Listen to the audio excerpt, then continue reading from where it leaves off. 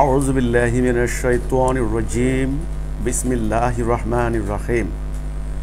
সবাইকে আন্তরিক সালাম, মোবারকবাদ, শুভেচ্ছা। আসসালামু আলাইকুম ওয়া রাহমাতুল্লাহি ওয়া বারাকাতুহু। সম্মানিত সুধীবৃন্দ, আজকে আমি লাইভ অনুষ্ঠানে একটি চলমান বিষয় নিয়ে কথা বলার জন্য হাজির হয়েছি। অনুষ্ঠানের শুরুতে আমি আপনাদেরকে আবারও শুভেচ্ছা জানাচ্ছি, স্বাগতম জানাচ্ছি। আজকে আমি অনুষ্ঠান শুরুর আগেই সাবজেক্ট ঠিক করেছিলাম, কাবুল থেকে ঢাকা কত দূর। এই সাবজেক্টটি দেখেই অনেকের কাছে পরিষ্কার হয়ে গিয়েছে প্রকৃতপক্ষে আমি কি বিষয়ে কথা বলবো বা কথা বলতে চাই।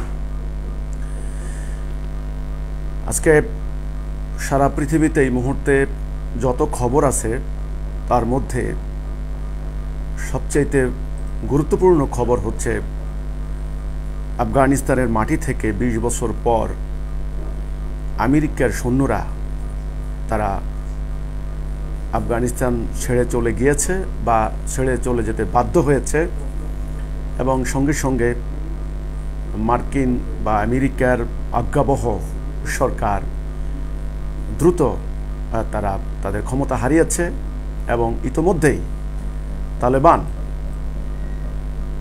প্রায় সমগ্র আফগানিস্তানের উপর তাদের কর্তৃত্ব প্রতিষ্ঠা করেছে, যদিও এখন পর্যন্ত সরকারের রূপরেখা তারা ঘোষণা করতে পারেনি বা করেনি।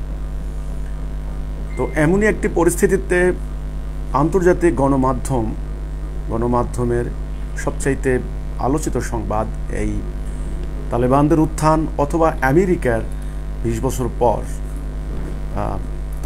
আফগানিস্তান থেকে চলে যাওয়া বা যেতে বাধ্য হওয়া, এবং এই ঘটনার প্রভাব কি হতে পারে দক্ষিণ এশিয়ায়, বিশেষ করে মুসলিম প্রধান বাংলাদেশে, মুসলিম সংখ্যাগরিষ্ঠ বাংলাদেশে এর প্রভাব বা এর ইম্প্যাক্ট বা ইনফ্লুয়েন্স কি হতে পারে, এর ইম্প্যাক্ট কি হতে পারে, সেটা নিয়ে অনেক তাত্ত্বিক আলোচনা করেছেন।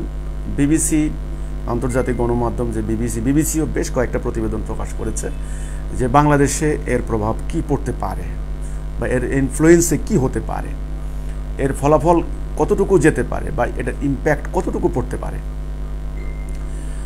তো আপনারা জানেন, আমরা হেজবুত তৌহিদ আন্দোলন সম্পূর্ণ অরাজনৈতিক সংস্কারমূলক আন্দোলন। আমরা সমস্ত অন্যায়ের বিরুদ্ধে, সন্ত্রাসের বিরুদ্ধে, যাবতীয় সন্ত্রাসের বিরুদ্ধে, সেটা যে কোনো মতবাদের সন্ত্রাস হোক না কেন, গণতন্ত্রের নামে হোক, সমাজতন্ত্রের নামে হোক, সাম্যবাদের নামে হোক, ইসলামের নামে হোক বা যে কোনো ধর্মের নামে হোক, যে কোনো সন্ত্রাসের বিরুদ্ধে আমাদের অবস্থান অত্যন্ত স্পষ্ট, অত্যন্ত মজবুত। তো কাজে আজকের এই বিষয় নিয়ে আমি কথা বলার শুরুতে আমি যে বিষয়টি আলোচনা করব, এবং যারা সেকুলার রাজনীতি করেন তারাও এটার পক্ষে সমর্থন দিলেন, অন্তত সোশ্যাল মিডিয়াতে আমরা সেগুলো দেখেছি, এবং যারা বাংলাদেশে বাম রাজনীতি করেন, বাম আন্দোলন করেন, তারাও কিন্তু এতে যার পর নাই খুশি হয়েছেন। এখন এই খুশির ব্যাপারটা এক একজনের কাছে এক একটা কারণ। তো যাই হোক, এখন বাংলাদেশ এই ক্ষেত্রে বিভিন্ন ব্যক্তি সংগঠন এরই মধ্যে বাংলাদেশকে আহ্বান করেছেন যে বাংলাদেশ যেন তালেবানদেরকে স্বীকৃতি দেন। বাংলাদেশ সরকার অত্যন্ত সতর্ক মত ব্যক্ত করেছেন যে জনগণ দ্বারা সমর্থিত হলে বাংলাদেশ সরকারের তালেবানদের সঙ্গে কাজ করতে কোনো সমস্যা নেই। এরই মধ্যে অনেক পশ্চিমা রাষ্ট্র তারা বলেছে, একটা শর্ত দিয়েছে যে সন্ত্রাস, তাদের ভাষায় তারা যাদেরকে সন্ত্রাসী বলে বা তাদের সংজ্ঞায়, সন্ত্রাসীদেরকে যদি আফগানিস্তানের মাটিতে তালেবান জায়গা না দেয় এবং পুরনো ধারণা থেকে যদি সরে আসে, এই যদি কথাটা অনেকেই সংযোগ করেছে। তা আমি বলবো এটা বর্তমান পরিস্থিতিকে পর্যবেক্ষণ করার একটা কূটনৈতিক কৌশল মাত্র আমি মনে করি, এবং কালক্ষেপণের মতো অনেকটা। দেখি না কি হয়। তো আমি আমার যে কথাটা আমি বলার চেষ্টা করলাম সেটা হচ্ছে এই যে আমাদের হেজবুত তৌহিদ আন্দোলন এই ক্ষেত্রে হিজবুত তৌহিদের বক্তব্য কী, হিজবুত তৌহিদ কী বলতে চায়। আমি হতবাক হয়ে গিয়েছি। এরই মধ্যে তালেবানদের বিজয়ে উৎফুল্ল হয়ে মাদ্রাসা কেন্দ্রিক একটা শ্রেণী বা একটা গোষ্ঠী তারা ইতিমধ্যে হিজবুত তৌহিদকে হুমকি দেওয়া শুরু করেছে যে এবার তোদের পালা। আমি হতবাক হলাম, এটা কেমন কথা, কি ব্যাপার? আসলে আপনাদের কাছে বিষয়টা কি, আপনারা কি বুঝলেন? আমেরিকার চলে যাওয়া, তালেবানের উত্থান, আমেরিকার সমর্থন পুষ্ট সরকার ক্ষমতাচ্যুত হওয়া, এই যে ঘটনাবলী আপনারা কিভাবে দেখছেন বা কিভাবে ব্যাখ্যা করছেন? এই ব্যাখ্যা তো এক একজন একভাবে করছে। তো বিষয়টি নিয়ে আমাদের কর্মী সমর্থকদের মধ্যে ব্যাপক উৎসাহ এবং বিভিন্ন দৃষ্টিভঙ্গি তারা সোশ্যাল মিডিয়াতে প্রচার করছেন। তো এই বিক্ষিপ্ত বিচ্ছিন্ন মনোভাব তারা প্রকাশ করছেন। কেউ কেউ তালেবানদের অসঙ্গতি নিয়ে কথা বলছেন, কেউ আমেরিকার সমালোচনা করছেন, কেউ সাম্রাজ্যবাদের বিরোধিতা করছেন। তো আমি আমাদের হিজবুত তাওহীদের সদস্যদেরকে বলেছিলাম যে এই ব্যাপারে আমি একটা কমপ্লিট একটা বক্তব্য দেব ইনশাআল্লাহ। তখন আমাদের মনোভাব, আমাদের দৃষ্টিভঙ্গি তালেবান সম্পর্কে অথবা আমেরিকা অথবা আফগানিস্তানের চলমান ঘটনাবলী সম্পর্কে বিষয়টা পরিষ্কার হয়ে যাবে। সেজন্য আজকে আমি লাইভ অনুষ্ঠানে আপনাদের সামনে কথা বলতে এসেছি। তো আমি আমার কথা শুরু করে দিচ্ছি। এরই মধ্যে যারা আমাকে প্রশ্ন করবেন, আমি আবারও বলছি, এই সম্পর্কিত প্রশ্ন যারা করবেন আমি চেষ্টা করব আমার ক্ষুদ্র জ্ঞানে আমাদের আন্দোলনের দৃষ্টিভঙ্গি থেকে সে প্রশ্নগুলির উত্তর দিতে। তো আমি প্রথমে যে কথাটা বলবো, তালেবানদের এই উত্থানে এক একজন এক একভাবে ব্যাখ্যা দিচ্ছেন। যারা বাংলাদেশে সরকার বিরোধী আন্দোলন করছেন তারা সেকুলারও হতে পারেন, বাম আদর্শেরও হতে পারেন। বামদের মধ্যেও আবার নানা ধরনের দল আছে, ফেরকা আছে, এদের ইসলামী দলগুলির মতো। তাদের ব্যাখ্যা হচ্ছে যে তাবেদার সরকার বা গণবিচ্ছিন্ন সরকার, গণভিত্তিহীন সরকার এইভাবে একদিন পালাতে বাধ্য হবে। গণপ্রতিরোধের মুখে, জনতার প্রতিরোধের মুখে, তাদের ভাষ্য মানে তালেবানরা জনতা, মানে যারা বিরোধী আন্দোলন করছেন তারা এই ব্যাখ্যাটা দিচ্ছেন। সেই হিসেবে তারা আশা করছেন যে ক্ষমতায় তারা আজও কালও যেতে পারেন। এতদিন তারা দমন পীড়ন, জেল, জুলুম, নির্যাতন, তাদের ভাষায় গণতন্ত্রের পরিপন্থী কার্যক্রম। তো কাজেই এটার ইতি হচ্ছে, এর ইতি হচ্ছে। কেন হচ্ছে? কারণ এই তালেবানদের উত্থান এটাই প্রমাণ করে। আর যারা ইসলামী দল করেন, বিভিন্ন ধরনের রাজনীতি করছেন, তারা নানা কর্মসূচির কারণে, রাজনৈতিক কারণে সরকারের রোষানলে পড়েছেন, তাদের গ্রেপ্তার করা হচ্ছে, তাদেরকে জেলে দেওয়া হচ্ছে এবং বিভিন্ন ধরনের ধ্বংসাত্মক কার্যক্রমের কারণে তাদেরকে মামলা মোকদ্দমা দেওয়া হচ্ছে আইন শৃঙ্খলার রক্ষার বিষয়ে, অর্থাৎ ওই দৃষ্টিভঙ্গি থেকে। তো তারা আবার এই ক্ষেত্রে হালে পানি পাচ্ছেন, তারা অনুপ্রেরণা পাচ্ছেন, সাহস পাচ্ছেন, তার আশা জাগছে তাদের মনে যে এইভাবে আন্দোলন করলে একদিন আমরাও সফলকাম হব, সরকার পালাতে বাধ্য হবে, এই ধরনের একটা। আর যারা জঙ্গিবাদী কার্যক্রম অর্থাৎ চরমপন্থা অবলম্বন করছেন, বিভিন্ন দলগুলি যারা ইতিমধ্যে নিষিদ্ধ হয়েছেন এবং বিভিন্ন জায়গায় বোমা হামলা চালিয়ে জানমালের ব্যাপক ক্ষয়ক্ষতি করেছেন, তাদের ভাষায় তারা বলছেন ইসলাম প্রতিষ্ঠা করবেন, শরিয়ার আইন প্রতিষ্ঠা করবেন, সরকারকে তারা নিশ্চিহ্ন করে দেবেন, এই ধরনের কথাবার্তা। তো তাদের এই তালেবানের উত্থানের এই ঘটনায় তারা একটা ব্যাখ্যা দিচ্ছেন যে এইভাবে ধৈর্যের সঙ্গে, এইভাবে সবরের সঙ্গে সংগ্রাম করে গেলে, মানে হামলা চালিয়ে গেলে, যুদ্ধ চালিয়ে গেলে একদিন না একদিন স্বার্থবাদী গোষ্ঠী পরাজিত হতে বাধ্য। সেই হিসেবে তারা একটা ব্যাখ্যা দিচ্ছেন। তারা ওই কারণে তারা উৎফুল্ল। যারা বাম আদর্শে অনুপ্রাণিত তারা আবার আমেরিকার পুঁজিবাদী গণতন্ত্রের এই যে সাম্রাজ্যবাদী নীতি, শোষণ নীতি বা জবরদস্তিমূলক নীতির সমালোচনা করতে গিয়ে তারা যেহেতু আমেরিকার এই লজ্জাজনক পশ্চাদপসরণ আমি বলবো, সেটার সমালোচনা করছেন যে এইভাবে সাম্রাজ্যবাদের পতন হয়। তারা তখন ভিয়েতনামের সাইগনের সঙ্গে তুলনা করছেন এবং আন্তর্জাতিক গণমাধ্যমে বিষয়টাকে সাইগন থেকে, যেভাবে সাইগন হচ্ছে আজকের বর্তমানে ভিয়েতনামের যে হোসিমিন সিটি শহর, ওটা আগের নাম ছিল সাইগন রাজধানী। তো সেই সাইগন থেকে যেভাবে বিল্ডিংয়ের উপর থেকে আমেরিকার বাহিনী হেলিকপ্টারে করে পালিয়ে যাচ্ছিল, ঠিক একই দৃশ্য এবারে তালেবান হামিদ কারজাই বিমানবন্দরে তালেবানদের ভয়ে আমেরিকার সৈন্যরা যেভাবে আফগানিস্তান ছেড়ে চলে যাচ্ছিল সেটার সঙ্গে তুলনা করছেন। তো যাই হোক, আমার কথা হচ্ছে এখানে আমাদের বক্তব্য যে বিষয়টা আসলে কি হলো। এখানে যারা ইসলামপন্থী তারা ব্যাখ্যা করছেন যে ইসলাম প্রতিষ্ঠা হয়ে গেছে, এমনকি আমরা সোশ্যাল মিডিয়াতে ব্যাপক, এখন তো সোশ্যাল মিডিয়া হলো প্রচারণার এক বিরাট এক মাধ্যম, সবাই এখন প্রায় সোশ্যাল মিডিয়াতে আসেন। তারা ব্যাখ্যা করছেন, হাদিসের বিভিন্ন ধরনের ভাষ্য ব্যাখ্যা তারা দিচ্ছেন। রাসূল বলেছেন খোরাসান থেকে ইসলামের উত্থান ঘটবে, খোরাসান থেকে ইমাম মাহদী আলাইহিস সালামের ইত্যাদি ইত্যাদি অনেক কথা। খোরাসানটা কি?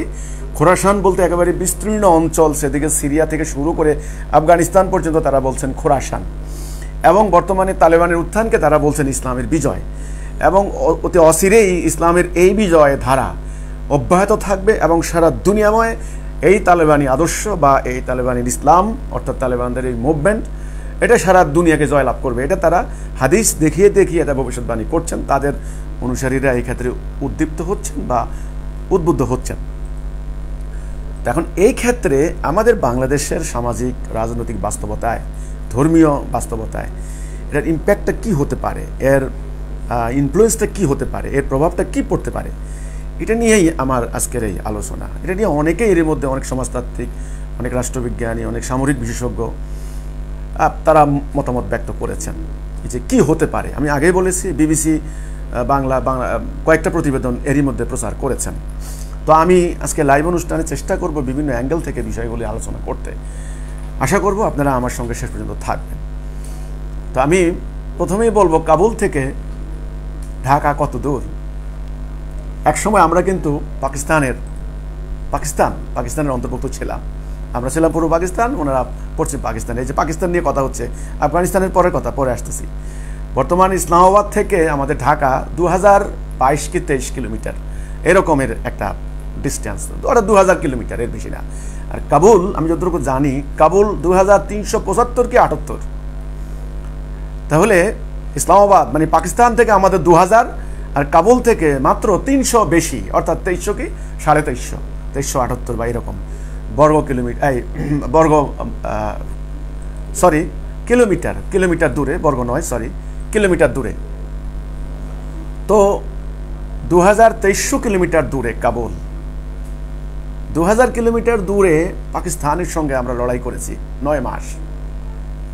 এই রক্তক্ষয়ী যুদ্ধে, এটা আমাদের যেটা স্বাধীনতার যুদ্ধ, সে যুদ্ধে আমরা রক্ত দিয়ে দেশ স্বাধীন করেছি। বাংলাদেশের স্বাধীনতা আন্দোলনের এই ব্যাখ্যা, এখানেও ব্যাখ্যা আছে। ক্ষমতাসীন দল যারা আছেন আওয়ামী লীগ, ওনাদের ব্যাখ্যার একটা লাইন আছে, দীর্ঘ সংগ্রামের ধারাবাহিকতা, এই কথাটা।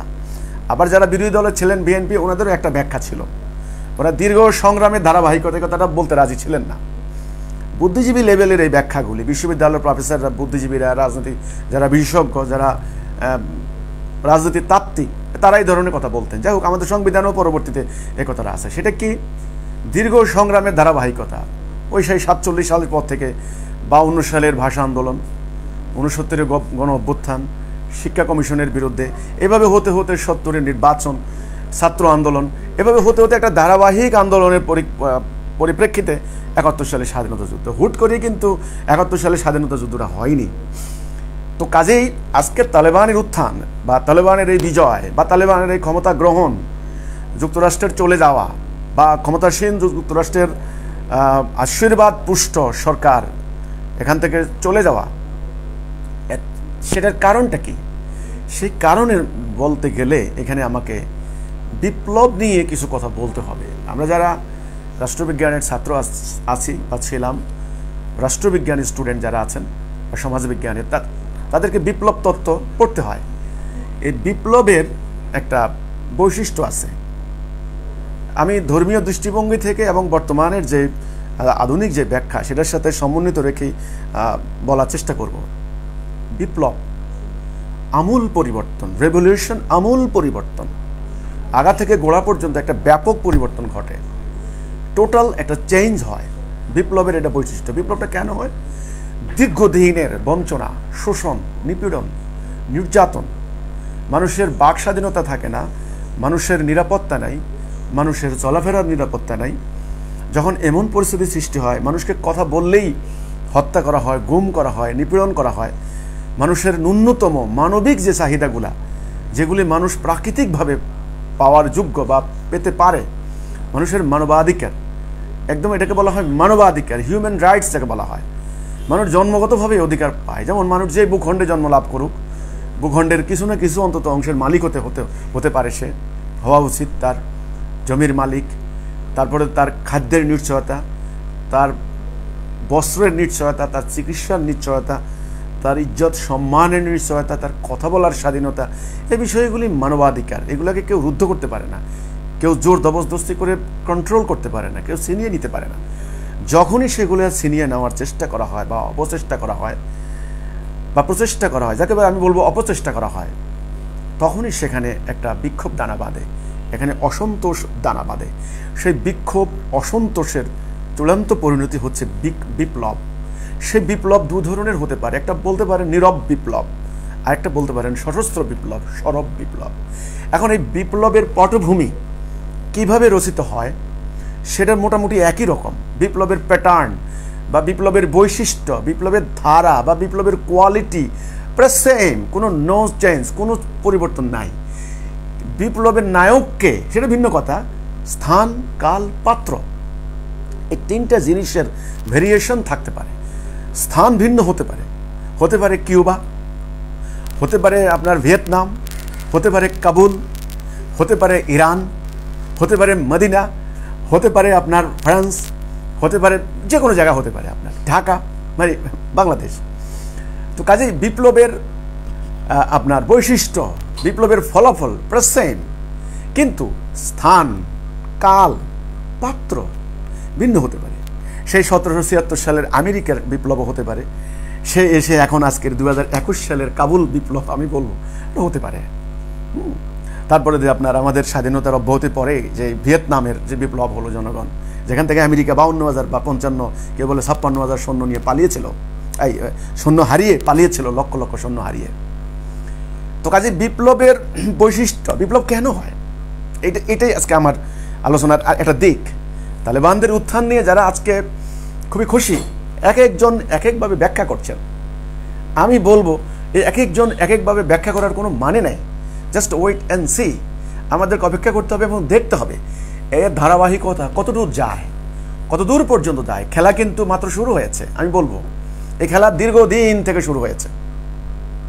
আসুন, আজকে আমার কথা হচ্ছে এখানে, তো বিপ্লবের প্রসঙ্গে যেটুকু বললাম যে সেটা হচ্ছে এই যে বিপ্লব কেন হয়, একটা রেভলিউশন কেন হয়, গণ অসন্তোষ কেন হয়, পাল্টা বিপ্লব কেন হয়। এই যে আমি যেটা বললাম, বঞ্চনা, নিপীড়ন, নির্যাতন, জুলুম, অত্যাচার, মানুষের অধিকার থেকে বঞ্চনা, সেখান থেকে মানুষের বিপ্লব হয়। তো কাজে বিপ্লবের পরিবেশ সৃষ্টি হওয়া, আমি বলবো এটা প্রাকৃতিক। বিপ্লবের লিড কে দেবেন এটা মুখ্য নয়। একেবারে অখ্যাত ব্যক্তি, একেবারে উপেক্ষিত, অজ্ঞাত থেকে, অজ্ঞাত জায়গা থেকে উঠে আসা অখ্যাত ব্যক্তি, উপেক্ষিত, যাকে একেবারে তথাকথিত আপনার সভ্য সমাজে তাকে হিসাবের মধ্যে আনে নাই, তিনিও বিপ্লবের লিডিংয়ে চলে যেতে পারেন, বিপ্লবের লিড দিতে পারেন। জনগণ তাকে অবলম্বন করে তাকে সামনে দিতে পারে। তা আমি বলবো বিপ্লবের ক্ষেত্র কেন সৃষ্টি হচ্ছে, কেন সৃষ্টি হয়, এবং বিপ্লবের ক্ষেত্র একদিনে সৃষ্টি হয় না, হঠাৎ করে সৃষ্টি হয় না। তো সেজন্য আমাদেরকে আজকে আমি বলবো এই তালেবানদের এই আন্দোলন, আজকের যে 21 সালে এসে তালেবানরা হাজার হাজার তাদের রক্ত দিয়ে তারা আজকে কাবুল দখল করেছে, এটা দীর্ঘ 100 বৎসরের সংগ্রামের ধারাবাহিকতা মাত্র। আর তো কাজে আমার আজকের এই প্রশ্ন হচ্ছে এখানে যে এটা কি ইসলাম প্রতিষ্ঠা হয়েছে? নবী করিম সাল্লাল্লাহু আলাইহি সাল্লাম যে ইসলামটা প্রতিষ্ঠা করলেন, যে ইসলাম প্রতিষ্ঠা করার কারণে জাহিলি সমাজ পরিবর্তন হয়ে আলোকিত সমাজ হয়ে গেল, মানবাধিকার প্রতিষ্ঠা হলো, ঘরে ঘরে দাসত্ব ব্যবস্থা ছিল সেটা নির্মূল হয়ে গেল, মাদকতা নির্মূল হয়ে গেল, মাদকাসক্তি আর ছিল না, নারীদের ইজ্জত প্রতিষ্ঠিত হলো, নারীরা সম্মানিত হলেন, নারীরা যোদ্ধা, সেনাবাহিনীতে নারীদের সম্মান, নারীরা লিড দিচ্ছেন বিভিন্ন ফ্রন্টে, নারীরা প্রত্যেকটা কাজে অংশগ্রহণের, অবদান রাখার, ভূমিকা রাখার তারা অধিকার পেলেন। ন্যায় বিচার প্রতিষ্ঠা হলো, ধনী দরিদ্রের ব্যবধান অনেকখানি দূর হয়ে গেল। এই যে ইসলাম প্রতিষ্ঠা করলেন, সেটাও একটা বিপ্লব, সেটাও একটা রেভলিউশন নিঃসন্দেহে, সেটা একটা বিশাল রেনেসা। কাজেই এই তালেবানদের এই যে উত্থান, এটা কি ইসলাম প্রতিষ্ঠা হলো?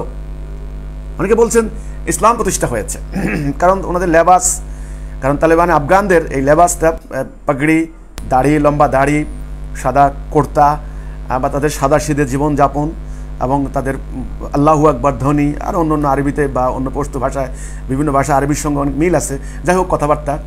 তো সেখানে অনেকে মনে করছেন যে ইসলাম প্রতিষ্ঠা হয়ে গেছে। তা আসলে কি ইসলাম প্রতিষ্ঠা হয়েছে না কি প্রতিষ্ঠা হয়েছে? তা আমি বলবো, আমার সরল ব্যাখ্যা, ইসলাম প্রতিষ্ঠা হলো কি হলো না, সেটা বৃক্ষ তোমার নাম কি, ফলেই পরিচয়। ইনশাআল্লাহ ফল ধরুক। একবার তো সামান্য কিছু ফল ধরেছিল, ওই যে 96 থেকে 2001 পর্যন্ত, যখন আমেরিকা আক্রমণ করে, তার আগে 5 বছর তালেবানরা ক্ষমতায় ছিলেন, তখন একটা ফল মানুষ দেখেছেন। তো এখন কি হবে, সেটা ইসলাম হবে না কি হবে? ইতিমধ্যে অনেকে বলা শুরু করে দিয়েছেন যে তালেবানরা আগের তালেবান নয়। তারা পার্থক্য করছেন, তুলনা করছেন যে আগের তালেবানরা এটা করতো, এখন তালেবানরা এটা করছেন। তারা অনেক উদার, অনেক লিবারেল, তারা অনেক সহনশীল, অনেক সহযোগিতামূলক, তারা অনেক পাল্টে গিয়েছেন, আগের তালেবান নয়, অনেকেই বলার চেষ্টা করছেন। তো যাই হোক, আমি বিপ্লব কেন হয়, কি কারণে হয়, আর তালেবানদের এই বিপ্লব কিসের বিপ্লব, কি একটু সংক্ষেপে আমি কিছু কথা বলবো। দেন আমি আবার চলে আসবো ইসলাম কিনা, আমি আমার কথা আবার চলে আসবো। আমি বেশি দূর যাব না।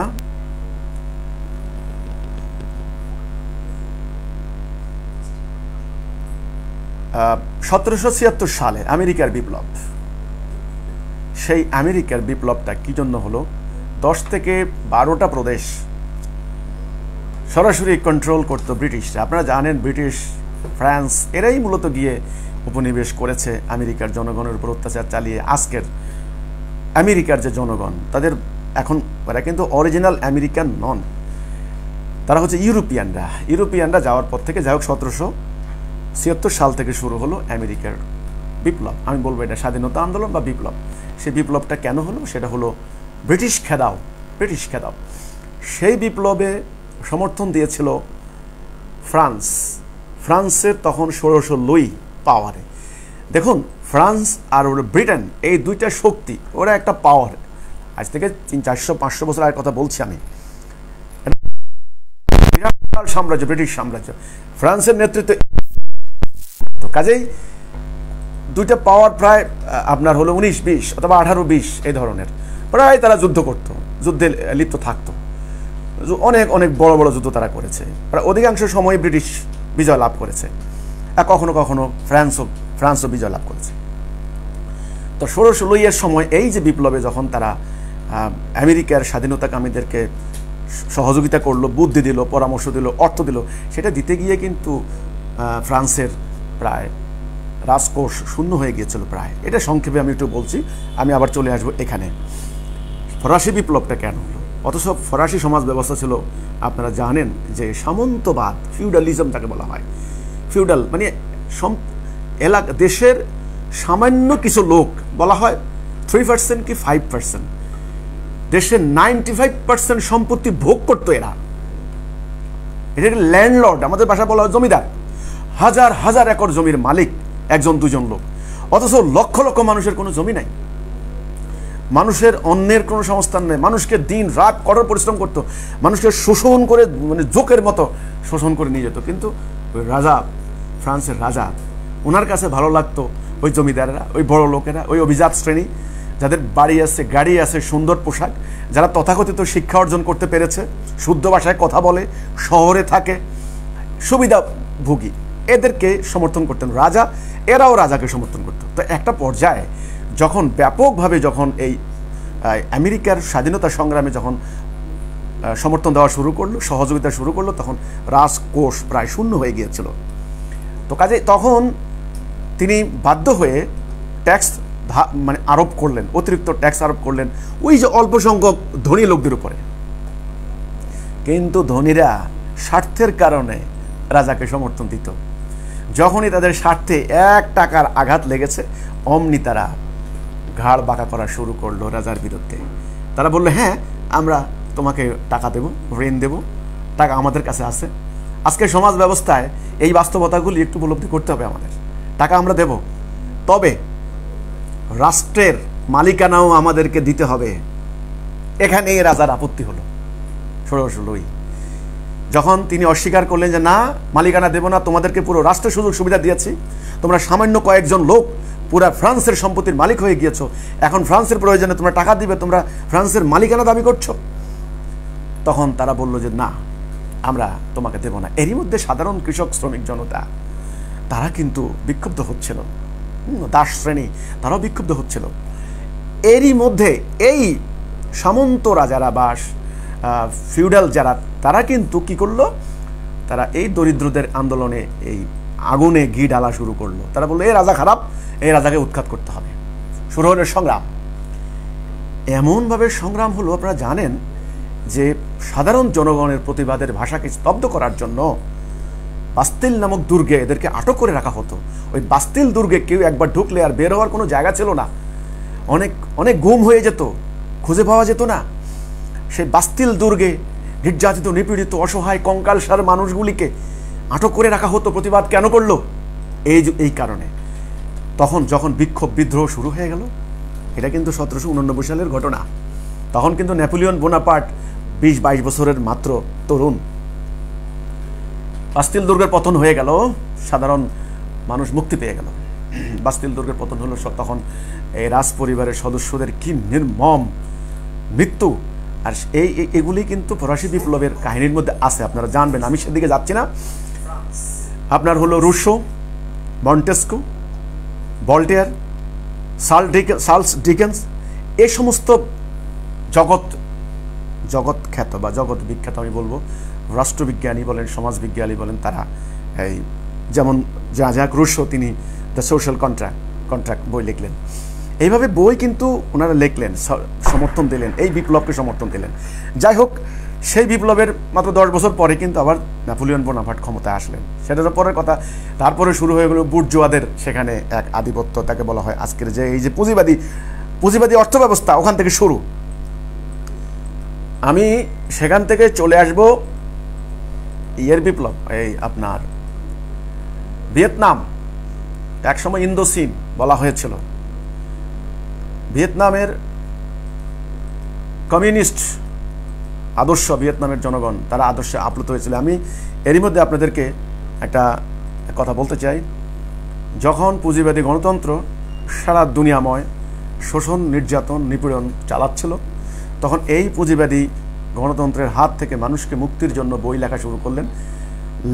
লেখার যে সর্বশেষ যে কথাটা আমরা বলি, যে 17 সালে যে রুশ বিপ্লব হলো, লেনিনরা যেটা করলেন, সেটার ভিত্তিটা করলেন কার্ল মার্কসের, ইহুদি লেখক। তিনি লন্ডনে বসে সেই দাস ক্যাপিটাল সেটা লিখলেন।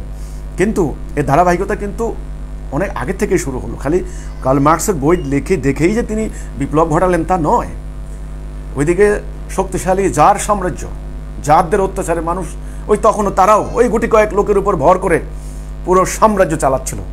ওই যে সামন্ত রাজারা, জমির মালিকরা, ভূমির মালিকরা, যারা অর্থনীতিকে কন্ট্রোল করে, যারা প্রশাসনকে কন্ট্রোল করে, প্রভাবিত করে, তারা কিন্তু জার সম্রাটরা তখন এই পুরো রাশিয়া মানে সোভিয়েত যে এলাকাটা কন্ট্রোল করছিল।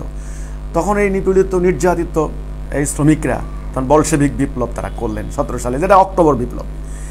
তো সমাজতান্ত্রিক আদর্শ তখন সারা পৃথিবীময় একটা সমাজতান্ত্রিক আন্দোলন, একটা কমিউনিস্ট রেভলিউশন মুভমেন্ট যাকে বলা হয়, কমিউনিস্ট মুভমেন্ট, একটা সমাজতান্ত্রিক আন্দোলন সারা দুনিয়া জোড়া তখন বিস্তার লাভ করা। ওদিকে পূর্ব ইউরোপ, এদিকে এশিয়া, এদিকে মুসলিম বেল্ট, এদিকে পুরো আপনার হলো পুরো এশিয়া, প্রায় সমাজতন্ত্রের ঢেউ সমস্ত ঘরে ঘরে প্রবেশ করা শুরু করলো। মুক্তি পাওয়া গেল।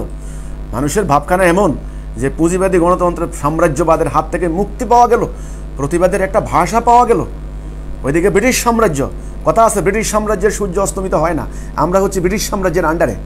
ওদিকে ফরাসি সাম্রাজ্য, পুরো আপনার লাতিন আমেরিকা পুরা, পেরু, প্যারাগুয়ে, আর্জেন্টিনা, বলিভিয়া, আজকের হলো ব্রাজিল, এগুলি সমস্ত সাম্রাজ্যবাদের আন্ডার, একেবারে শোষিত, নিষ্পেষিত, নির্যাতিত তারা হচ্ছিল শতাব্দীর পর শতাব্দী ধরে। আজকের ইউরোপ কেন এত অট্টালিকার মধ্যে বসে আছে, কেন এত সম্পত্তির পাহাড়ের উপর বসে আছে?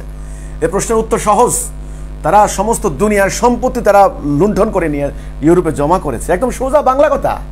ফরাসি সাম্রাজ্য, আপনার ওই স্প্যানিশ সাম্রাজ্য, ব্রিটিশ সাম্রাজ্য, এই সমস্ত, এই যে উত্তর আফ্রিকা, পুরো আফ্রিকা প্রায়, যে দেশে হীরা হতো, হীরার খনি, সে দেশের মানুষ না খেয়ে মারা গিয়েছে, এখনো মারা যাচ্ছে, অথচ তাদের পায়ের নিচে হীরা। পুরো মধ্যপ্রাচ্য তারা টুকরো টুকরো করে দিয়েছে এই ফ্রান্স আর ব্রিটেন মিলে। আপনার বিখ্যাত সেই সাইকস-পাইকট চুক্তি, যারা জানেন সাইকস-পাইকট চুক্তি সম্পর্কে আমাকে বলতে হবে না, এক আরবকে ভেঙে টুকরো টুকরো করে দিয়েছে। এটা দ্বিতীয় বিশ্বযুদ্ধের পরের, প্রথম বিশ্বযুদ্ধের পরের ঘটনা। যাই হোক, যাদের যেই চুক্তির কারণে বেলফোরের যেই ব্রিটিশের ষড়যন্ত্রের কারণে আজকে এই আপনার ফিলিস্তিনি রক্ত ঝরছে, আজকে 70 বছর সেখানে কোনো সমাধান হচ্ছে না। তো আমি যেটা বললাম যে সমাজতান্ত্রিক আদর্শ যখন ব্যাপকভাবে, তো সমাজতন্ত্রের কিন্তু এখানে দুইটা ধারা। একটা হচ্ছে মাও সেতুংরা যখন বিপ্লব করলেন চীনা ধাঁচের সমাজতন্ত্র, আর হচ্ছে অক্টোবর বিপ্লব যখন লেনিনরা করলেন তখন রাশিয়া অর্থাৎ সোভিয়েত ধাঁচের সমাজতন্ত্র।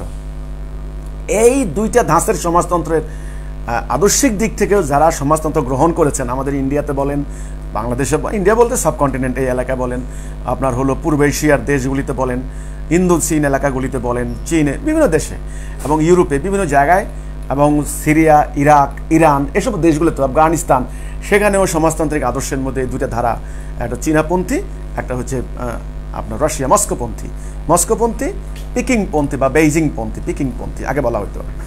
যাই হোক, তো এই যে আফগানিস্তানের আজকে তালেবানদের এই প্রসঙ্গে কথা বলতে গিয়ে আমার আলোচনা সংক্ষেপ করে নিয়ে আসতেছি, আর ওইদিকে যাব না, বিপ্লব নিয়ে কথা বলার দরকার নেই আর বেশি একটা।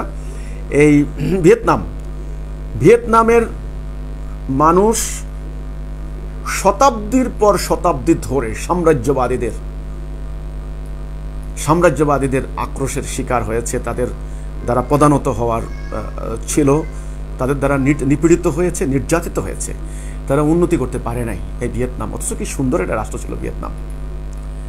সেই যে মঙ্গোলিয়ানরা অ্যাটাক করলো, মঙ্গোলিয়ানরা কিন্তু পারে নাই। ভিয়েতনামের জনগণ যেমন পরিশ্রমী তেমন প্রতিবাদী, পারে নাই। এই কৃষক বুকানাঙ্গা মানুষগুলির প্রতিরোধের মুখে মঙ্গোলিয়ানরা পুরো কবজা করতে পারে নাই।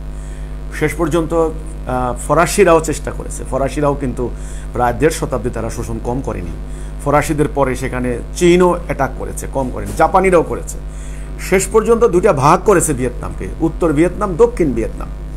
তো এই ভিয়েতনামের যেই পক্ষকে যুক্তরাষ্ট্র সমর্থন দিয়েছে একত্রীকরণের বিরুদ্ধে, ওরা একত্রিত হতে চায়নি। ওদের পলিসি আগের থেকে, ব্রিটিশের পলিসি ওই একই পলিসি, ওই বাপদাদা তো ওদের একই বাপদাদা, ডিভাইড অ্যান্ড রুল, ভাগ করো, শোষণ করো, শাসন করো। হ্যাঁ, এক বাপের 10 সন্তানকে এক জায়গা থাকতে দিলে তো তারা থাকতে পারবে না, তখন তারা ডিভাইড অ্যান্ড রুল পলিসি। ওখানে ওই একটা ভিয়েতনামকে ভেঙে 2 টুকরা করে, মানুষের ভাষা একরকম, কথা একরকম, চেহারা একরকম, খাদ্যাভ্যাস একরকম, সেই ভিয়েতনামকে ভেঙে 2 টুকরা করে দিয়েছে, উত্তর ভিয়েতনাম, দক্ষিণ ভিয়েতনাম। তো শেষ পর্যন্ত আমেরিকা হামলা চালিয়ে লক্ষ লক্ষ, বলা চলে প্রায় 10 লক্ষ ভিয়েতনামি খুন করেছে, মানে এই যুদ্ধে নিহত হয়েছে। কিন্তু ভিয়েতনামের কমিউনিস্ট আদর্শ দ্বারা উদ্বুদ্ধ জনগণ হো চি মিনের নেতৃত্বে তারা এমন প্রতিরোধ আন্দোলন গড়ে তুলেছে, তারা কবরে বাস করেছে, ঘরবাড়ি নাই, ঘরবাড়ি জ্বালিয়ে দিয়েছে। নাপাম বোমের সেই হাজার হাজার শিশুর ক্ষত বিক্ষত জ্বলসে যাওয়া দেহ দুনিয়ার সাধারণ মানুষ সমর্থন দিয়েছে এবং আমেরিকাকে ঘৃণা করেছে, ধিক্কার জানিয়েছে, নিষ্ঠুর আচরণ করেছে ভিয়েতনামের জনগণের। কেন করেছে? শুধু অহংকার, সাম্রাজ্যবাদী নীতি, অহমিকা, ইবলিস যে কারণে করেছে, যে দাজ্জালীয় ক্ষমতার একটা অহেতুক অহমিকা। সে নাপাম বোমার আঘাত পুরা ভিয়েতনামের জনগণকে জ্বলে পুড়ে ছারখার করে দিয়েছে। শেষ পর্যন্ত 52,000 কি 56,000, 56,000 সৈন্য নিয়ে তৎকালীন এখনও সুপার পাওয়ার আমেরিকা, কারণ তারা ওই যে হিরোশিমা নাগাসাকিতে বোমা বিস্ফোরণ ঘটিয়ে অ্যাটম বোমা ফেলে তারা বিশ্বের মাস্তান হয়ে গিয়েছিল, কাজেই তারা তো সুপার পাওয়ার। তাদেরকে কে রুখায়? তারা যা খুশি করবে, এটা জায়েজ, এটা বৈধ। কে কথা বলবে? জাতিসংঘ তাদের কন্ট্রোলে, ভ্যাটো পাওয়ার তাদের, কাজেই তারা কিন্তু পারে নাই। ইতিহাসের শিক্ষা। দুঃখজনক কথা হলো ইতিহাসের ট্র্যাজেডি হচ্ছে ইতিহাস থেকে কেউ শিক্ষা নেয় না। ইতিহাসের ট্র্যাজেডি হচ্ছে ইতিহাস থেকে কেউ শিক্ষা নেয় না। 52,000 কি 55,000 সৈন্য হারিয়ে সাইগন থেকে, সেই বিখ্যাত সাইগনের দৃশ্য, বিল্ডিংয়ের উপরে গেরিলাদের আক্রমণের মুখে আমেরিকান অবশিষ্ট সৈন্যরা কিভাবে পালাবে, লাইন ধরে হেলিকপ্টারে উঠেছে, 10 জনের জায়গায় 50 জন উঠেছে, সেভাবে তারা পালিয়েছে, বিমানে করে তারা পালিয়েছে। কিন্তু সমস্ত অস্ত্রের প্রয়োগ ঘটিয়েছে, সমগ্র মারণাস্ত্রের প্রয়োগ ঘটিয়েছে, সমস্ত বিষাক্তের গ্যাস প্রয়োগ ঘটিয়েছে। অথচ এরাই কিন্তু সাদ্দাম হোসেনের ইরাককে ধ্বংস করে দিয়েছিল। এই আপনার হলো কেমিক্যাল উইপন্স আছে এই অজুহাতে, অথচ কেমিক্যাল উইপন্স তারা প্রয়োগ করেছে আপনার হলো এই ভিয়েতনামে। তো যাই হোক, আমি যেটা বললাম, বিপ্লব এমন একটা জিনিস, যারা বিপ্লব করতে আসে, যারা বিপ্লবের জন্য মাঠে নামে, তাদের পিছনে তাকায় না। তাদের স্ত্রী, পুত্র, বাড়ি, ঘর, খ্যাত, খামার, সহায় সম্বল, মান, সম্মান, ইজ্জত কি থাকবে কি থাকবে না, পায়ে স্যান্ডেল আছে কিনা নাই, দেখার বিষয় না। তারা জানে আমাদেরকে হয় মরবো নাইলে বাঁচবো, আমাদের অধিকারের জন্য, আমাদের লিবার্টির জন্য, আমাদের সম্মানের জন্য, আমাদের স্বাধীনতার জন্য আমাদেরকে এখন মরতে হবে। এছাড়া মানে আমরা বর্ডার লাইনে চলে এসেছি, আমরা আমাদের দেওয়ালে পিঠ থেকে গিয়েছে। এটাই হলো বিপ্লবীদের বৈশিষ্ট্য, কারণ তারা বিপ্লব করে। তো কাজেই সেদিন ভিয়েতনামের বিপ্লব হয়েছে, এর আদর্শকে তারা নিয়েছে সমাজতন্ত্রকে। আমি এ কথাটা এখানে বলতে চাচ্ছি, তালেবানদের প্রসঙ্গ বুঝতে হলে এটা বুঝবেন। আদর্শকে তারা নিয়েছে সমাজতন্ত্রকে। সেখানে কিন্তু সাধারণ জনগণ কিন্তু ইসলামের মাইন্ডেড ছিল না, যদিও কিছু কিছু মুসলিম, কিন্তু টোটাল জনগোষ্ঠী কিন্তু ইসলামের মাইন্ডেড ছিল না। বিদায় তারা আদর্শ নিয়েছে সমাজতন্ত্রকে, জনগণকে সমাজতন্ত্রের আদর্শ দ্বারা উদ্বুদ্ধ করেছে। তো সেইটা হলো। এবার দেখুন ইরানের যে বিপ্লবটা হলো, ইরান, রেজা শাহ পাহলভি, তারই ছেলে মোহাম্মদ রেজা শাহ পাহলভি, একে রেজা শাহ, এরা কিন্তু এদের বংশগত পাহলভি একটা বংশের লকব বা উপাধি বলতে পারে। আমি যদি বলি পারস্যদের রাজতন্ত্রের ইতিহাস প্রায় 2000 বছর। আজও তারা, আপনারা যারা বলেন তারা শিয়া মুসলমান, তারা যতটা না মুসলমানদের পরিচয় দিচ্ছে তার থেকে বেশি তারা পরিচয় দেয়, মাঝে মধ্যে তাদের প্রকাশ পায় তাদের অতীতের ইতিহাস। তারা 2000 বছর আগের সেই পারস্য সাম্রাজ্যের, ওই যে রোমান সাম্রাজ্যের বিরুদ্ধে যে পারস্য সাম্রাজ্যের, তখন দুটি সুপার পাওয়ারের মধ্যে একটা ছিল তারা। তো এই সর্বশেষ যখন খোমেনির আন্দোলনের মুখে, শিয়া অভ্যুত্থানের মুখে যখন পালিয়ে যায় সর্বশেষ পাহলভি যাকে বলা হয়, মানে এই রাজতন্ত্রের ধারাবাহিকতার সর্বশেষ কথিত সম্রাট, সেখানে কি হলো? সেখানে কি ওটা ইসলামী বিপ্লব হয়েছে? হ্যাঁ, আমরা মনে করেছি যে ইসলাম বিজয় হয়েছে, ইসলামের বিজয় হয়েছে। আমার মনে আছে আপনার হাশেমি রাফসানজানি, তিনি বাংলাদেশ সফরে আসলেন, আমরা বাইতুল মোকাররমে গেলাম ওনার বক্তব্য শোনার জন্য। ঢাকা বিশ্ববিদ্যালয়ের ফার্সি বিভাগের অধ্যাপক তিনি, আমার এই মুহূর্তে নাম মনে নাই, উনি তখন ফার্সি থেকে আমাদেরকে বাংলায় শুনিয়ে দিচ্ছিলেন রাফসানজানির বক্তব্য। কী জ্বালাবই বক্তব্য আমেরিকার বিরুদ্ধে। তখন ইরানের একটা খেয়াল ছিল তাদের এই শিয়া বিপ্লবকে তারা সারা মুসলিম ওয়ার্ল্ডে তারা রপ্তানি করবে, অর্থাৎ বিপ্লব রপ্তানি করবে। অনেকটা এই প্যাটার্নটা অনেকটা কমিউনিস্ট প্যাটার্নের মতো, এটা অনেকটা লেলিনের ছিল। লেলিন যেটা অক্টোবর বিপ্লব করলেন, যে নেতৃত্ব লেলিনরা দিলেন, ঠিক সেম ছিল। তারা বলল যে এই মানে সাম্রাজ্যবাদের বিরুদ্ধে, পুঁজিবাদী গণতন্ত্রের বিরুদ্ধে যদি মানুষের মুক্তি করতে হয়, তাহলে এই সমাজতান্ত্রিক আদর্শ মানুষকে বুঝতে হবে, তাত্ত্বিকভাবে বুঝতে হবে এবং মানুষকে প্র্যাকটিক্যালি বুঝতে হবে। তখন তারা ওই বিপ্লব রপ্তানি করার জন্য আপ্রাণ চেষ্টা করেছে। তাদের মেধা, শ্রম, মিডিয়া, এমনকি অস্ত্র দিয়ে তারা চেষ্টা করেছে ওয়ার্ল্ডে ওই সমাজতন্ত্রের সেই মানে রপ্তানি করতে, এবং তারা সেটা করতে পেরেছে অনেকখানি। ওই ইরানও কিন্তু সেম। সেখানে এরই মধ্যে একজন ভদ্রলোক, আমি যেটা সংক্ষেপে এটা বলি, যে ইরানেও তো বিপ্লব হয়েছে, সেখানেও তো ব্যাপক বিপ্লব হয়েছে। সেখানে কি এটা কি ইসলামী বিপ্লব হলো? তাহলে আমার প্রশ্ন, আজকে তালেবানদের প্রসঙ্গে যারা বলছেন যে ইসলামী বিপ্লব হচ্ছে, আমি তাদেরকে বলতে চাচ্ছি, দীর্ঘদিন থেকে আপনার সাধারণ জনগণের উপর রাজতন্ত্রের একটা ব্যাপক প্রভাব চলছিল। এরই মধ্যে সেখানে দ্বিতীয় বিশ্বযুদ্ধের পর ব্যাপকভাবে ওই যে আধুনিক যন্ত্রপাতির উদ্ভাবন যখন হয়ে গেল, তখন ব্যাপকভাবে খনি অনুসন্ধান চলছিল। সেই খনি অনুসন্ধানের ধারাবাহিকতা ইরানের মাটির নিচে, ইরান কাস্পিয়ান সাগরের অর্থাৎ এই এজিয়ান মানে আপনার পারস্য উপসাগরের উপকূলে আমাদের ভারতবর্ষের সঙ্গে সংশ্লিষ্ট এমন একটা ভূখণ্ড, এটা ক্রমাগত এই দিক থেকে একটু ডালু হয়ে আসতেছে, উপর দিক থেকে আপনার মধ্য এশিয়া থেকে Kazakhstan, Tajikistan, Uzbekistan, Afghanistan, Azerbaijan, এখান থেকে শুরু হতে হতে ইরানটা অনেকটা এই ধরনের আপনার ভূমধ্যসাগরের এ পর্যন্ত, বা আরব সাগর, ভূমধ্যসাগর ওইদিকে এ পর্যন্ত অনেকটা ঢালু। তো তারা দেখলো যে এই ইরানের নিচে ব্যাপক তেল, অয়েল, পেট্রোলিয়াম জাতীয় পদার্থ। তো এই তেলের খনি যখন আবিষ্কার শুরু হলো, একে একে একে একে বিভিন্ন কোম্পানি, ব্রিটিশ কোম্পানি, ফ্রান্সের কোম্পানি আবিষ্কার করা শুরু করলো তেল ক্ষেত্র। এখন এই তেল ক্ষেত্র সাংঘাতিক নতুন রাজনীতি শুরু হলো।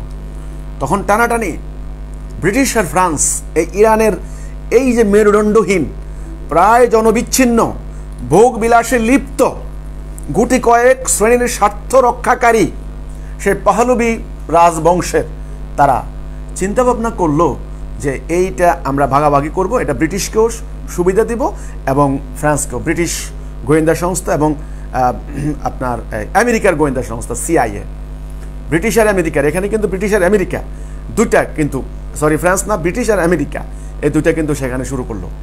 তো কাজেই এরই মধ্যে এই ষড়যন্ত্র দেখে মুসাদ্দেক নামে এক ভদ্রলোক তিনি বিপ্লব শুরু করলেন। মুসাদ্দেক তিনি কিন্তু আমরা যতটুকু স্টাডি করে পেয়েছি, উনি কিন্তু বাম আদর্শে উদ্দীপ্ত বা উজ্জীবিত। তিনি কিন্তু বাম ঘরানার বা বাম আদর্শে, যদিও নাম কিন্তু মুসাদ্দেক, কিন্তু বাম আদর্শ। আমি আগেই বলেছি আদর্শ ব্যাপকভাবে, এটা কিন্তু সংঘাত, আদর্শের সংঘাত। আফগানিস্তানের এই বিদ্রোহ আদর্শের সংঘাত। আমি আসতেছি, আমি প্রায় এখানে আলোচনা করেই আমি আফগানিস্তান চলে আসব।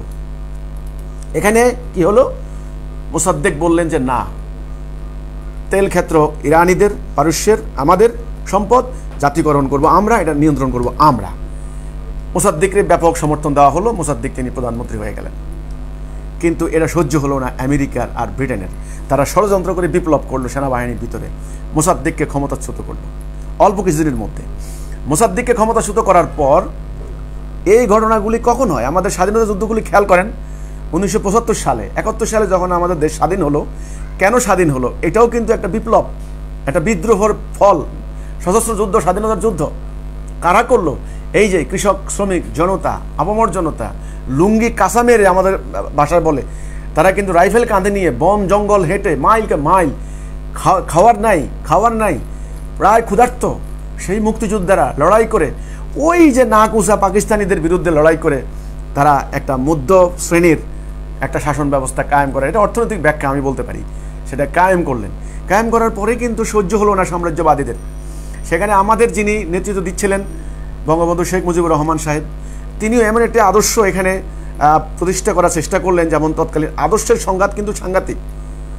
1971 সালে যখন স্বাধীন হলো, 72 সালে যখন সংবিধান প্রণয়ন করা হলো, তখন 4টি মূলনীতি নেওয়া হলো: সমাজতন্ত্র, গণতন্ত্র, তারপরে হলো আপনার জাতীয়তাবাদ, ধর্মনিরপেক্ষতাবাদ। খেয়াল করুন, 4টা: সমাজতন্ত্র, গণতন্ত্র, জাতীয়তাবাদ, ধর্মনিরপেক্ষতাবাদ। এটা এমন একটা ব্যবস্থা নিলেন যে আমরা যারা রাষ্ট্রবিজ্ঞানের স্টুডেন্ট, আমাদের টিচাররা যখন আমাদেরকে এর তুলনামূলকভাবে যখন পড়াতেন ক্লাসে, তখন ওনারা হতবাক হয়ে গিয়েছিলেন যে বাংলাদেশের সংবিধানে 4টা মূলনীতির সমন্বয় কিভাবে সম্ভব। অনেকটা একটার সঙ্গে একটা সাংঘর্ষিক। এজন্য আমাদের সংবিধান প্রণেতারা এর ব্যাখ্যা দিলেন, ব্যাখ্যা দিতে বাধ্য হলেন বা ব্যাখ্যা দিয়েছেন তারা। গণতন্ত্র বলতে কি বুঝালেন, ধর্মনিরপেক্ষতাবাদ বলতে কি বুঝালেন, আবার সমাজতন্ত্র বলতে কি বুঝালেন, জাতীয়তাবাদ বলতে কি বুঝালেন। একটা নতুন জাতিসত্তার উন্মেষ ঘটলো, বাংলাদেশের মানুষ বাঙালি, এরকম ব্যাখ্যা দিলেন। সমাজতন্ত্র বলতে কি, এর ব্যাখ্যা দিলেন। কিন্তু একটা কথা ভুললে চলবে না, বিপ্লবীরা বিপ্লব করে, সময়ের প্রয়োজনে বিপ্লব হয়, কিন্তু একটা সমাজ, কিন্তু সমাজের সংস্কৃতি, ধর্মবিশ্বাস, এটা কিন্তু হাজার হাজার বছর ধরে ধীরে ধীরে অনেকটা মাটির গঠনের মতো, মাটির স্তর ভেদ। যারা মাটি নিয়ে গবেষণা করেন, ভূতত্ত্ববিদ, ওনাদের কাছে এই জ্ঞান যথেষ্ট আছে। ওনারা জানেন মাটির গঠন প্রক্রিয়া কীভাবে হয়। হাজার হাজার লক্ষ বছরের পরিক্রমায় মাটির গঠন স্তর হয়। কিন্তু এই সমাজের মধ্যে সামাজিক কাঠামোগুলা এইভাবে কিন্তু দীর্ঘদিন ধরে গড়ে ওঠে। সেটার সঙ্গে যদি বিপ্লবীদের মন মানসিকতার চিন্তাধারার মধ্যে যদি সাংঘর্ষিক হয়, সাধারণ জনগণ যদি অবিশ্বাস করে, সন্দেহ করে, দ্বিধার মধ্যে পড়ে, তখনই কিন্তু পাল্টা বিপ্লব হয়, পাল্টা অভ্যুত্থান হয়। এরই মধ্যে সাম্রাজ্যবাদীদের ষড়যন্ত্র, এরই মধ্যে স্বার্থবাদী যারা দীর্ঘদিন থেকে শতাব্দীর পর শতাব্দী ধরে সাম্রাজ্যবাদী শক্তি, যেমন ব্রিটিশরা আমাদেরকে প্রায় 300 বছর প্রত্যক্ষ পরোক্ষভাবে শাসন করেছে। তারা গিয়েছে, বেশি দিন হয়নি, 47 সালে তারা গিয়েছে। আমরা 71 সালে মাত্র 23 বছর পরে পাকিস্তানি জুলুমের বিরুদ্ধে আমরা দেশ স্বাধীন করেছি, নতুন রাষ্ট্র। আমাদের জনগণ এই বিপ্লবের মূল চেতনার সাথে এখনো অনেকেই হননি, তাছাড়া যদিও হয়েছেন, কিন্তু শাসক শ্রেণীর মধ্যে এটা নিয়ে ব্যাপক ওই সাম্রাজ্যবাদীদের পক্ষ বিপক্ষ, এটা নিয়ে ফলে মাত্র 5 বছরের ব্যবধানে 71 গেল, 72, 73, 74, 75, আমি বলবো 4 বছর ব্যবধানে বঙ্গবন্ধু শেখ মুজিবুর রহমান সাহেবকে একেবারে সপরিবারে হত্যা করা হলো। বিপ্লবের এখানে একটা বিরাট একটা ছন্দপতন ঘটলো। বিপ্লবের যে উদ্দেশ্য ছিল, প্রথমে যে উদ্দেশ্যটা আমি বিপ্লবী দৃষ্টিভঙ্গি থেকে আলোচনা করছি। এরপরে কি হলো, ইনি চলে যাওয়ার পরে, ওনাকে হত্যা করার পরে অন্য একটা আদর্শের ধারকরা এসে আবার ক্ষমতা দখল করলো, আর একটা পাল্টা বিপ্লব হলো, আর একটা ক্ষমতা দখল হলো। এইভাবে কিন্তু কয়েকজন সেনাপতি খুন হয়ে গেলেন বাংলাদেশের। মাত্র 75, 76, 77, 78, 79, 80, 81, 82 জেনারেল এরশাদ ক্ষমতা আসার আগ পর্যন্ত এই 7-8 বছরে কয়েকজন সেনাপতি খুন হলেন, রাষ্ট্রপতি খুন হলেন বাংলাদেশে, এবং বিরাট বিরাট জেনারেল যারা স্বাধীনতা যুদ্ধে অবদান রেখেছেন তারা পর্যন্ত খুন হয়ে গেলেন। তো এই হচ্ছে আমি যেটা বললাম যে এটা হচ্ছে একটা বিষয়। আমি বাংলাদেশ প্রসঙ্গে আবার আসব। যখন মুসাদ্দেক এই ঘোষণা দিলেন যে তেল ক্ষেত্র আমাদের, আমরা এটা কন্ট্রোল করব, শুরু হয়ে গেল আমেরিকার আর ব্রিটিশের ষড়যন্ত্র, শুরু হয়ে তাদের গোয়েন্দা সংস্থার, এটার নাম দিচ্ছে অপারেশন এজাক্স না কি যেন, এরকম একটা নাম, অপারেশন এজাক্স, আমার এখন মনে আসতেছে না, এটা অপারেশনের নাম দিল, শুরু হয়ে গেল ষড়যন্ত্র। মোসাদ্দেককে ক্ষমতাচ্যুত করলো, আবার পাল্টা অভ্যুত্থান হলো। এর মধ্যে মোহাম্মদ শাহ পাহলভি পালিয়ে গেলেন। তো কথা হচ্ছে এই যে আমি যেটা বললাম, নির্বাসন দেওয়া হলো ইমাম খোমেনিকে। তিনি একটা ছোট্ট একটা ট্রাইবের ধর্মীয় ইমামতি বা একটা ধর্মীয় নেতৃত্ব দিয়েছিলেন বা দিতেন, উনি পালিয়ে গেলেন বিদেশে। এরই মধ্যে তিনি একটা সমাবেশ, এরই মধ্যে আসলেন তিনি, সমাবেশের ডাক দেওয়া হলো, প্রায় 30 থেকে 40 লক্ষ লোক সমবেত হলো। সেখান থেকে শুরু করে 1979 সালে একটা বিপ্লব হয়ে গেল, পাহলভীরা পালিয়ে গেলেন বিদেশে। হ্যাঁ, শিয়া প্রভাবাধীন সরকার প্রতিষ্ঠিত হয়ে গেল। ওই নতুন যে জাতিসত্তা হলো, সেই জাতিসত্তার নেতা হয়ে গেলেন বা পিতা হয়ে গেলেন ইমাম খোমেনি। ওনার নামের শেষে লেখে রহমতুল্লাহ আলাইহি, ধর্মীয় ব্যাখ্যা। হ্যাঁ, সমাজতন্ত্রীরা অবশ্যই এগুলো রহমতুল্লাহ আলাইহি তাহলে লেখেন না, যেহেতু ইসলাম নাম দেওয়া হলো, ইসলাম বিপ্লব হলো। এই যে বিপ্লব হলো ইরানে, এটা কি ইসলামী বিপ্লব? সুন্নি বেল্ট টোটালি এটাকে পর্যবেক্ষণ করছিলেন। যদিও আমেরিকার বিরুদ্ধে হলো প্রায়, মানে প্রত্যক্ষ পরোক্ষভাবে, বা ব্রিটেনের বিরুদ্ধে হলো, বা তাবেদার সরকারের বিরুদ্ধে, গোলাম সরকারের বিরুদ্ধে, যাই বলুক না কেন, সেই হিসাবে সুন্নিরাও খুশি হলো। বাট শিয়া বিপ্লব হলো, সেই হিসেবে তারা বিপ্লবীদেরকে ওইভাবে নেননি, এটা ইসলামের বিজয় বলে মনে করেননি। তারা বলেছেন এটা শিয়া বিপ্লব, এটা কোনো ইসলামী বিপ্লব নয়, রাসূলুল্লাহর আদর্শ নয়, এটা তাদের শিয়া আদর্শ। আর শিয়ারা সুন্নির যে ধর্মীয় মত পার্থক্য, মতবিরোধ, সেগুলো সবারই জানা আছে, সেটা নিয়ে আমি যাচ্ছি না। তো কাজে সেটাকে কি আমরা কি এই যে প্রতিষ্ঠিত কায়েমি স্বার্থবাদী বা তাবেদার সরকারের বিরুদ্ধে জনগণের আশা আকাঙ্ক্ষার প্রতিফলন স্বরূপ ইমাম খোমেনির নেতৃত্বে শিয়াদের যে বিপ্লবটা হলো, এটাকে কি আমরা ইসলামী বিপ্লব বলবো? এটা কি ইসলামের বিজয় হয়েছে? রাসূলুল্লাহর সেই মদিনার ইসলাম প্রতিষ্ঠা হয়েছে আমরা বলবো? কি বলেন আপনারা আশা করি এই কথার জবাব দেবেন, বা আপনারা সেটা মনে করবেন। জবাব দিবেন বলতে আমি তালেবানের বিপ্লবের সঙ্গে আমি তুলনা করবো, একটু পরে আসি। এবার আসুন, আমি চলে আসলাম তালেবানদের প্রসঙ্গে। এখানে আমি শর্ট দীর্ঘায়িত করব না। ব্রিটিশ সাম্রাজ্যবাদীরা এর আগে আলেকজান্ডার চেষ্টা করেছে, আলেকজান্ডার দখল করেছে, তারপরে পারস্যরা এটা প্রায় কয়েক শতাব্দী তাদের কন্ট্রোলে রেখেছে আফগানিস্তান, তারও আগে আপনারা জানেন কান্দাহার, যারা মহাভারত সম্পর্কে জানেন, গান্ধারী একটা চরিত্র আছে মহাভারতে, সেই কান্দাহারের গান্ধারী এই ভারতের অন্তর্ভুক্ত সে আফগানিস্তান।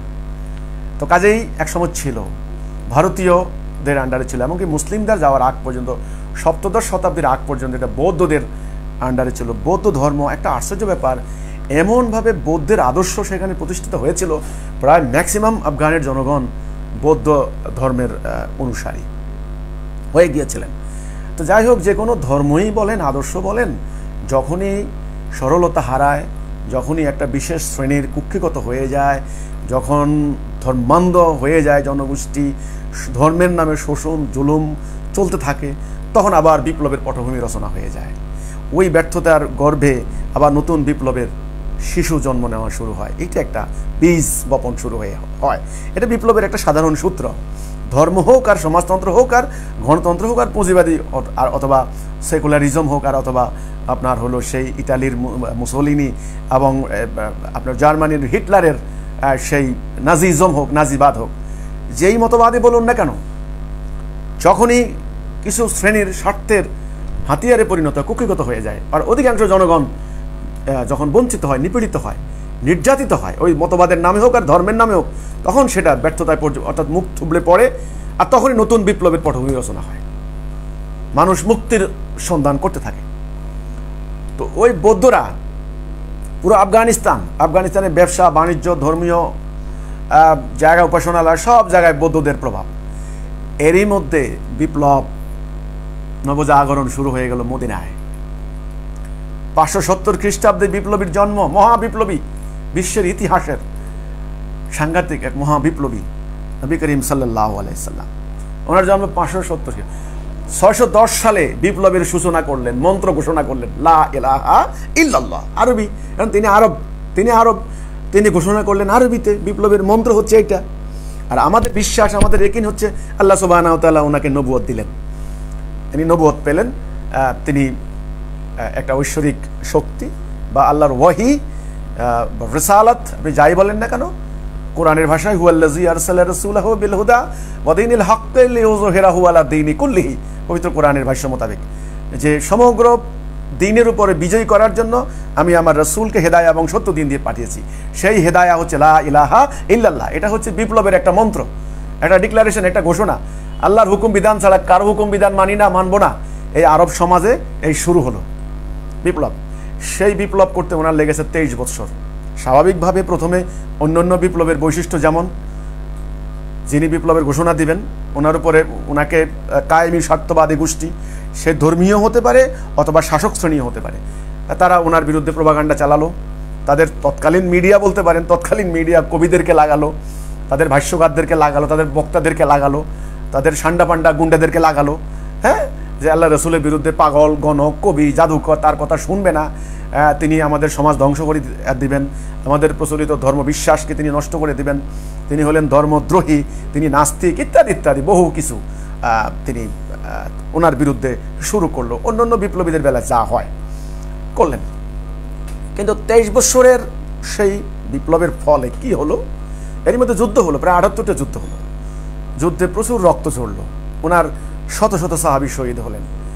ওনার প্রতিপক্ষ যারা কাফের, মুশরিক, মুনাফিক, মুরতাদ, যাই বলেন, তারাও হাজারে হাজারে তারা নিহত হলো, জাহান্নামে গেল। কিন্তু ফলটা কি হলো? পুরো 12.5 লক্ষ বর্গ মাইল এলাকা, মানে জাজিরাতুল আরব যাকে বলা হয়, অর্থাৎ আপনার এদিকে লোহিত সাগর, এদিকে অ্যাডেন বন্দর, আর এদিকে ভূমধ্য সাগর, এদিকে হলো এজিয়ান সাগর, মানে মধ্যখানে এই ভূখণ্ডটা জাজিরাতুল আরব, আরব উপদ্বীপ, আরব পেনিনসুলা একে বলা হয়। এই অংশটুকুতে বিপ্লব সৃষ্টি হয়ে গেল। সেই বিপ্লবের ফলটা কি হলো? পারস্পরিক দাঙ্গা হাঙ্গামায় লিপ্ত আরব জাতি, তারা ট্রাইবাল সিস্টেম তাদের জানা, আপনারা জানেন, তারা পারস্পরিক দাঙ্গা হাঙ্গামায় লিপ্ত, তারা এক ঐক্যবদ্ধ জাতিসত্তা গড়ে তুলল, হ্যাঁ, আন্ডার ওয়ান আমব্রেলা যাকে বলা হয়। একটা ছাতার নিচে তারা আসলো, লা ইলাহা ইল্লাল্লাহর মন্ত্রে। নারীদের কোনো সম্মান ছিল না, জীবন্ত মেয়ে মানুষ কবর দিত, সেখানে নারীরা যুদ্ধের ময়দানে চলে গেল। রাসূল তাদেরকে জুমার নামাজে নিয়ে গেলেন, হজের ময়দানে, ঈদের নামাজে, ঈদের মাঠে, বাজার ব্যবস্থাপনায়, হাসপাতাল কন্ট্রোলে, চিকিৎসা সকল ক্ষেত্রে নারীদের স্বাধীনতা, নারীরা পেয়ে গেলেন শালীনতার সঙ্গে।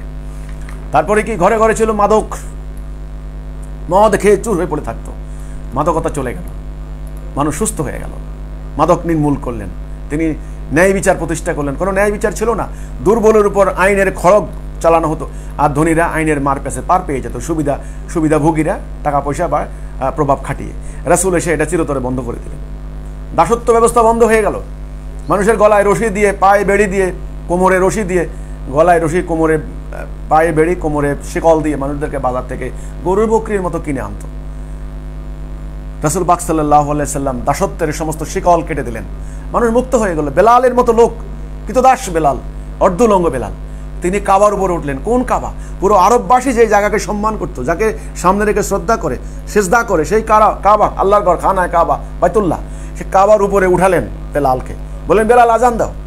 এটা তিনি প্রমাণ দিলেন। আজকে তারা লিবার্টি অফ স্ট্যাচু করেছে, হ্যাঁ, আজকে তারা আইফেল টাওয়ার নির্মাণ করেছে। 100 বছর পূর্তি মানুষের মুক্তির, স্বাধীনতার। আমেরিকার হলো এখানে ফ্রান্সের আইফেল টাওয়ার, আর আমেরিকার হলো লিবার্টি অফ স্ট্যাচু। ওরাও আবার 110 বছরের মাথা সেটা করেছে। এটা উপহার দিয়েছে ফ্রান্স, আর ওটা উপহার দিয়েছে আমেরিকা। মানে একটারে সমর্থন দিয়েছে বা সহযোগিতা করেছে, আইফেল টাওয়ার আর হচ্ছে লিবার্টি অফ স্ট্যাচু। কিন্তু স্বাধীনতা মানুষ পায়নি, মানুষের মুক্তি পায়নি। কিন্তু নবী করিম সাল্লাল্লাহু আলাইহি সাল্লাম কি করলেন? ওই কাবা তখন ওই মানুষের শ্রদ্ধার জায়গা, পুরো মক্কার মানুষের, যদিও বিভিন্ন গোত্রে দলে বলে বিভক্ত ছিল, কিন্তু তারা আপনার একেবারে সবাই দলমত নির্বিশেষে কাবাকে সম্মান করতো। কাবা আল্লাহর ঘর। কোনো কিছু শপথ করার সময় কাবার সামনে, যুদ্ধ বা কোনো কিছু চুক্তি ইত্যাদি করার সময় কাবার সামনে, কাবার গেলাপ ধরে সম্মান করতো, এই শপথ করতো। কাজেই রাসূল পাক সাল্লাল্লাহু আলাইহি ওয়াসাল্লাম সেই জায়গাকে বাছাই করলেন, এবং বাছাই করলেন এমন একজন মানুষকে যিনি বঞ্চিত, অসহায়, নিগৃহীত, নিষ্পৃষিত, সকল অধিকার থেকে বঞ্চিত মানবতার আপনার প্রতীক বেলাল রাদিয়াল্লাহু তাআলা আনহু। ওনাকে বাছাই করলেন, বলেন বেলাল তুমি কাবার উপরে উঠো, আজান দাও। বেলাল আজান দিলেন, আল্লাহু আকবার। এই আল্লাহু আকবার মানে হলো আল্লাহ শ্রেষ্ঠত্বের ঘোষণা। অর্থাৎ এখন থেকে কেউ শ্রেষ্ঠ হবে না সমাজে, আল্লাহ যা বলবেন সেটাই চূড়ান্ত। যার টাকা আছে সেই সেরা, যার ক্ষমতা আছে সেই সেরা, যার বংশ ভালো, উত্তম বংশের অনেক লোকজন, মাসেলম্যান আছে, অনেক বাহিনী আছে, সেই সেরা। নো, সমস্ত শ্রেষ্ঠত্বের কবর দিয়ে আল্লাহর শ্রেষ্ঠত্ব ঘোষণা করা হলো। এটার নাম ন্যায় বিচার। এই একটা বিপ্লব শুরু হলো, তাওহীদ ভিত্তিক বিপ্লব। সেই বিপ্লবের ফলটা কি হলো? সেই সময় রাসূল শত্রুদের সঙ্গে কি আচরণ করলেন, সেখানে কি ইশতেহার, কি ঘোষণা হলো, রাসূল পাক সাল্লাল্লাহু আলাইহি ওয়াসাল্লাম বিদায় হজের ভাষণে কি ঘোষণা করলেন, এই বিষয়গুলি আমি পরবর্তীতে আলোচনায় আসব। এবার আমি তালেবানদের প্রসঙ্গে এখানে আবার আসি।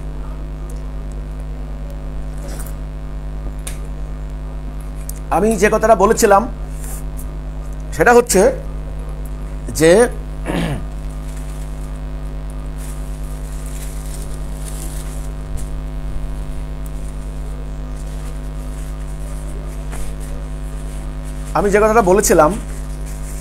সেটা হচ্ছে সপ্তদশ শতকে মুসলমানরা আফগানিস্তান আসার আগ পর্যন্ত বৌদ্ধদের আন্ডারে ছিল আফগানিস্তান। আমি যেখান থেকে রাসূলুল্লাহর বিপ্লবের দিকে নিয়ে গেলাম, ওই জায়গাটা ছিল, খেয়াল করেছেন নিশ্চয়ই, সেই জায়গাটা ছিল ধর্ম হোক আর মতাদর্শ হোক বা যে কোনো আদর্শ হোক, যদি সাধারণ জনগণের আশা আকাঙ্ক্ষার প্রতিফলন না ঘটায়, বাড়াবাড়ি করা হয়, জুলুম করা হয় ধর্মের নামে, তখন সেটা মুখ থুবড়ে পড়ে। নতুন কিছুর দিকে মানুষ চায়, মুক্তির সন্ধান করে মানুষ। তো এমন একটি পরিস্থিতিতে রাসূল পাক সাল্লাল্লাহু আলাইহি ওয়াসাল্লাম বিপ্লব করলেন আরবে। সেই বিপ্লবের ঢেউ সমস্ত পারস্যকে আপ্লুত করলো, ওদিকে উত্তর আফ্রিকা পর্যন্ত চলে গেল, এদিকে এই আফগানিস্তান ঢুকলো। কিন্তু আরবরা যখন ইসলাম নিয়ে আফগানিস্তান ঢুকলেন, তারা বেশ ইসলামের ন্যায় বিচার, শাসন, অর্থনৈতিক ব্যবস্থা তারা প্রবর্তন করলেন, শান্তি প্রতিষ্ঠা করলেন, কিন্তু তারা বেশি দিন থাকতে পারলেন না। তো শেষ পর্যন্ত আরও কয়েক শতাব্দী পরে গজনীর সুলতান মাহমুদ তিনি সেখানে প্রভাব বিস্তার করলেন। তা এইভাবে হতে হতে হতে হতে অনেক সময় চলে গেল। আমি আর সেদিকে যাচ্ছি না। এখানে ব্রিটিশ সাম্রাজ্যবাদ আমাদের সমস্ত ভারত দখল করলো।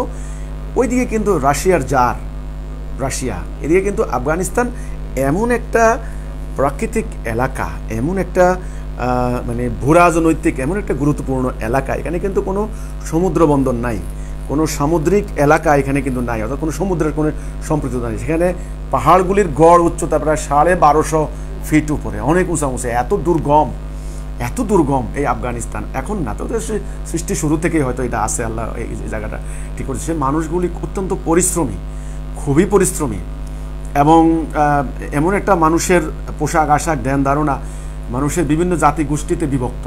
সেখানে আমরা খোঁজখবর নিয়ে যতটুকু জানলাম বা বুঝলাম, এমন জাতিগোষ্ঠীও নাকি আছে এখন পর্যন্ত সারা দুনিয়ার, সভ্য দুনিয়ার কোনো খোঁজখবরই রাখেন না, জানেনও না দুনিয়া কেমনে চলে।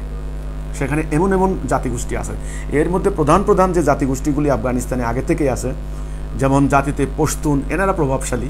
পশতুনরা সাধারণত রাজনীতি বা যুদ্ধবিদ্যায় পারদর্শী। এনারা কিন্তু ব্যবসা বাণিজ্য খুব একটা পারদর্শী না, আগে থেকেই যুদ্ধ রাজনীতি ইত্যাদি পশতুনরা আছে। তাজিকরা আছে, উজবেকরা আছে, আপনার হলো কাজাকরা, এরপরে আছে আরও প্রভাবাধীন কিছু আছে আপনার তাতাররা। এর মধ্যে আমরা আছে আবারও এখানে আপনার এই কাল্লানি, এই আফগানিস্তানে যে কাল্লানি থেকে কার্রানি থেকে আমাদের আন্দোলনের প্রতিষ্ঠাতা ইমামুজ্জামান জনাব মোহাম্মদ বাইজিদ খান পন্ডিত পূর্বপুরুষ সুলতান দাউদ খান কার্রানি, সুলতান সুলাইমান খান কার্রানি, সুলতান তাজ খান কার্রানি, যেটা কাল্লান, আজকে কিছু অংশ পাকিস্তানে, কিছু অংশ আফগানিস্তানে পড়েছে। সে কাল্লান এলাকা এখনও আছে, অত্যন্ত দুর্গম এলাকা। এই মানুষগুলি খুবই পরিশ্রমী। এই ধরনের জাতিগোষ্ঠীগুলি আছে। তবে পশতুন যারা তাজিকরা ব্যবসা বাণিজ্য, আর পশতুনরা পশতু ভাষা যে কথা বলে, তারা রাজনীতি এবং যুদ্ধবিদ্যা তারা পারদর্শী। তাদের বংশ পরম্পরা যুদ্ধ করে। এমনও আমি শুনেছি একজন আফগানির কাছে, মানে আফগান থেকে আসা একজন লোকের কাছে, তাদের বাচ্চা হলে পরে, যেমন আমরা বাচ্চা হলে কি করি, কানে আজান দিই, তাই না? তাদের বাচ্চা হলে তারা আগে ওই দাইয়ের কাছ থেকে এনে দাদা মামা চাচা সবাই মিলে উঠানে বসে কয়েক রাউন্ড আকাশের দিকে ফায়ারিং করবে, ধিন বলবে, বাচ্চার বুক শক্ত হবে। এই হচ্ছে ওদের জীবনধারা, এবং খুব শক্ত ওই মানুষগুলি। তো যাই হোক, ইসলাম যখন সেখানে আসলো, এরই মধ্যে বহু মতাদর্শের এটা দুঃখজনক। মুসলমানদের সেই এটা কথা বলতে গেলে আজকে আফগানিস্তানে এত মতপথের সৃষ্টি হলো কেন, সেটাও গোড়ার কথা আছে, ওই শিয়া সুন্নির দ্বন্দ্ব। যাই হোক, আমি সেটা একটু পরে বলবো। আমি এখানে আফগানিস্তানের প্রসঙ্গটা বলি। শুরু হলো এই শতাব্দীর শুরু থেকে। আপনার আমানুল্লাহ খান, তিনি, ওনাকে বলা হয় স্বাধীনতার যুদ্ধ করলেন ব্রিটিশদের বিরুদ্ধে। অ্যাংলো আফগান যে প্রথম যুদ্ধটা, দ্বিতীয় যে যুদ্ধটা হলো, সেই যুদ্ধের ফলে আমানুল্লাহ খান তিনি বাদশাহ হয়ে গেলেন। কিন্তু যুদ্ধগুলা বাদালো, কিন্তু ব্রিটিশরা চাইছিল ব্যাপক আফগানিস্তান দখল করতে। কারণ আফগানিস্তান এমন একটি জায়গা, ওয়াচ টাওয়ারের মতো চতুর্দিকে খেয়াল রাখা যায়। এদিকে এশিয়ার ওই প্রান্ত আরব অংশ, এদিকে এই আমাদের অংশ, চীনকে পর্যন্ত নিয়ন্ত্রণ করা যাবে এখান থেকে, পুরো ভারতবর্ষ। আবার রাশিয়ার জন্য এটা মহা গুরুত্বপূর্ণ। রাশিয়া এদিকের পরিস্থিতি কন্ট্রোল করার জন্য তাদের আফগানিস্তান লাগে। আবার পারস্য সাম্রাজ্যের জন্য, অর্থাৎ ইরানিদের জন্য আফগানিস্তান খুব গুরুত্বপূর্ণ। তারা ওইদিকে ইউরোপ এবং ওইদিকে চীন এবং এই ভারতবর্ষ আসতেন, তাদের আফগানিস্তান লাগে। আরবদের জন্য আফগানিস্তান খুব গুরুত্বপূর্ণ। কাজেই পারস্য সাম্রাজ্য, ব্রিটিশ সাম্রাজ্য, এদিকে রাশিয়ান সাম্রাজ্য, এই সাম্রাজ্যবাদের জন্য একেবারে মানে আফগানিস্তান গুরুত্বপূর্ণ জায়গা। সব সময় এর গুরুত্ব, এটা জিওপলিটিক্যাল যে ইম্পর্টেন্স, এটা সব সময় ছিল। এটাও একটা সংঘর্ষের এটা একটা কারণ। ফলে দাবার গুটি তারা সব সময় হয়েছে। তো ব্রিটিশরা কিন্তু কবজা করতে পারেনি। এই আফগানদের প্রতিরোধের মুখে ব্রিটিশরা পালিয়ে যেতে বাধ্য হয়েছে, দুর্ধর্ষ ব্রিটিশ বাহিনী। তো এখন তালেবানদেরকে উত্থান কোত্থেকে হলো? তালেবানদের উত্থান কীভাবে? তালেবানরা তো ছিল না, তালেবান শব্দের স্টুডেন্ট, এটা পশতু ভাষার থেকে, এটা উর্দু থেকেও আসে, হ্যাঁ, আরবিতেও আছে, তালাবু এলমে, এলেম যারা হাসিলকারী। তো কাজেই এখানে তালেবান মানে হলো স্টুডেন্ট। এই স্টুডেন্টরা কারা? এটা কোত্থেকে আসলে? আজকে তাদের উত্থানের ফলে, তাদের ক্ষমতা গ্রহণের ফলে কেউ আশঙ্কা করছেন যে দুনিয়াতে সন্ত্রাসবাদের বিস্তার ঘটবে, ধর্মান্ধতার বীজ ঘটবে, ধর্মান্ধতার প্রসার ঘটবে।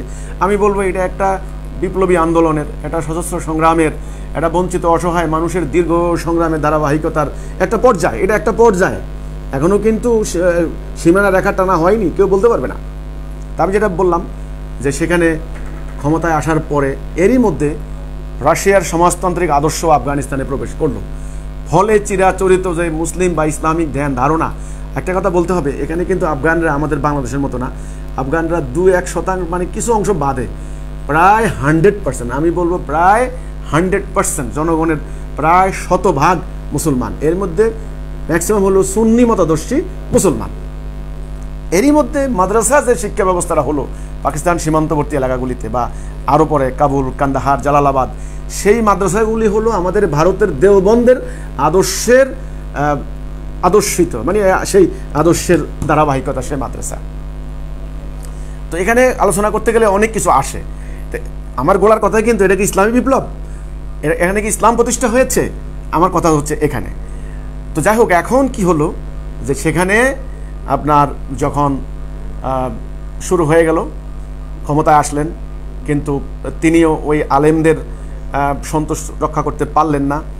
ব্যাপকভাবে আলেমরা, মানে গোড়াপন্থী যাদেরকে বলা হয়, অর্থোডক্স ইংরেজিতে বলবেন আপনি, অর্থোডক্স বলতে পারবেন, আবার বলতে পারবেন আপনার হলো বিকৃত ধারণায় এ ধরনের। তিনি কিছু কিছু, আমানুল্লাহ খান, তিনি কিছু কিছু সংস্কার কার্যক্রমে হাত দিলেন, কিন্তু তারা মানল না। ফলে ব্যাপক বিদ্রোহ হলো, বিক্ষোভ হলো, বিক্ষোভের মুখে তিনি পালিয়ে গেলেন। শুরু হলো এবার রাশিয়ার হস্তক্ষেপ।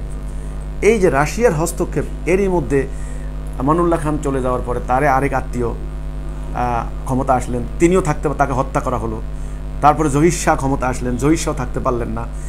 এইভাবে কিন্তু বিক্ষোভ পাল্টা বিক্ষোভ, বিদ্রোহ পাল্টা বিদ্রোহ আফগানিস্তানে চলল। কাউকে প্রমোট করছে রাশিয়া সমাজতান্ত্রিকরা, কাউকে প্রমোট করছে ব্রিটিশ আমেরিকান ইঙ্গো মার্কিন জোট। এরই মধ্যে ঘটনা ঘটলো, বিরাট একটা ঘটনা, তাৎপর্যপূর্ণ ঘটনা হচ্ছে দ্বিতীয় বিশ্বযুদ্ধ।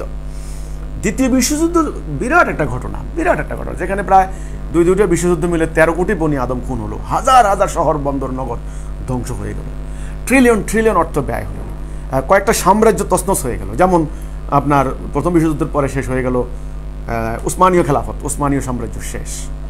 আপনার হলো অস্ট্রিয়া হাঙ্গেরীয় রাজ্য শেষ। প্রথম বিশ্বযুদ্ধের পরে থেকে আপনার জার সাম্রাজ্য শেষ। আর দ্বিতীয় বিশ্বযুদ্ধের পরে ব্রিটিশ সাম্রাজ্য সংকুচিত হতে হতে ব্রিটেনে গিয়ে তারা জায়গা করলো। ওই যে ব্রিটেন, আয়ারল্যান্ড আর হলো স্কটল্যান্ড, এই পর্যন্ত গেল। অথচ এক সময় সূর্য অস্তমিত হইতো না, দ্বিতীয় বিশ্বযুদ্ধের ফল। আচ্ছা, এরই মধ্যে আফগানিস্তানে এই ক্ষমতার দখল, পাল্টা দখল, পতন, মানে এই আজকে একজন বাদশাহ হন, কালকে আরেকজন, এইভাবে হচ্ছে।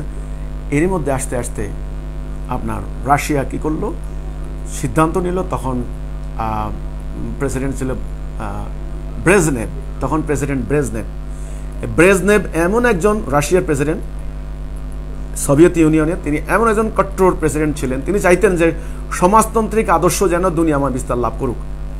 বারবাক কারমাল ক্ষমতায় আসলেন। তারা, এই যে কথাটা বলা হয় আজ্ঞাবহ, আরে আজ্ঞাবহ কার না, বারবাক কারমাল ছিলেন রাশিয়ার আজ্ঞাবহ। আর হামিদ কারজাই, এখন যিনি পালিয়ে গেলেন, এই আশরাফ গনি, আমাদেরকে বলছে আমরা উচ্চারণের তত্ত্বে এখানে পর্যন্ত আসছে ঘানি, আসলে গনি ওখানে অনেক লোকের নামে আছে, তালেবানদের অনেক নেতাও আছে গনি। আশরাফ গনি সাহেব যে পালিয়ে গেলেন, ওনাকে বলা হচ্ছে আমেরিকার দালাল। তো বারবাক কারমাল ছিল রাশিয়ার দালাল। তো দালালি তো আমরা যখন, এটা কিন্তু আমি আবার আমি মূল আলোচনায় আমি যখন যাব, মানে আমার এন্ডিংয়ে যখন যাব, উপসংহারে যাব, তখন আমি এই বিষয়টা নিয়ে একটু বলবো। তখন কিন্তু আমার কথা হচ্ছে, যখন এই 79 সালে যখন শুরু হলো রাশিয়ার ইনভেশন, দখল পুরা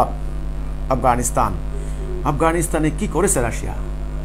হাজার হাজার গ্রাম ধ্বংস করে দিয়েছে, শহর ধ্বংস করে দিয়েছে, বহু বাঁধ ধ্বংস করে দিয়েছে, বহু সেচ কার্য ধ্বংস, এগুলো ইতিহাস তো অনেকে জানে না, প্রসারিত হয়েছে খুব কম, ধ্বংস করে দিয়েছে। মানুষ না খেয়ে মারা গিয়েছে, কত মানুষ।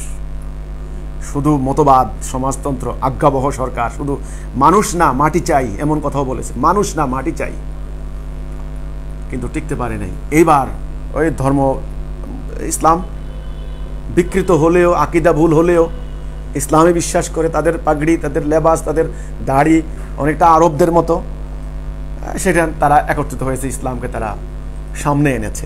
ইসলামকে সামনে আনার জন্য এটার নাম বলতে পারেন স্বাধীনতা যুদ্ধ। ওনারা তো নাম দিয়েছেন ইসলামিক স্টেট, ইসলামিক রাষ্ট্র, Islamic state Afghanistan, Afghan Islamic state, এরকম নাম দিয়েছেন। এখন যেটা আমিরাত, আমিরাত আফগানিস্তান আমিরাত, তখন কিন্তু ইসলামিক স্টেট ছিল। যে বাহিনীটা তৈরি করা হলো সে বাহিনীতে মুজাহিদিন বাহিনী, সেই মুজাহিদিন বাহিনী আমরা তখন এরই মধ্যে ধারাবাহিকতা চলে আসলো। তখন আমরা স্কুল কলেজে পড়ি, যুদ্ধগুলির আমরা রেগুলার বিবিসি শুনি, আমরা রেগুলার দয়েৎ সেবেলে শুনি, আমরা রেগুলার আপনার সিনহুয়া বা আপনার ইরনা এইসব সংবাদ সংস্থাগুলা তেহরান থেকে এই সংবাদগুলি আমরা শুনি, আমাদের বাংলাদেশের খবরও আমরা শুনি, এই খবরগুলি তখন শুনি আমরা।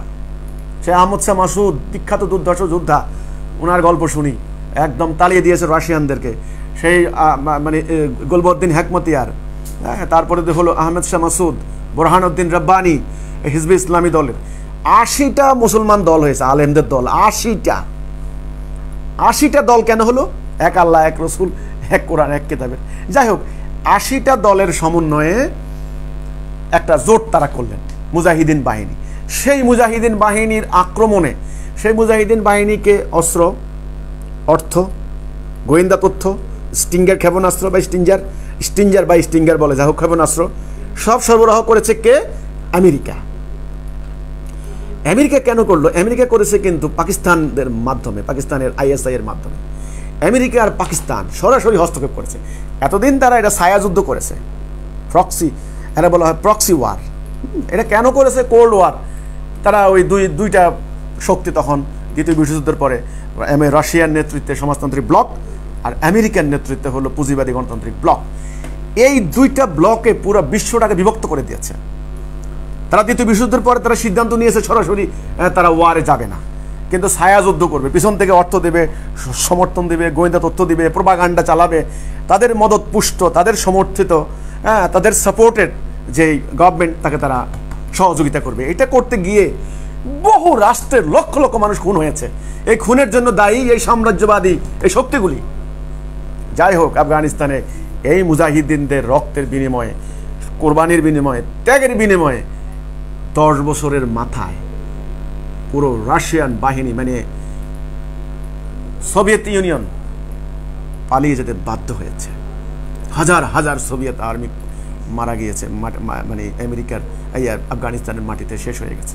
লক্ষ লক্ষ আফগানিস্তানের নারী পুরুষ শেষ হয়ে গিয়েছে যুদ্ধে। এখন যুদ্ধ তো হয়ে গেল, সর্বশেষ সৈন্যটা যখন রাশিয়া চলে গেল, কিন্তু আফগানিস্তান কে চালাবে? বিরাট প্রশ্ন এখানে এসেছে, আফগানিস্তান কে চালাবে? বিপ্লব তো হয়ে গেল, বিদ্রোহ তো হয়ে গেল, দখলদার বাহিনী, পরাশক্তি অথবা বিদেশের বাহিনী তারা চলে গেল। এই মুজাহিদিনদেরকে কিন্তু অস্ত্র দিয়েছে, অর্থ দিয়েছে কিন্তু আমি বললাম আমেরিকা আর হলো পাকিস্তান মিলে, আর প্রোপাগান্ডায় অংশগ্রহণ করেছে সৌদি আরব সহ সবাই। সেখানে ইসলামের জন্য যুদ্ধ, আল্লাহর জন্য লড়াই। রাশিয়ানরা হলো কাফের, নাস্তিক।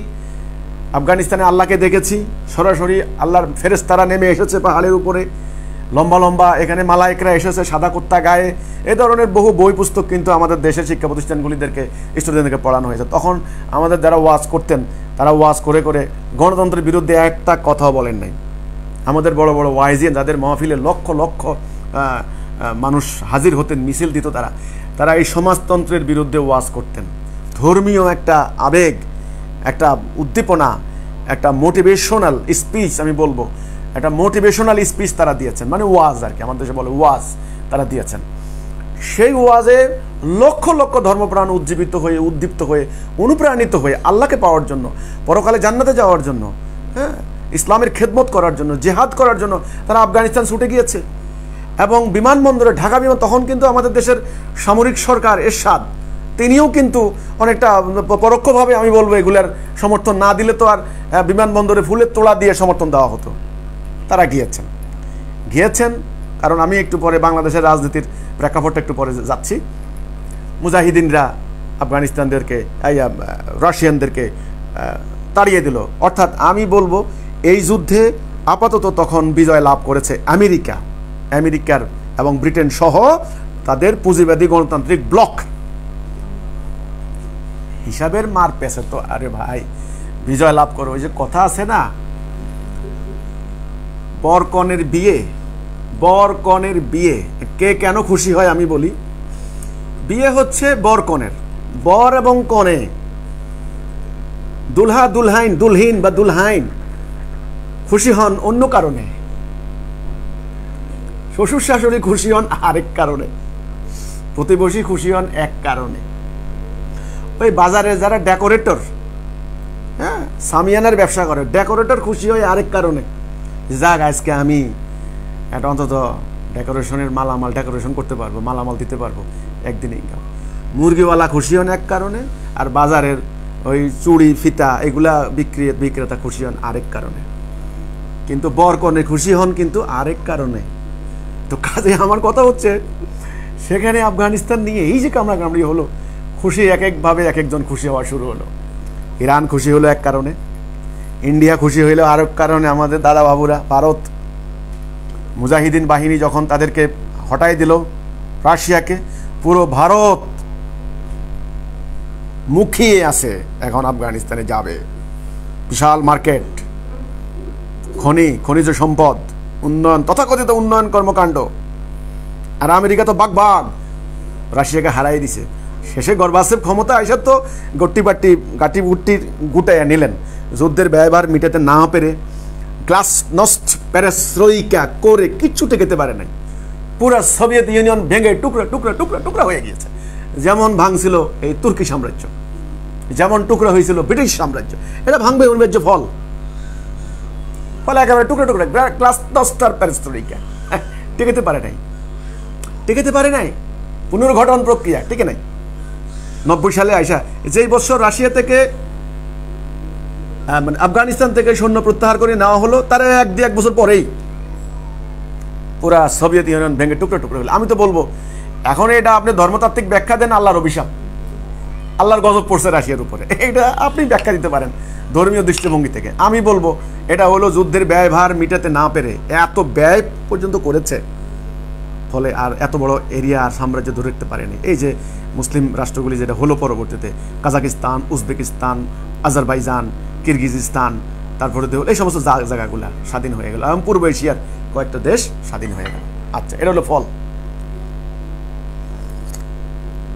এইবার মুজাহিদিন বাহিনী শুরু করলেন ক্ষমতা, কে প্রধানমন্ত্রী হবে, কে প্রেসিডেন্ট হবে। কারণ ওই গোত্রীয় এ তো যায়নি।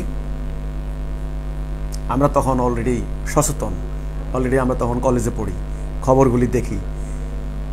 আজকে হন গোলবুদ্দিন হেকমতিয়ার, কালকে হন আপনার হলো সব মোল্লা, তারপরে হলো আহমেদ শাহ মাসুদ, ওইদিকে হন এই নামগুলো অনেকটা ভুলেও গেছি, বোরহানুদ্দিন রব্বানি। একটা পর্যায়ে বোরহানুদ্দিন রব্বানি আর গোলবুদ্দিন হেকমতিয়ার সে বাহিনীর মুখে মুখে। কয়েকদিন আগে ওনারা দুজন বসে, কেউ প্রেসিডেন্ট কেউ প্রধানমন্ত্রী, মানি না আমি হব প্রেসিডেন্ট, আমার শক্তি বেশি, আমার গোত্র বেশি। কোথায় এখানে ইসলাম, কোথায় ইসলামের ন্যায় বিচার, কোথায় ইসলামের সাম্য?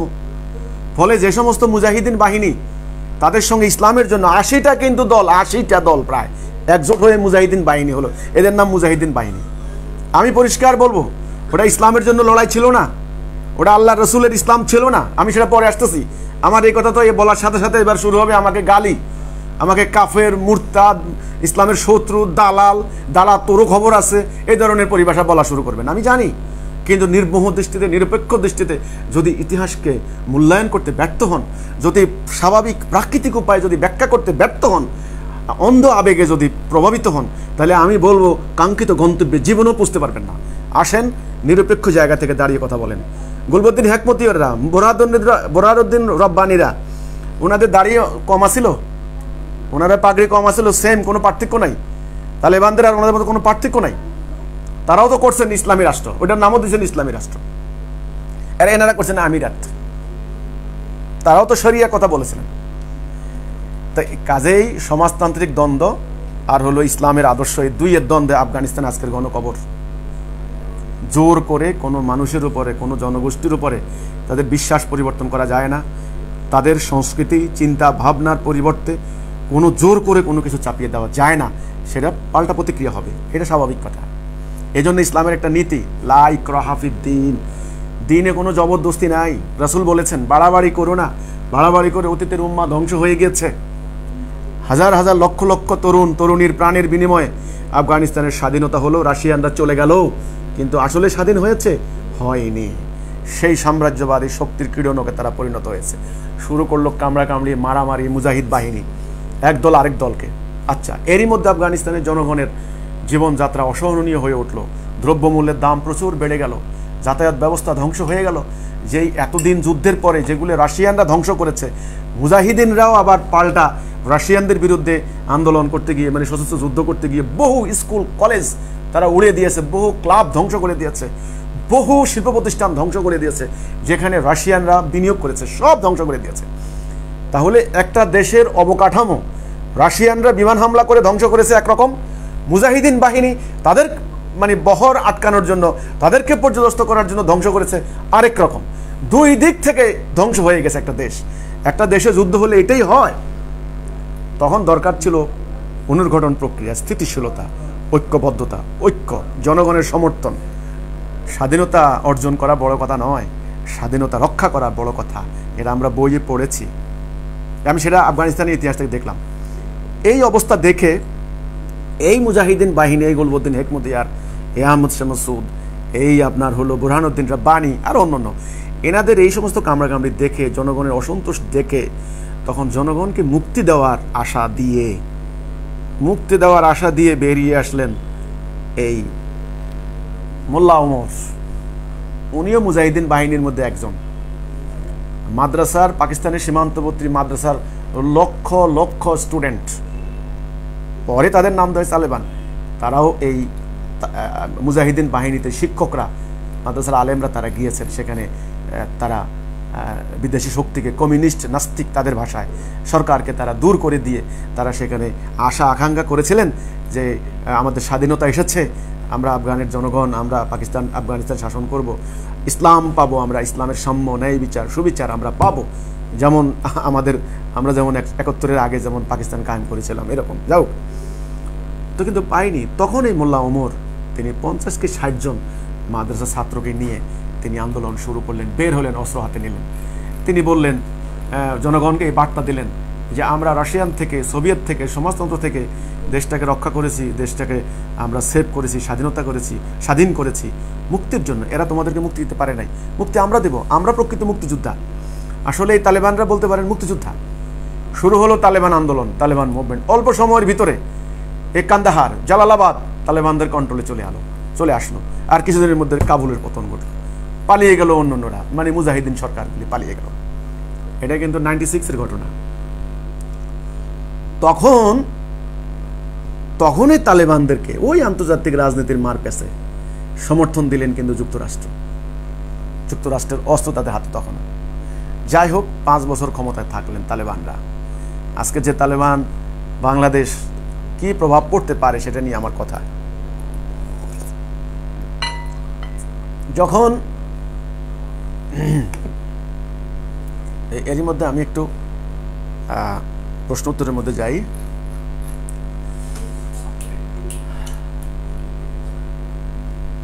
শাহজাহান শিকদার হিজবুত তৌহিদ তালেবানদেরকে কি মনে করে? জঙ্গিবাদী সন্ত্রাসী গোষ্ঠী নাকি আফগান মুক্তিযোদ্ধা?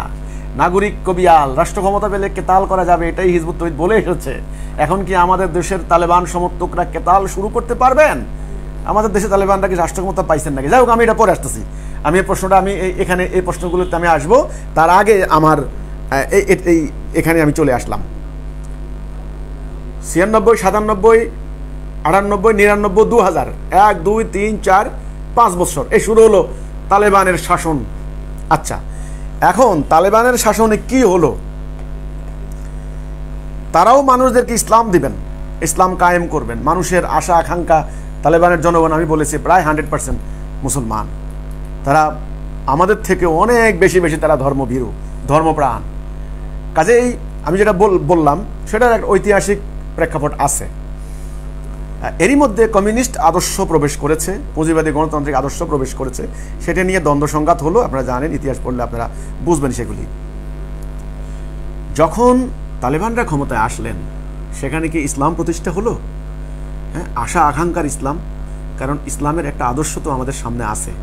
ইসলাম তো কেতাবি নয়, এটা কেবল ইউটোপিয়া নয়, মানে ইউটোপিয়া বলতে আমি বোঝাচ্ছি এটা একটা কল্পনার রাজ্য, একটা কল্পিত রাজ্য, স্বর্গরাজ্য, কল্পিত স্বর্গরাজ্য।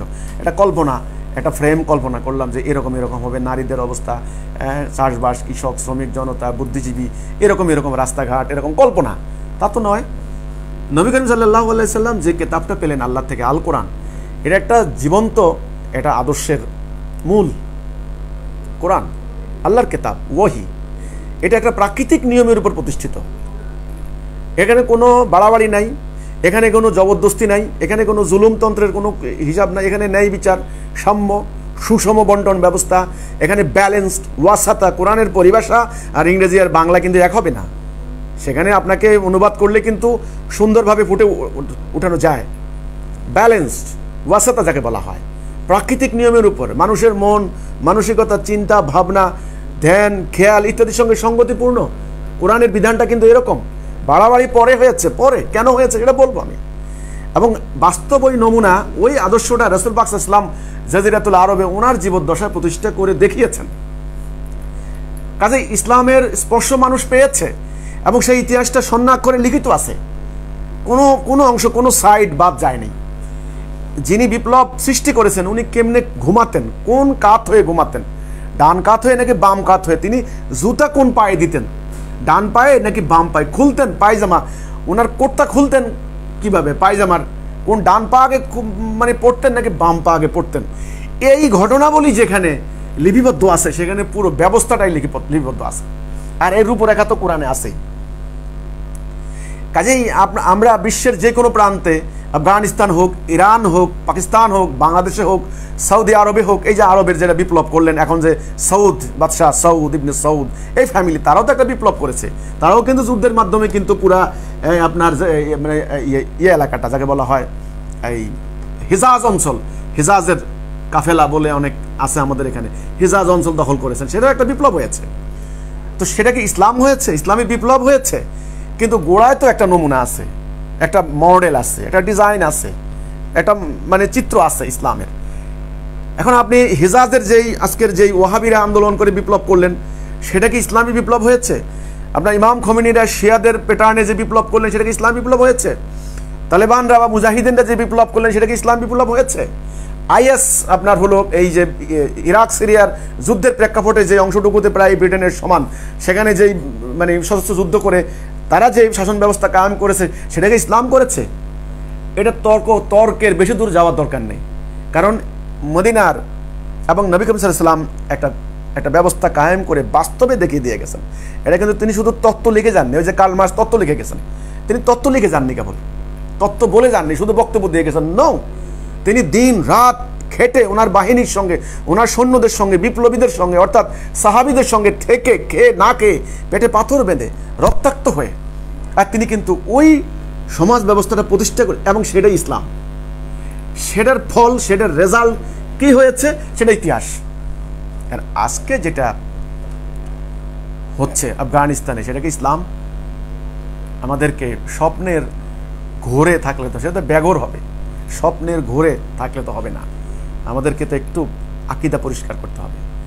তালেবানরা যখন এবার, আমি কিন্তু 96, 97, 98, 99, 2000 ওই 5 বছরের কথা বলছি, কি হলো, ওনারা ক্ষমতায় এসে কি করলেন, সেখানে আমি ধরে নিলাম মিডিয়ার প্রপাগান্ডা আছে অনেক, ধরে নিলাম তালেবানরা যা করেনি সেটা বহুগুণ বাড়িয়ে বাড়িয়ে প্রচার করেছে, এবং মিডিয়া ইহুদি খ্রিস্টান বস্তুবাদী সভ্যতা দাজ্জালের হাতে, মিডিয়া তাদের হাতে, যেমন যারা যুদ্ধ করে পরাজিত হয়েছে রাশিয়ানদের হাতে, তাদের প্রভাবাধীন মিডিয়া, ইঙ্গো মার্কিন বাহিনীর হাতে, মিডিয়া অন্যদের হাতে, তাদের হাতে কিছু নাই, কিছুই নেই।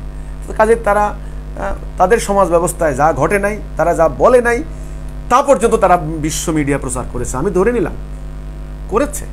কিন্তু যে সমস্ত দৃষ্টিভঙ্গি তালেবানদের দাড়ি সম্পর্কে, দাড়ি না রাখলে সেনাবাহিনীতে জায়গা নেই, দাড়ি না রাখলে পুরুষদেরকে দাড়ি রাখার ব্যাপারে, মেয়েদের বোরকা রাখার ব্যাপারে, পরকার ব্যাপারে, সঙ্গীতের ব্যাপারে, আর্টের শিল্পকলার ব্যাপারে, মেয়েদের শিক্ষার ব্যাপারে, তারপরে হলো অন্যান্য ধর্মীয় সম্প্রদায়ের ধর্মবিশ্বাসের ব্যাপারে, এই যে ব্যাপারগুলি তালেবানরা যেটা করেছেন, এটা তো একেবারে ফ্যাক্ট এবং এটা তো একেবারে জীবন্ত। সবচেয়ে বড় কথা হচ্ছে সাধারণ জনগণের সমর্থন তালেবানদের পক্ষে কতটুকু ছিল, এটা হলো মুখ্য। সাধারণ জনগণ, আপামর জনতা, যেই জনতা সমর্থন দিয়েছিল হো সি মিনকে, যেই জনতা সমর্থন দিয়েছিল আপনার আব্রাহাম লিঙ্কনকে বা জর্জ ওয়াশিংটনকে স্বাধীনতা দেশ, যে জনতা সমর্থন দিয়েছিল তালেবানদেরকে, জনতা কোন জনতা? এটা কিন্তু কমিউনিস্ট জনতা না আফগানিস্তানের, এটা কিন্তু আমেরিকার খ্রিস্টান জনতা না, এটা কিন্তু হলো মুসলিম শিয়াপন্থী জনতা। তারা শরিয়া বিধান চায়, তারা কোরআন চায়, ওকে, কিন্তু তাদের কাঙ্ক্ষিত সেই অর্থনৈতিক মুক্তি, সেই ন্যায় বিচার, সেই সুবিচার, সেই সাম্য, সেই ভ্রাতৃত্ব, সেই স্বাধীনতা, শিক্ষার অধিকার কতটুকু তাদেরকে দিয়ে, সেই সংস্কৃতির অধিকার কতটুকু দিয়েছে তালেবান সরকার, এটা তো মূল্যায়ন করতে হবে। না হলে হুট করে আমেরিকানরা যখন টুইন টাওয়ারে হামলার একটা উসিলা ধরে, আমি তো বলবো এটা একটা খোঁড়া যুক্তি, আজ পর্যন্ত প্রমাণিত হয় নাই লাদেন বাহিনী মানে আল কায়েদা, এখানে কিন্তু মতাদর্শগত পার্থক্য আছে। তালেবান আর আল কায়েদা কিন্তু এক নয়। আল কায়েদার একেবারে ডাইরেক্ট দৃষ্টিভঙ্গি হলো যেখানে আমেরিকার স্বার্থ আছে সেখানে অ্যাটাক করবে, সেটা অন্য একটা স্বার্থ। কিন্তু আফগানিস্তানের তালেবান বা মুজাহিদিনদের মূল ঘটনা সেটা ছিল না, সেটা ছিল মূলত বৈদেশিক শক্তির হাত থেকে আফগানিস্তানকে রক্ষা করা। আপনি বলতে পারেন, একজন আমাকে প্রশ্ন করেছেন এটা কি স্বাধীনতার যুদ্ধ? হ্যাঁ, আমি বলতে পারি এটা স্বাধীনতার যুদ্ধ। আপনি বলতে পারেন এটা একটা প্রতিরোধ আন্দোলন, এটা স্বাধীনতার যুদ্ধ। আপনি একদল স্বাধীনতার যোদ্ধা হিসেবে তাদেরকে আপনি যা বলেন আমার এতে কোনো আপত্তি নেই, কিন্তু আমার আপত্তি থাকবে যদি তারা ইসলাম প্রতিষ্ঠার কথা বলছেন, কারণ আমি আসতেছি, আমার কথা যুক্তি আছে। তখন তারা কি করলেন তালেবানরা?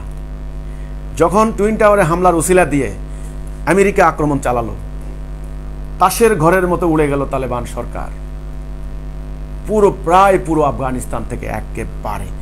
সেই যেই জায়গা থেকে ওনারা উঠে এসেছেন, সেই দুর্গম পার্বত্য অঞ্চলে, সেই গুহায় পাহাড়ের গুহা অভ্যন্তরে ওনারা ঢুকে গেলেন আমেরিকার আক্রমণে। সাধারণ জনগণের প্রতিরোধ আন্দোলন আমরা দেখলাম না, করে নাই তালেবানের পক্ষে। এটা তো একেবারে বাস্তব কথা।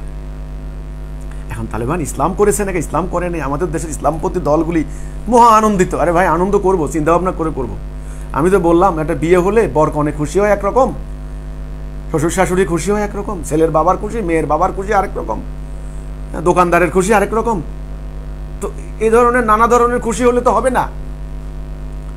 ইসলাম নিয়ে কথা, আমি ইসলাম যদি চাই আমাকে ইসলামী দৃষ্টিভঙ্গি থেকে কথা বলতে হবে। আচ্ছা, যখন এবার আমেরিকা 20 বছর ধরে হামলা চালালো, এবার বোমা, সবচেয়ে বড় বোমা আক্রমণ হয়েছে, এই ইতিহাসের জঘন্যতম অত্যাচার করেছে আমেরিকা। কি পরিমাণ! তখন থেকে হামিদ কারজাই থেকে শুরু করে এদের ভাষায় তাবেদার সরকার, এই সমস্ত সরকার বসিয়েছে একে একে। সর্বশেষ আশরাফ গনি, তিনি হলেন আমেরিকার পক্ষে। তারা প্রায় হাজার হাজার কোটি ডলার দিয়ে তারা একটা বাহিনী তৈরি করেছেন। এখন সর্বশেষ সে বাহিনীর সংখ্যা ছিল 3 লক্ষ। তো এই 3 লক্ষ বাহিনী তৈরি করে আমেরিকা কি করেছে 20 বছরে? আমেরিকায় কি আফগানিস্তানের জনগণের সমর্থন লাভ করেছে? আফগানিস্তানের জনগণের পালস তারা উপলব্ধি করেছে? দরকার নাই, তারা দরকার মনেও করে নাই। তারা উন্নয়ন কি করেছে? মানুষের চাহিদা কি তারা মিটিয়েছে? মিটায়নি। তারা বলেছে তারা সাম্য আনবে, গণতন্ত্র আনবে, শান্তি আনবে। গণতন্ত্র আর শান্তি এ কথা বলে তারা এসেছে, গণতন্ত্রও আসে নাই, শান্তিও আসে নাই। এরই মধ্যে তালেবানরা, কারণ তালেবানদের একটা হিসাবটা ছিল যে বিদেশি শক্তি, আর তালেবানদের বৈশিষ্ট্য হচ্ছে মানে আফগানিস্তানের বৈশিষ্ট্য হচ্ছে মাটিটা এমন, প্রথম আক্রমণে একবার পালিয়ে যায়, আবার তারা কামড় বসায়। আর এই জায়গাটাকে বলা হয় গ্রেভিয়ার্ড অফ এম্পায়ার, সাম্রাজ্যবাদের কবরস্থান। এই আফগানিস্তানকে বলা হয়। একবার ব্রিটেনের কবরস্থান হলো, রাশিয়ার কবর হয়ে গেল। এ তালেবানরা জানতো যে আজ হোক কাল হোক আমেরিকা এখান থেকে পালাতে বাধ্য হবে। ফলে তালেবানরা কি করলো? ভিন্ন রাস্তা নিল, চোরাগুপ্তা হামলা। এই তালেবান কারা? এই তালেবানরা হচ্ছে ওই যে মাদ্রাসা ছাত্র, ওই যে পাকিস্তান সীমানার এলাকা গেছে, পুরো আফগানিস্তান জুড়ে বিভিন্ন জায়গা ছিল। তারা প্রায় এতিম, দরিদ্র, পায়ে স্যান্ডেল নেই, অনেকে ভালো মতো উত্তম খাবার পায় না, উত্তম পোশাক নাই, অস্ত্রগুলাও কিন্তু বৈদেশিক শক্তি এবং ওই যে রাশিয়ানদের বিরুদ্ধে যুদ্ধ তারা পেয়েছে। এই তালেবান আদর্শিকভাবে তারা ইসলামী ধর্মীয়ভাবে তারা অনেকটা আমাদের দেওবন্দি ঘরানার আকিদায় বিশ্বাসী। মানে এই তালেবানরা এটা। কিন্তু এই মাদ্রাসার স্টুডেন্টগুলি অভাবী, দরিদ্র, অনেক এতিম, তারা বিনে পয়সায় প্রায় পড়ালেখা করার জন্য মাদ্রাসা ভর্তি হয়েছে। সেখান থেকে তাদের ওস্তাদরা বা শিক্ষকরা ওই যে সময়ের প্রয়োজনে আমাদের দেশের জহির রায়হান যে সিনেমা বানালেন, সময়ের প্রয়োজনে আমাদের দেশের কৃষক শ্রমিক জনতা সেই মানে রাখালরা যুদ্ধ করতে গেলেন, তৎকালীন অন্যরকম পাওয়ারফুল আর্মি পাকিস্তান আর্মিকে পরাজিত করে দিলেন। ঠিক তেমনি এই তালেবানরা, বুকানাঙ্গা তালেবানরা, তাদের পলিসি, তালেবানদের পলিসি ছিল একটা, হয় সামনে আক্রমণ করব, বিজয় লাভ করবো, নাইলে মরবো।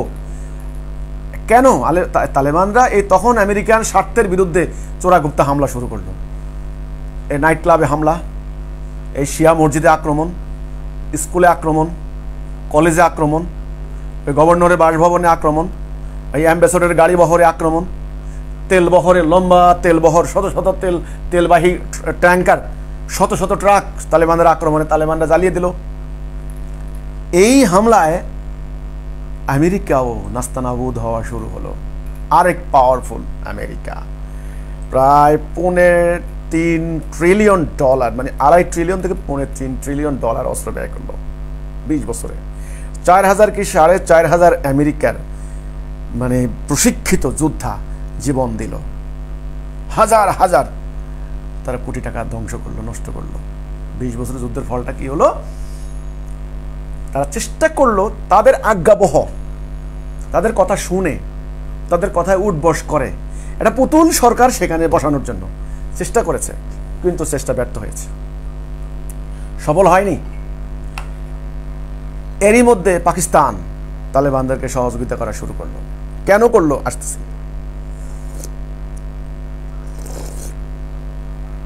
ইন্ডিয়ার সঙ্গে পাকিস্তানের রাজনীতির মারপ্যাচ আমাদের দাদাদের সঙ্গে মারপ্যাচ। সেই মারপ্যাচে পাকিস্তানকে যে কোনো মূল্যে হোক আফগানিস্তানকে কন্ট্রোল করতে হবে, তবে ভারতকে সাইজ করা যায়। এটা হলো ওদের হিসাব। হাজার হিসাব, অন্যরকম হিসাব। যাই হোক, পাকিস্তান এটা তো ডাইরেক্ট এই আপনার হলো আশরাফ গানির গভর্নমেন্ট, প্রধানমন্ত্রী এবং অন্যান্য মন্ত্রীরা ডাইরেক্ট পাকিস্তানকে, এই যে পালিয়ে যাওয়ার আগে ডাইরেক্ট পাকিস্তানকে দোষারোপ করেছে।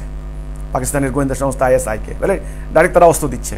যেদিন স্পিন বুলডাক মানে হয়ে দখল হয়ে গেল তালেবানদের, সেদিন তো ওরা দেখিয়েছে যে পাকিস্তানের আর্মি অলরেডি খুলে দিয়েছে বর্ডার।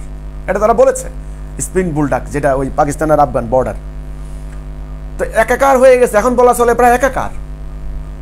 যাই হোক, এদিকে তারা কাতারে এম্বাসি খুললো, তালেবানরা খোলাইলো।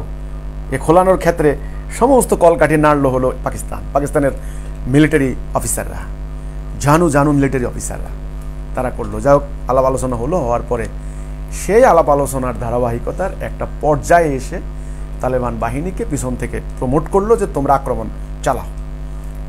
চালাও, তোমরা আগাও। তারা এরই মধ্যে তার 20 বছর চলে গেছে তো। আর এখন যে তালেবান যে সন্তান আমরা দেখলাম, যে এখন যে তালেবান গভর্নমেন্ট করার জন্য যাদের নাম প্রেসিডেন্ট, প্রধানমন্ত্রী, যেই ছেলেগুলির নাম আসতেছে, কারো বয়স 30 বছর, কারো 35 বছর, কারো 40 বছর, এনারা কিন্তু হচ্ছেন ওই আগের মুজাহিদিন বাহিনীর যারা যুদ্ধ করেছেন, আপনার হলো ওই মোল্লা ওমর, এই সমস্ত ওদেরই সন্তানরা। এটাকে আপনি বলতে পারেন নেক্সট জেনারেশন। এটা এখন এই যে এখনকার তালেবান। তো এই 20 বছরে এরা যথেষ্ট ইংরেজি ভাষাও শিখেছে, কূটনৈতিক মারপ্যাচও তারা শিখেছে, তারা বিভিন্ন দেশে ভিতরে সফরও করেছে। তারা আগের যেই মানে যে একেবারে মনোভাবাপন্ন যে একেবারে চরমপন্থা, সেটার থেকে তারা অনেকটা বেরিয়ে এসেছে। আন্তর্জাতিক রাজনীতির মারপ্যাচ তারা রপ্ত করা শিখেছে। এর মধ্যে অনেক অ্যাডভান্স হয়েছে, প্রায় 20 বছর কম না তো হয়েছে। এরই মধ্যে তালেবানদের কাছে অস্ত্র বিক্রি করেছে হলো আমেরিকান সৈন্যরা। এই ব্যাপারেও তথ্য আছে, মিডিয়া এসেছে। আর রাশিয়া তো দিচ্ছেই, চীন তো সহযোগিতাই করেছে পাকিস্তানের মধ্য দিয়ে। এখন আজকের বাস্তবতা হলো আমেরিকা, কেউ বলছেন পালিয়ে গেছে, আমেরিকা পরাজিত হয়েছে। ওই যে ভিয়েতনামের সাইগনের সঙ্গে তুলনা করেছেন কাবুলকে। আবার কেউ বলছেন যে না, আমেরিকা পালিয়ে যায়নি। আমেরিকা তাদের কূটনীতির, রাজনীতির, সমরনীতির, কূটনীতি, ডিপ্লোমেসির, মিলিটারি ডিপ্লোমেসি বলতে পারেন, তাদের পলিটিক্সের একটা পর্ব, একটা অংশ, একটা পার্ট হিসাবে তারা এখান থেকে গুটিয়ে তারা চলে গিয়েছে। তারা যা ক্ষয়ক্ষতি করার করেছে, যা উদ্দেশ্য হাসিল করার তারা করেছে। তবে তারা একটা জিনিস চেয়েছিল, তাদের দালাল সরকার প্রতিষ্ঠিত করতে ছেড়ে তারা পারে নাই। হয়তো এটা তাদের মার প্যাসে ভুল হয়েছে, অথবা কি হয়েছে সেটা আমরা জানি না। এখানে শক্তি কয়টা? এখানে এখনো সক্রিয় রাশিয়া, সোভিয়েত ইউনিয়ন। তারা প্রথমেই তালেবানকে আপনার সম্ভাষণ জানিয়েছে। সবাই নিশ্চয়তা চেয়েছে যে তোমার আফগানিস্তান ব্যবহার করে আমাদের এখানে হামলা হবে না, কারণ তাদের উজবেকিস্তান, তাজিকিস্তান, তারপরে কাজাক, এই এলাকাগুলিতে আবার আন্দোলন আছে কিন্তু রাশিয়ানদের বিরুদ্ধে। কাজেই এই আন্দোলনে যেন ঘি না ঢালে এই তালেবানরা, সে নিশ্চয়তা চেয়েছে। চীন, জিংজিয়াং, উরুমচি, কাশগড়, ওই অঞ্চলগুলিতে প্রায় 10 কোটি মুসলমান, সেখানে আন্দোলন আছে, সেখানে যেন মানে সহযোগিতা না করে বা বিপ্লব রপ্তানি না করে, ওদের ভাষায় জঙ্গিবাদী কর্মকাণ্ড না করে নিশ্চয়তা চেয়েছে। চীন সমর্থন দিয়েছে। চীনের ওখানে গিয়ে তালেবান নেতৃবৃন্দ আলোচনা করেছেন, চীনা পররাষ্ট্রমন্ত্রী, সেটা আমরা দেখেছি। তারপরে আসেন পাকিস্তান তো রেডি, এক পায়ে খাড়া। সৌদি আরব তো প্রশংসা করেছে। কাজেই এখানে কিন্তু মানচিত্র ক্লিয়ার, এখানে হিসাব ক্লিয়ার। এখন আজকে 10-12 দিন হয়ে গেল, আরও বেশি দিন হলো, কিন্তু এখনও সরকারের সুস্পষ্ট রূপরেখা দাঁড়ায় নাই। এখন তালেবান, এই যে গভর্নমেন্ট হলো, এই তালেবানরা এখন বর্তমানে তারা চেষ্টা করেছে যে আপনার উত্তরাঞ্চলীয় জোটগুলি, তাজিক, উজবেক, এ সমস্ত গোত্রগুলিকে একত্রিত করতে তারা করেছে। মোটামুটি করে 70-80 হাজার বা 90 হাজারের বাহিনী তাদের দাঁড়িয়েছে এখন। আর অন্য অন্য গোষ্ঠীগুলিকে তারা একটা কনভিন্স করার চেষ্টা করেছে। তারা অন্তত এটা বুঝিয়েছে যে এখন ঐক্যবদ্ধ ছাড়া তোমরা আর বাঁচতে পারবে না, হ্যাঁ, ক্ষমতার ভাগাভাগি পরে হবে, এইটা অন্তত ঐক্যবদ্ধ করার চেষ্টা করেছে। এবং সবচাইতে আশ্চর্য ব্যাপার হলো, বিনা রক্তপাতে, বিনা সহিংসতায়, বিনা হুমকিতে, মানে রক্তপাতে বলা চলে, বিনা সহিংসতায় অত্যন্ত আশ্চর্যজনকভাবে তারা কাবুল নিয়ন্ত্রণ করেছে, কাবুল দখল করেছে। এটা একটা বলতে পারেন একটা আশ্চর্যের কথা। অনেকে বলেছেন বিশাল রক্তপাত হবে। এখন যেখানে কাবুলের জনসংখ্যা ছিল আপনার 2 থেকে 2.5 লাখ, সেখানে এখন লক্ষ লক্ষ জনবসতি। এখানে রক্তপাত হলে অন্য রকমের একটা মেসাকার হয়ে যেত। যাই হোক, সেটা হয়নি। সে এর জন্য মানে তালেবানকে অনেকে প্রশংসা করেছেন। তো কাজেই এখন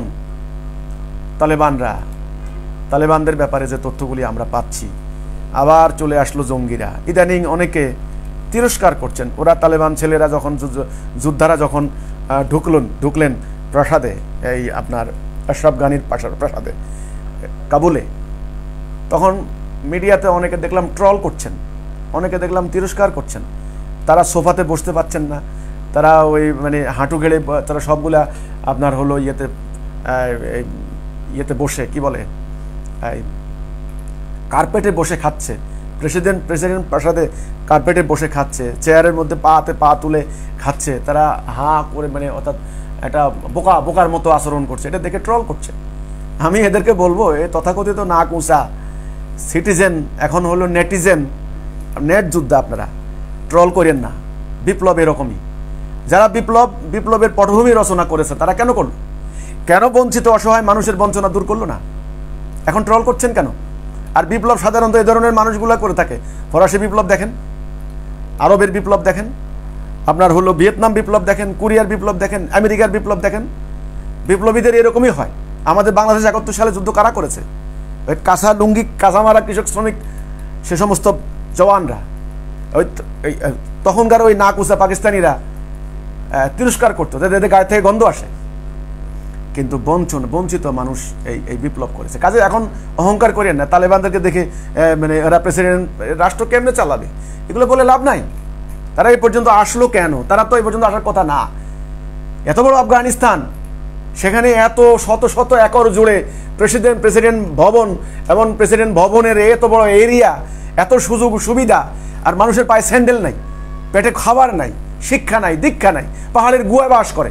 এখনো আফগানিস্তানের হাজার হাজার বর্গ মাইল এলাকা, একটা সুন্দর ঘর নাই। উন্নয়ন কর্মকাণ্ড কোথায় গেল? এগুলো শিক্ষা নিতে হবে। তো ওই ধরনের ছেলেরাই এসে এখন বিপ্লব করবে। এগুলো নাক ছিটকানোর কিছু নাই। আমি বলবো এই নাক ছিটকানো এক ধরনের একটা বদভ্যাস। এখন আসুন আমার কথার এই পর্যায়ে, এই তালেবানরা কি সেই তালেবান? হোক সেই তালেবান অথবা নতুন তালেবান, আমার সেখানে কথা নয়। আমার কথা হলো, এটা কি ইসলামী বিপ্লব? এটা কি ইসলাম প্রতিষ্ঠা হয়ে গেল? এখানে আল্লাহর সাহায্য, এবং এই ইসলামটাকে আমাদের দেশ পর্যন্ত তালেবানদের এই আন্দোলন বিস্তার লাভ করবে, এই পর্বে আমি এখন আলোচনা করব যে তালেবানের এই উত্থান, এর দ্বারা প্রভাবিত হয়ে যারা একসময় তালেবানদেরকে বলতো জঙ্গি, কারা বলতো জঙ্গি নাম উপাধি আমরা দেই নাই, আমাদেরকেও জঙ্গি উপাধি দেওয়া হয়েছিল। আমরা রক্ত দিয়ে প্রমাণ করেছি যে না, আমরা জঙ্গি নই, আমরা মানুষের অধিকারের জন্য লড়াই করছি। তালেবানদেরকে যারা জঙ্গি বলতো তারা এখন আর জঙ্গি বলে না। কেন কেন বলছেন না? এই জন্য সাদা কালো, ন্যায় অন্যায়, বৈধ অবৈধ সুস্পষ্ট মানদণ্ড থাকতে হয়। আমার পক্ষে আমার সুবিধা হলেই পরে বলবো, আমার সুবিধা হলে বলবো না তা না। কাজেই তালেবানদের উত্থানের ব্যাপারে আমার প্রশ্ন হচ্ছে, আমার কথা হচ্ছে এখানে, এটা আমাদের বাংলাদেশের সামাজিক, রাজনৈতিক, ধর্মীয় বাস্তবতায় কতটুকু প্রভাব সৃষ্টি করবে। আফগানিস্তান মানে কান্দা আপনার হলো কাবুল টু ঢাকা কত মাইল, মানে কত দূর? দূর বেশি না, 2378 কিলোমিটার। পাকিস্তান ছিল 2022 কিলোমিটার। কাজে দূর খুব বেশি না। কি ইম্প্যাক্ট হতে পারে, কি প্রভাব পড়তে পারে আমাদের বাংলাদেশের রাজনৈতিক পরিপ্রেক্ষিতে, বাস্তবতায়, এটা নিয়ে আমি এখন এই পর্বে কথা বলবো। তার আগে কিছু প্রশ্ন উত্তর দিচ্ছি।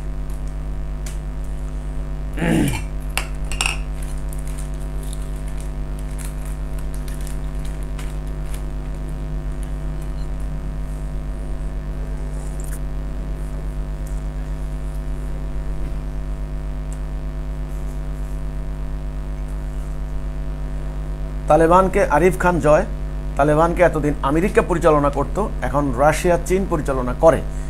তাদের মধ্যে কি পরিবর্তন আসলো? আমি তো বললাম পরিবর্তন আসার সময় আমরা এখনো ওয়েট করতে হবে।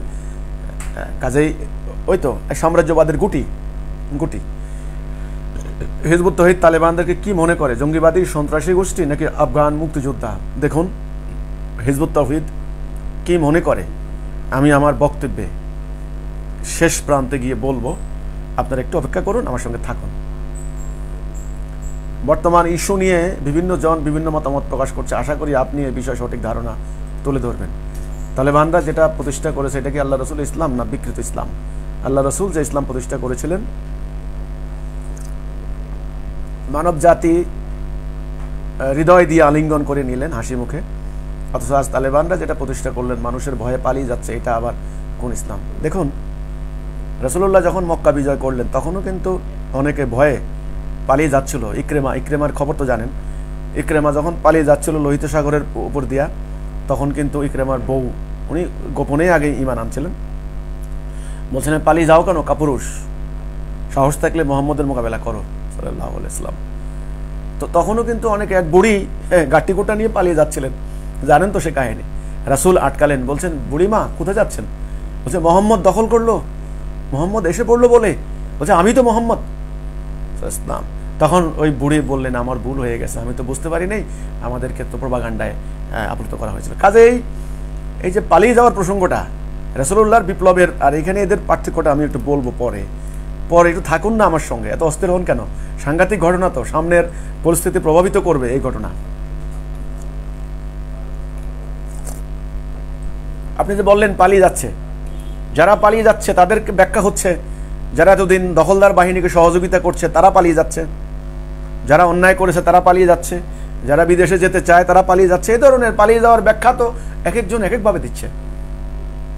আমি তো আমাদের দেশের একজন প্রকৌশলী, বিবিসিতে তিনি বললেন যে আপনারা কোনো থ্রেট অনুভব করেন?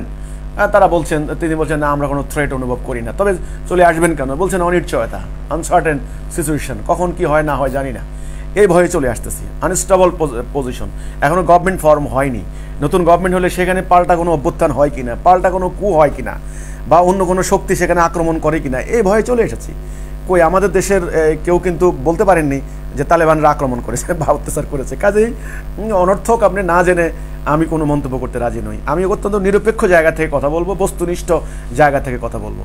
আর আমার প্রতিপক্ষ যারা আছেন, আদর্শিক প্রতিপক্ষ, তারা তো অন্ধের মতো আমাকে ইসলামের শত্রু, ইহুদির দালাল, খ্রিস্টান ইত্যাদি বলে গালাগালি করছেন। আমি বলবো আগে আমার বক্তব্য শুনুন, তারপরে কথা। আচ্ছা, আফগানিস্তানে বাণিজ্যিকভাবে আফিম চাষ হয় যা তাদের রাষ্ট্রীয় আয়ের সিংহভাগ উপার্জন, কিন্তু আল্লাহ তো মাদকদ্রব্য হারাম করেছেন। ইসলামের শরিয়া প্রতিষ্ঠাকারী হয়ে তালেবানরা কিভাবে আফিম চাষ করছে, আফিম চাষিদের থেকে চড়া কর আদায় করছে। দেখুন এখানেও আমার কিন্তু একটা বক্তব্য আছে, আমি কিন্তু মধ্যখানে কথা বলবো। আমি আগেই বলেছি আমি আগেই বলেছি, আপনারা তালেবান মুখপাত্র বলেছেন গত 2000 আপনার 1996, 97, 98 তখন তালেবান মুখপাত্র আন্তর্জাতিক গণমাধ্যমকে বলেছে যে আমরা আফিম চাষ 70% কমিয়ে এনেছি। তারা কমিয়েছে, তারা বলছে আমরা কমিয়ে এনেছি। 1 নাম্বার, তারা বলছেন বিবদমান গোষ্ঠীগুলিকে আমরা ঐক্যবদ্ধ করতে সক্ষম হয়েছি। তারা বলছেন যে আফগানিস্তানের জনগণের বিশাল অংশের কাছে ঘরে ঘরে ক্লাশিনকভ, সেই আপনার কি বলে আমেরিকার যে সংস্করণ রাইফেল, হ্যাঁ, AK-47 এর রাশিয়ার সংস্করণ হলো ক্লাশিনকভ। ঘরে ঘরে মানে ক্লাশিনকভ রাইফেল ছিল, গোত্রে গোত্রে হানাহানি। আমরা সেগুলো তাদেরকে নিরস্ত্রীকরণ করেছি।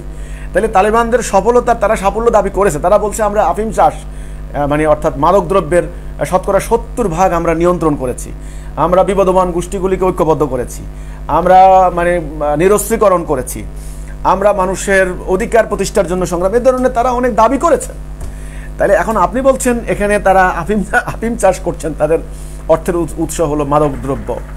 আমি এই ব্যাপারে নিরপেক্ষ প্রতিবেদন আমার হাতে নেই, যেটা থেকে আমি বলতে পারি যে তালেবানরা একমাত্র আফিম চাষ করেই তারা টাকা পয়সা কামাই করছে। এই বক্তব্য দেওয়ার পক্ষে আমার কাছে নিরপেক্ষ কোনো দলিল নেই। I am sorry. কাজে আমি বলবো যে আমি ইসলামের দৃষ্টিভঙ্গি থেকে কথা বলবো। আমি আগেও বলেছি আমার স্ট্যান্ড হবে একটা, তারা মুক্তিযোদ্ধা ওকে, তারা লড়াকু সৈনিক ওকে, তারা পিতৃপুরুষরা নির্যাতিত নিপীড়িত হয়েছেন, বহু সন্তান জন্ম নিয়েছেন যুদ্ধক্ষেত্রে, জন্ম নেওয়ার পরেই তারা বাবা হারিয়েছেন, মা হারিয়েছেন, তারা জন্ম নেওয়ার সঙ্গে সঙ্গে পাখির কলরব শুনে নাই, হ্যাঁ, পাখির কলরব শুনে নাই এবং ঝর্ণাধারার শব্দ শুনে নাই, তারা শুনেছে জঙ্গি বিমানের আওয়াজ, তারা ক্লাশিনকভ রাইফেলের গুলি, তারা বোমার শব্দ, রাশিয়ানরা হাজার হাজার কৃষি জমিতে তারা মাইন পুঁতে রেখেছে, মাইন বিস্ফোরণে কত তালেবান পঙ্গু হয়ে গিয়েছে। তালেবান তো জেনারেশন তারা, আজকে তালেবান না, আফগান, তারা শিক্ষা পায়নি, সভ্যতা পায়নি, কোনো কিছুর ছোঁয়া পায়নি। তারা জেনেছে রাইফেল আমাদের জীবন, যুদ্ধ আমাদের লাইফ, আমরা যুদ্ধ করে বাঁচতে হবে। এটা তো সাম্রাজ্যবাদীদের খেলা, তাদেরকে আমি দোষ দিব? হ্যাঁ, তারা ধর্মকে নিয়েছে, আশ্রয় করেছে, তাদের বাই বর্ন তারা একটা ধর্মবিশ্বাসী এবং অধিকাংশ জনগণ মানে 100% প্রায় ওই ধর্মবিশ্বাসী। কাজে তারা জনগণের সমর্থন পাওয়ার জন্য অবশ্যই তারা ধর্মকে নিয়েছে। যেমন ভিয়েতনামের বিপ্লবীরা তারা কমিউনিজমকে নিয়েছে আদর্শ হিসেবে, যেমন ইরানের রেজা শাহ মোহাম্মদ রেজা শাহ পাহলবিদের বিরুদ্ধে ইমাম খোমেনি কি করেছেন, তিনি শিয়া মতাবলম্বীকে তিনি নিয়েছেন, শিয়াদের প্রভাব, তা না হলে বিপ্লব করতে পারতেন না। কাজেই সেটা অন্য ব্যাখ্যা, আমি কিন্তু সেদিকে যাব না। তারা আফিম চাষ করে টাকার উৎস নাকি, আমি ব্যাখ্যা করব তাদের এই অভ্যুত্থান, তাদের এই বিপ্লব, তাদের এই ক্ষমতা আরোহণ, এটা কি ইসলামের বিজয়? এটা কি রাসূলুল্লাহ সেই প্রকৃত ইসলাম? আমার কথা হবে সেটা, আশা করি সেটা থাকবেন সেই জায়গাটায়।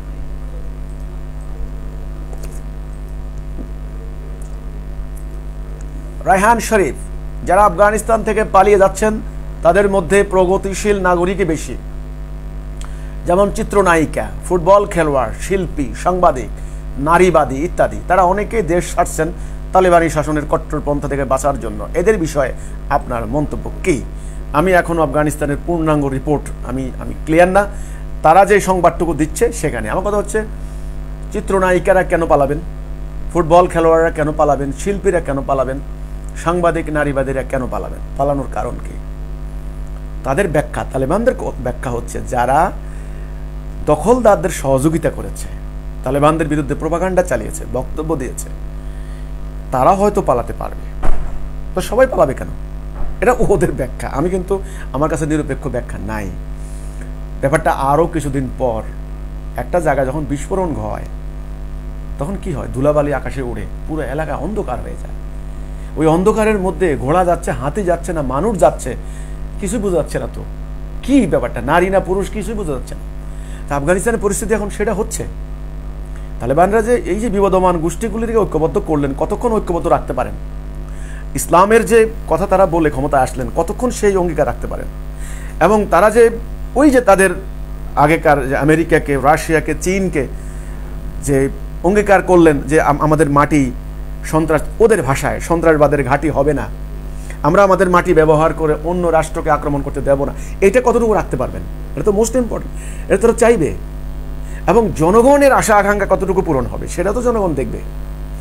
কাজে এখন কে পালিয়ে যাচ্ছে, কেন পালিয়ে যাচ্ছে, এই বিষয়টি নিয়ে সিদ্ধান্ত নেওয়ার সময় আসেনি। এখনও অন্ধভাবে আমি তালেবানদেরকে সমালোচনা এই লাইন থেকে করতে চাই না। আমি সমালোচনা যদি করে থাকি তালেবানদের, তাহলে অন্য লাইন থেকে করব। আমার লাইন কিন্তু ভিন্ন। কাজে আমি আবারও আসবো, এটা ইসলাম কি ইসলাম নয়, আমি সেখানে যাব। এর আগেও তালেবানরা ক্ষমতা এসে তাদের দর্শন এখনও একই আছে। আগের বার তারা ইসলামের যেই রূপ মানুষকে দেখিয়েছে, তার দরুন ইসলাম ভীতিই বেশি সৃষ্টি হয়েছে। তবু এক শ্রেণীর মানুষ একে ইসলামের বিজয় বলে আনন্দ বোধ করেছে। যে কালো পতাকাবাহী দল খোরাসান থেকে জেগে উঠবে এবং ইসলামের বিজয় বয়ে আনবে বলে হাদিসে পাচ্ছি, তালেবানের বিজয়ের সঙ্গে কি সেই ভবিষ্যৎবাণী সম্পর্ক আছে? এটা অনেকে সম্পর্ক স্থাপন করছেন। জোর করে জোড়াতালি দিলে লাভ নাই। আল্লাহ রসুলের হাদিস নিয়ে অনেক কথা আছে। তালেবানদের এখন আসেন আপনার কথার পরিপ্রেক্ষিতে, তালেবানরা হচ্ছেন সুন্নি মতাদর্শী বলা হয়, অনেকে বলেন ওয়াহাবি মতাদর্শী। আমি বহু আহলে হাদিসের আলেমদের বক্তব্য শুনেছি। তাদের কথা হলো তালেবানদের বড় লিমিটেশন হলো তারা জাল হাদিসের প্র্যাকটিস করেন বেশি। জাল হাদিসের প্র্যাকটিস বেশি করেন বিধায় আমি বলবো, না হলে এই যে পোশাক নিয়ে এই আপনার অশ্লীলতার বিরুদ্ধে সোচ্চার সকল রাষ্ট্রই জাতিগতভাবে অশ্লীলতার বিরুদ্ধে, সেটা আমিও একমত। আমাদের বাংলাদেশও অশ্লীলতার বিরুদ্ধে। আমাদের বাংলাদেশের সিনেমারও যদিও দুর্নীতি হয় সেটা ভিন্ন কথা, সেন্সর বোর্ড আছে, সেখানে অশ্লীল কোনো কিছু ছাড় দেওয়ার বিধান নাই। তো বিধান তো নাই, অনেক কিছু আইনে আছে, বাস্তবে নাই। হ্যাঁ, অনেক জাল আপনার হলো জেলখানা থেকে আসামি বের করে দেওয়া হয় জজ সাহেবের সই জাল করে, সেটা তো যারা জাল করে ভেজাল লোক, এটা তো ভিন্ন কথা। সেন্সর বোর্ড দেওয়া হয়েছে যেন কোনো ধরনের অশ্লীল বাংলাদেশের মানুষের চিন্তা ভাবনা, ধ্যান খেয়াল, মানুষের ধর্মীয় চেতনা অনুভূতি, মানুষের বিচার বুদ্ধি, সভ্যতা ভব্যতা ইত্যাদি বিবেচনায় রেখে সেন্সর বোর্ডকে বলা হয়েছে সিনেমার অনুমোদন দিবা। কিন্তু তারা তো কি করে, তারা অশ্লীল সিনেমার অনুমোদন দিয়ে দিচ্ছে। তো কাজে অশ্লীলতার অনুমোদন কিন্তু কোনো আইনে দেয় না। এখন অশ্লীলতার সংজ্ঞা পাশ্চাত্যদের কাছে একরকম, আরবদের কাছে একরকম, চীনাদের কাছে একরকম, ইন্ডিয়াদের কাছে আরেক রকম, সেটা ভিন্ন ব্যাখ্যা দেবো আমি। কিন্তু আল্লাহ রসুলের মানদণ্ড মোতাবেক অশ্লীলতা কি, নারী এবং পুরুষের পোশাকের কি থাকবে, আমাদের ফতোয়ার কিতাবেও লেখা আছে। হানাফি মাযহাবের সবচাইতে প্রামাণ্য গ্রন্থ যেটা যে কিতাব, সেটা হচ্ছে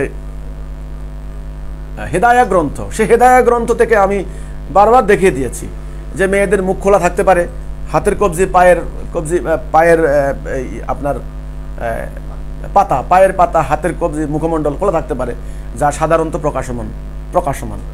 হ্যাঁ, জাহারা মিনকুম যেটা বলা হয়, যেটা সাধারণত জাহির হয়, প্রকাশমান কোরআনের ভাষ্য মোতাবেক। এখন পরবর্তীতে ওনারা ফকিরা এই বাড়াবাড়ি করতে করতে করতে করতে করতে না মুখমণ্ডল খোলা যাবে না, কেউ বলছেন না এই পর্যন্ত খোলা থাকবে, কেউ বলছেন না এটা খোলা থাকবে, কেউ বলছে সবটাই খুলিতে হবে।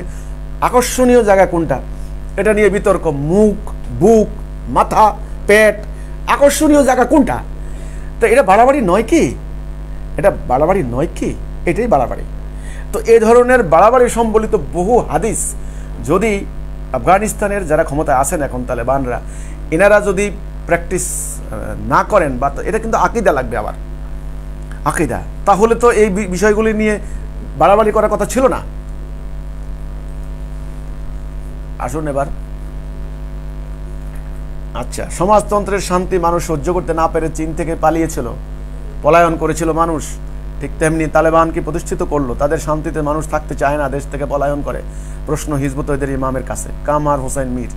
আরে ভাই, তালেবানের ভয়ে আফগানিস্তান ছেড়ে পালাচ্ছে, কি কারণে পালাচ্ছে? তাদের শাসনের ভয়ে না কি কারণে? বিষয়টা তো এখনো ক্লিয়ার না।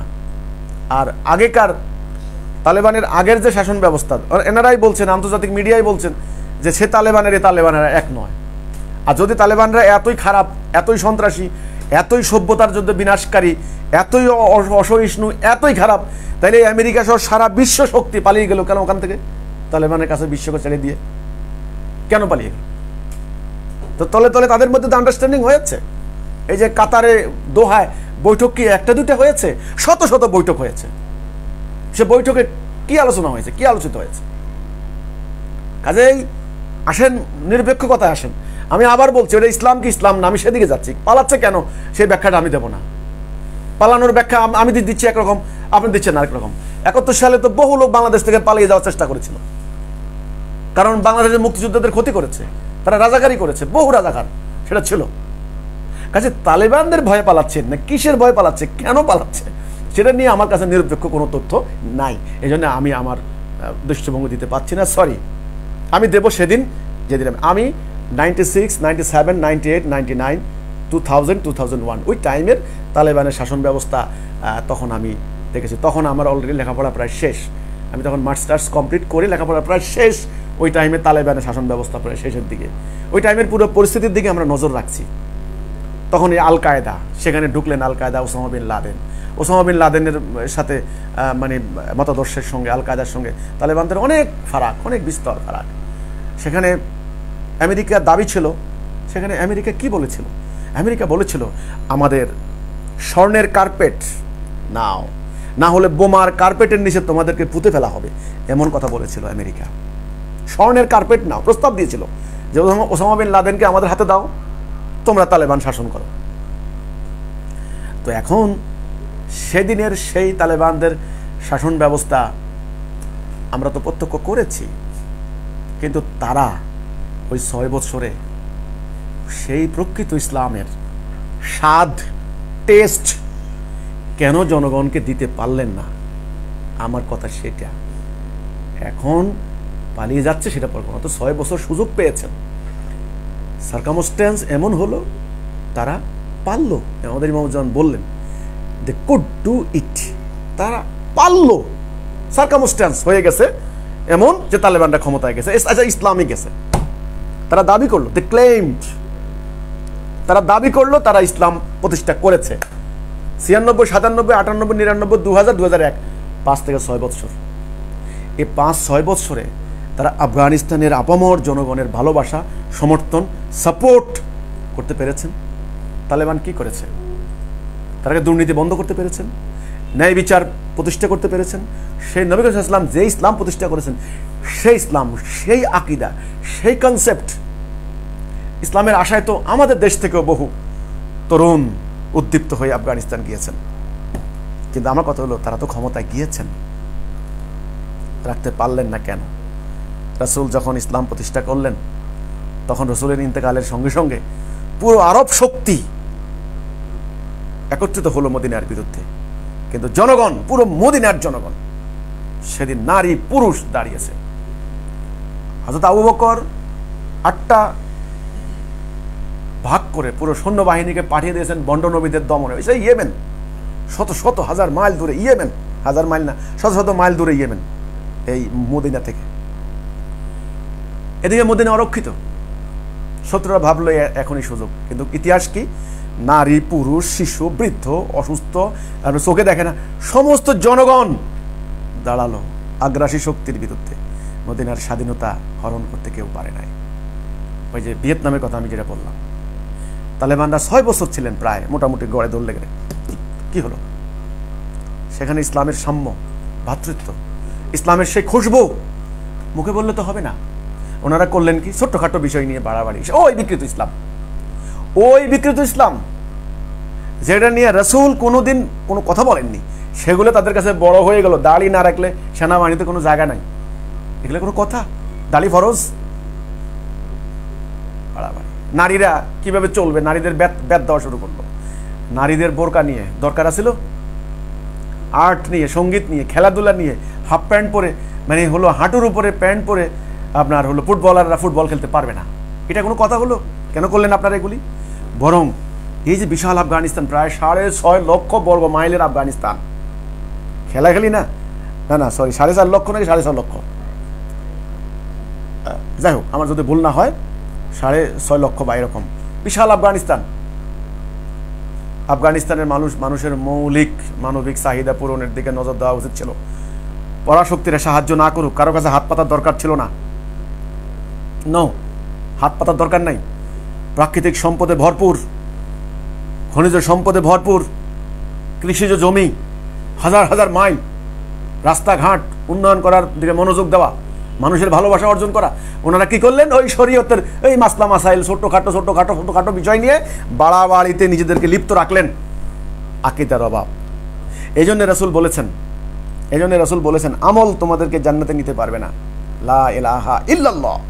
রাসূল পাক সাল্লাল্লাহু আলাইহি ওয়াসাল্লাম মক্কার লোকদেরকে একটা কথার উপরে ঐক্য করলেন, তোমরা বলো আল্লাহর বিধান ছাড়া কারো বিধান মানি না, বাস এইটুকু, জান্নাতের নিশ্চয়তা দেওয়া হলো। তারপরে রসুল ছোটখাটো বিষয় নিয়ে কিচ্ছু বাড়াবাড়ি, রসুল বলছেন বাড়াবাড়ি করো না, বাড়াবাড়ি করে অতীতের উম্মাহ ধ্বংস হয়ে গিয়েছে। হযরত আবু বকর গেলেন, ওমরের সময় এক লোক একটা মাসলা জিজ্ঞাসা করলেন, এই মাসলাটার এটা হবে, ওমর সরল ভাই বলে দিলেন। পাল্টা আরেকবার জিজ্ঞাসা করলেন, ওমর বললেন এই ও কোত্থেকে আসছে রে? বলছে ওই লোক সিরিয়া থেকে আসছে। বলছে ওরে বাঁধা ওখানে বেতা পিঠের মধ্যে 80টা বেত লাগালেন। বলছে ওরে রোদের মধ্যে শোয়ায় রাখ, ওর মাথার ভিতরে পেজগি আছে, অর্থাৎ বেশি বিশ্লেষণ করে, এই বেশি বিশ্লেষণ মানে খারাপ। চিঠি লিখলেন গভর্নরের কাছে, এই লোকের ভাতা বন্ধ করে দাও যতক্ষণ না সংশোধন না হয়। পরে এই লোকের সরি বইলা তবা করে বলছে আমি আর বেশি বিশ্লেষণ করব না। এই যে ছোট্টখাট্ট বিষয়গুলি মানুষের মৌলিক মানবিক চাহিদা, যেটা মৌলিক চাহিদা, বেসিক ডিমান্ড, যেটার জন্য মানুষ মানে দশকের পর দশক ধরে সংগ্রাম করেছে, রক্ত দিয়েছে, জেনারেশন টু জেনারেশন মানুষ মাটির সঙ্গে মিশে গেছে, তাদের উচিত ছিল সেদিকে মনোযোগ দেওয়া। তা না দিয়ে এই মেয়েদের বোরকা, কে আর্ট করে, কে গান গায়, কে শিল্প আঁকে, কে ফুটবল খেলে, কে দাড়ি রাখলো কে দাড়ি রাখলো না, এই বিষয়গুলোর দিকে ওনারা এই সময় ক্ষেপণ করলেন। এই বাস পাইল ইসলামের শত্রুরা, আন্তর্জাতিক মিডিয়া এটাকে প্রচারণার বহুগুণভাবে প্রচারিত করা শুরু করলেন। আর মিডিয়া করুক, আমার কথা হলো মিডিয়া করুক, শত্রু করুক, কিন্তু জনগণ কেন আমাকে ভালোবাসলো না? জনগণে কেন সাপোর্ট পাইলাম না? আমার কথা হচ্ছে এটা, এখানে আমার কথা। ইসলাম তো জনগণ চাইছিল, তারা তো বড় শক্তি, যদিও গণতান্ত্রিকরা বলে জনগণ সকল ক্ষমতার উৎস। আর ইসলামের দৃষ্টিভঙ্গি থেকে দেখা যাচ্ছে জনতার মানে মুসল্লির সমর্থন ছাড়া কেউ ইমামতি করতে পারবে না। তাহলে কি এটা ইসলামের নিয়ম? যদিও ক্ষমতার ক্ষেত্রে আল্লাহর হুকুম চূড়ান্ত, সেটা অন্য কথা, কিন্তু জনগণের সমর্থন ছাড়া কেউ খেলাফত করতে পারবে না, সোজা হিসাব। নবী করিম সাল্লাল্লাহু আলাইহি ওয়াসাল্লাম জোর করে রাষ্ট্র ক্ষমতা নেননি, কেউ বলতে পারবে না। বিপ্লব হয়েছে, সেখানে রেভলিউশন হয়েছে, রেনেসাঁ হয়েছে, নিপীড়িত বঞ্চিত অসহায় জনগণের স্বতঃস্ফূর্ত ভালোবাসা রসুল থুতু নিয়ে গায়ে মেখে ফেলতো। ইতিহাসে এমন বিপ্লবী আর নাই। হ্যাঁ, ধর্মীয় ব্যাখ্যা দিতে পারেন সব পরকালে, এটা অন্য কথা, এমনি বলে নাই তারা। হাজার কৃতদাস, গায়ে কাপড় নাই, খাবার নাই, সেই কৃতদাস ওই একসঙ্গে বসে খায়। ওই একটা ছাগলের ঠ্যাং রাসূল খাচ্ছেন, ওইটুকু আবার আরেক কৃতদাস খাচ্ছেন। কল্পনা করা যায় না। এক বাটি দুধ চুমু দিয়ে একজনে খাচ্ছেন, আরেকজন, কে রাজা, কে উজির, কে কমরেড, কে আমির, কে অনুসারী দেখার বিষয় না। এই রাসূল এরকম একদল নিপীড়িত বঞ্চিত মোমেনদের বিপ্লবী নায়ক ছিলেন, রাসূলকে ভালোবাসতো, ওরা জান দিয়ে রাসূলকে হেফাজত করেছে। আমার কথা হলো তালেবানরা যদি সেই ইসলামের অনুসারী হন, তবে আল্লাহর সাহায্য এখানে এইভাবে আসবে। আমেরিকা না, লক্ষ আমেরিকা হামলা করেও কিছু করতে পারবে না। কিন্তু 2001 সালে আমরা দেখলাম কি, এক আমেরিকার আক্রমণে পুরো তালেবান কর্পূরের মতো উড়ে গেল। এখন যে কোনো পরিস্থিতি হোক, যে কোনো সার্কামস্টেন্স হোক, তারা আবার ক্ষমতায় আসলেন। এখন তাদের আগমনের পরিপ্রেক্ষিতে বাংলাদেশে কি হলো? বাংলাদেশে যারা এই ধরনের স্বপ্ন দেখেন, বিশেষ করে কওমি ঘরানার, এদেরকে বলা হয় তালেবানপন্থী, তারাও কিন্তু হলো আপনার দেওবন্দি ঘরানার, এখানে আমাদের এরাও কওমি ঘরানার। আমার কাছে যথেষ্ট রকমের সন্দেহ হচ্ছে, এই যে একটা আন্দোলন হলো কিছুদিন আগে, মোদি বিরোধী আন্দোলন, এবং আপনার হলো এই যে মোদি বিরোধী আন্দোলনের অংশ হিসাবে এই যে ব্রাহ্মণবাড়িয়া হামলা হলো, ঢাকায় আক্রমণ হলো, চট্টগ্রামে হামলা হলো, এদের কাছে ওই তালেবান যখন অলরেডি আমেরিকা চুক্তি করছে, যায় অবস্থা, পালায় অবস্থা, একটা খবর আছে, ছিল একটা সংবাদ ছিল, আমার যথেষ্ট রকমের সন্দেহ হচ্ছে, অনুমান, যে সেটা হচ্ছে এই খবরটা ছিল যে ওখানে তালেবানরা ক্ষমতা আসতেছে, তোমরা এখানে এই ধরনের একটা পরিবেশ সৃষ্টি করে দাও, তোমরা একটা ক্ষমতা চলে আসতে পারো, সরকার করবে, সরকারের পতন হবে, এ ধরনের একটা আভাস ইঙ্গিত। না হলে এই ধরনের তাণ্ডব তো তারা করার কথা না। রেল স্টেশন জ্বালিয়ে দিল, ওই আপনার হলো আলাউদ্দিন খাঁ সঙ্গীতজ্ঞ, ওনার পুরা মানে সঙ্গীত প্রতিষ্ঠান জ্বালিয়ে দিল। তারপরে আপনার হলো আপনার ভূমি অফিস জ্বালিয়ে দিল, এসপি অফিসে আক্রমণ চালালো, ঢাকায় পুরো লাইনকে লাইন মানুষের ট্রাক বাসের পণ্য আগুন জ্বালিয়ে দিল। চট্টগ্রামের প্রায় বিশাল হাঁটাজারি এলাকায় তাণ্ডব চালালো। 20 থেকে 25টা মানে তালেবান কি তালেবান বলতে কওমি স্টুডেন্ট জীবন দিল। তাদের ভাষ্য কিন্তু এরকম, তাদের ভাষ্য এরকম, জেহাদ কেতাল বা ইসলামী রাষ্ট্র হবে। তো কাজেই এখন ওটার ইম্প্যাক্টটা এখানে কি পড়বে, ওটার ইনফ্লুয়েন্সটা এখানে কি হবে, কি হতে পারে। বিবিসি ব্যাখ্যা করেছেন, বাংলাদেশের যিনি মানে পররাষ্ট্র মন্ত্রী বা অন্যান্য মন্ত্রীরা তারাও অনেকে মন্তব্য করেছেন যে কি হতে পারে। তারা উদ্দীপ্ত হতে পারে, তারা উজ্জীবিত হতে পারে, তারা অনুপ্রাণিত হতে পারে, হালে পানি পেতে পারে, প্রাণে শক্তি আসতে পারে, উদ্যমতা হতে পারে, এবং এ ধরনের পরিবেশ তো আছেই। তা আমি বলবো বিপ্লব সৃষ্টি কখন হয়, এটা যারা রাষ্ট্র ক্ষমতা আছেন, যারা আইন শৃঙ্খলাতে আছেন, যারা অর্থনীতি নিয়ন্ত্রণ করছেন, তারা জানেন বিপ্লব কেন হয়, বিপ্লবের পরিবেশ সৃষ্টি কেন হয়। এখন বিপ্লবের লিড কে দেবে সেটা ভিন্ন কথা। সেটা ওই যে জুলুম, নির্যাতন, অর্থনৈতিক কষ্ট। এইখানে কিন্তু একটা কথা আছে, এর ফাঁকে একটা নোট দিয়ে দিই। সেটা হলো ওই যে মোহাম্মদ রেজা শাহ পাহলভি, ওই টাইমে কিন্তু ব্যাপক উন্নয়ন হয়েছিল কিন্তু ইরানে ওই সময়। তবুও কিন্তু ওই উন্নয়নের মুখেও কিন্তু মানুষ মানে নাই। কারণ কি সেটা স্টাডি করা দরকার আছে। বিপ্লব হয়ে গেছে, কাজেই খুব সতর্ক অবস্থান নিতে হবে। এখন বাংলাদেশে কি হতে পারে এবং হলে বাংলাদেশ কিভাবে মোকাবেলা করবে, এটা হলো আমার কথা। আবার প্রশ্নের মধ্যে আসেন। আবু আব্দুল্লাহ, সৌদি আরব কি কারণে তালেবানদেরকে সাপোর্ট করছে একটু তুলে ধরবেন প্লিজ।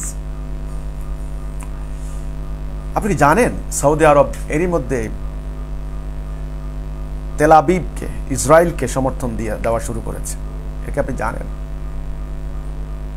সৌদি আরব আজকে কত বছর থেকে আমেরিকার ঘাঁটি সৌদি আরবে, তারা আমেরিকারে কেন সমর্থন দিল? শুধু আমেরিকার সমর্থন নয়, আরও অত্যন্ত স্ল্যাং ভাষায়, অত্যন্ত খারাপ ভাষায় মানুষ অভিহিত করে সৌদি আর আমেরিকার সম্পর্ককে।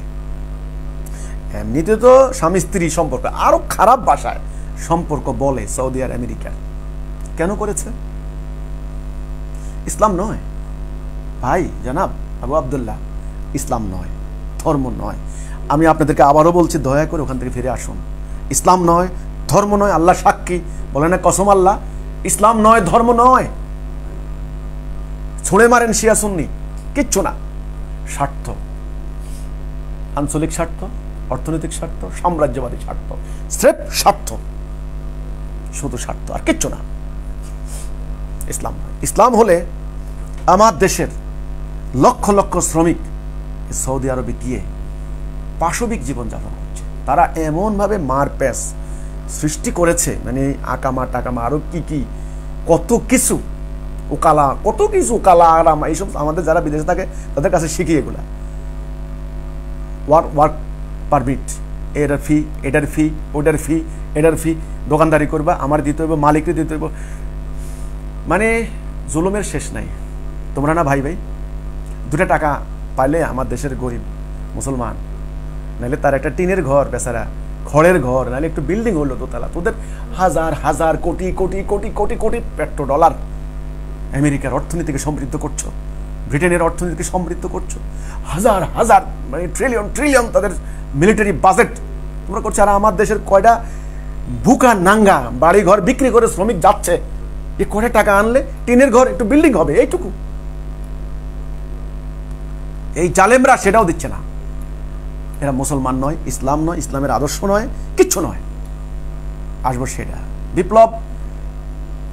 রাসূল এই জন্য বিপ্লব করেছেন।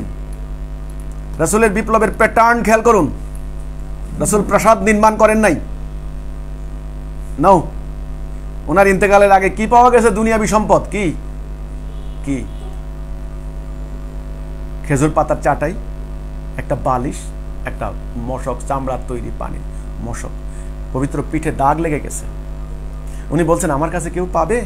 ইন্তেকালের আগে বলছেন। বিপ্লব, বিপ্লবের মন্ত্র উনি জানেন, আল্লাহ ওনাকে জানিয়েছেন যে সমাজের মানুষ বিক্ষুব্ধ কেন হয়। তিনি যখন এই শিক্ষা দিয়েছেন, তুমি যা খাও তোমার অধীনস্থকে তা খাইতে দিও, যেই মানে বসবাস করো বাড়িতে, তোমার অধীনস্থ যেন সেই মানের বাড়িতে বসবাস করে। হে নারীরা, তোমাদের উপরে তোমার স্বামীর অধিকার কর্তব্য, হে স্বামীর তোমাদের নারীদের উপরে তোমাদের সেই অধিকার কর্তব্য। বিদায় হজের ভাষণে রসুল বলে যাননি আরবের উপর অনা আরবের শ্রেষ্ঠত্ব নাই, ধনীর উপর গরিবের শ্রেষ্ঠত্ব নাই, গরিবের উপর ধনীর, তারপরে যদি হলো সাদার উপরে কালোর উপরে সাদার শ্রেষ্ঠত্ব নাই। আল্লাহর কাছে শ্রেষ্ঠ হচ্ছেন মুত্তাকি, ন্যায় অন্যায়ের মানদণ্ডে যিনি ন্যায়ের পন্থা অবলম্বনকারী। যে রসুল বিপ্লব সৃষ্টি করলেন, পাল্টা বিপ্লব কি করে হবে? ওমর রাদিয়াল্লাহু তাআলা আনহু ওই টাইমে পারস্য বিজয় হয়ে গেছে, উত্তর আফ্রিকা বিজয় হয়ে গেছে, বিদেশি দূত আসলো, বলছে ওমর কোথায়? আমিরুল মুমিনিন ওমর ইবনে খাত্তাব, অদ্দজাহানের খলিফা প্রেসিডেন্ট কোথায়? বলছে এই তো এখানে দেখলাম। কোথায়? দেখেন সম্ভবত কোনো একটা গাছের নিচে ঘুমাচ্ছে, গাছের নিচে ঘুমাচ্ছে।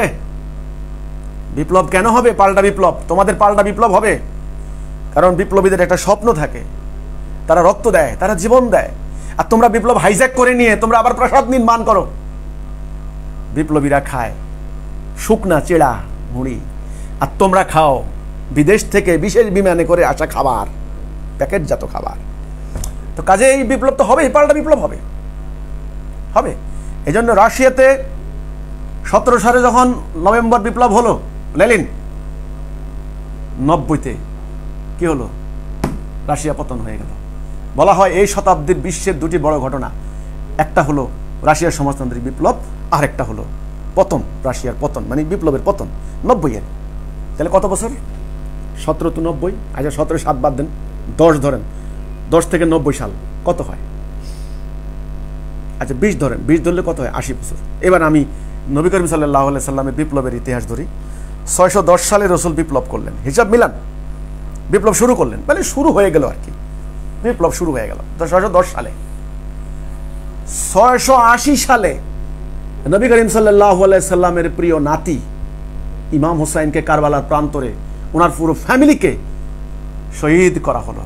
80 বছর, 610 80 70 বছরের ব্যবধানে বিপ্লব হাইজ্যাক হয়ে গিয়েছে।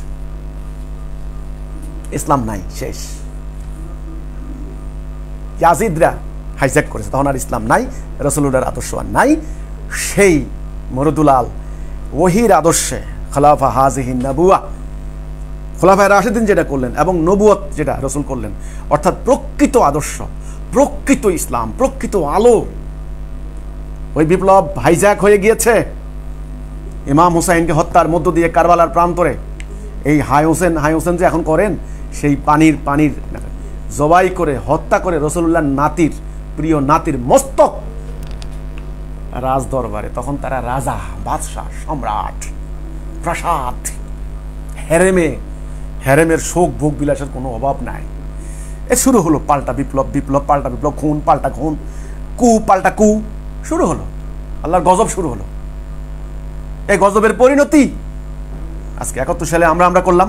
আজকে আফগানিস্তান, তালেবান, ওই সেই মুজাহিদিন বাহিনী, সেই পালিয়ে যাওয়া আশরাফ ঘানি, সেই হামিদ কারজাই, আমরাই তো। আর কেরা? ওরা বিমানে আসে, বোম ফালাই আবার বিমানে জায়গা, আমরা নাচি, হারিয়ে গেছে আমেরিকা, হারিয়ে গেছে। চীনা আমেরিকা হারে নাই, ওদের যে সৈন্যগুলি মারা গিয়েছে ওরা হলে আমেরিকার বহু অঙ্গরাজ্যের গরিব পোলা পাইন, ভাতের চালা সেনাবাহিনীতে যোগ দিয়েছে, ওদেরকে এনে তারা মেরেছে। এখানে ইতিহাস দেখো, কেটে দেখো। আমার কথা মিথ্যা হলে আমি সরি বলবো। 2-4 জন জেনারেল বা 2-4 জন অভিজাত মারা গেছে, এটা ভিন্ন কথা। এই আফগানিস্তানে এসে যুদ্ধ করে গেছে ব্রিটিশ রাজপুত্রের পোলা, ঠিক আছে, এই উইলিয়াম আর উইলিয়ামের ভাই, আমাদেরকে মাইরা বলছে আমরা আফগানিস্তান মুসলমানদেরকে মাইরা আইছি। কাজে আমার কথা হচ্ছে ইসলাম কোথায়? রাসূলুল্লাহ সেই ইসলাম 610 থেকে 680 শেষ। রাশিয়ার বিপ্লব 20 থেকে আইসা 90 শেষ, 1 শতাব্দীর ঘটনা। কাজেই ইসলাম, আল্লাহ রসুলের ইসলাম, রসুল বলছেন আমার উম্মাহ 60-70 বছর আয়ু। এখন তালেবানদের এই উত্থান ইসলামের উত্থান নয়, ইসলামের বিজয় নয়। যারা আমার এই কথার সাথে দ্বিমত পোষণ করবেন, দয়া করে আমাকে গালাগালি না করে, আমাকে আক্রমণ না করে, দয়া করে একটু অপেক্ষা করুন, একটু ওয়েট করুন। বৃক্ষ তোমার নাম কি, ফলেই পরিচয়। তাহলে আমার আর তর্ক করতে হবে না, ঠিক আছে? দয়া করে অপেক্ষা করুন। আমরা এখানে তর্ক করার কোনো দরকার নাই। আমি এখন এই পর্বে চলে আসবো বাংলাদেশে এটার ইম্প্যাক্টটা কী হতে পারে এটা নিয়ে কথা বলার জন্য, জাস্ট এইটুকু।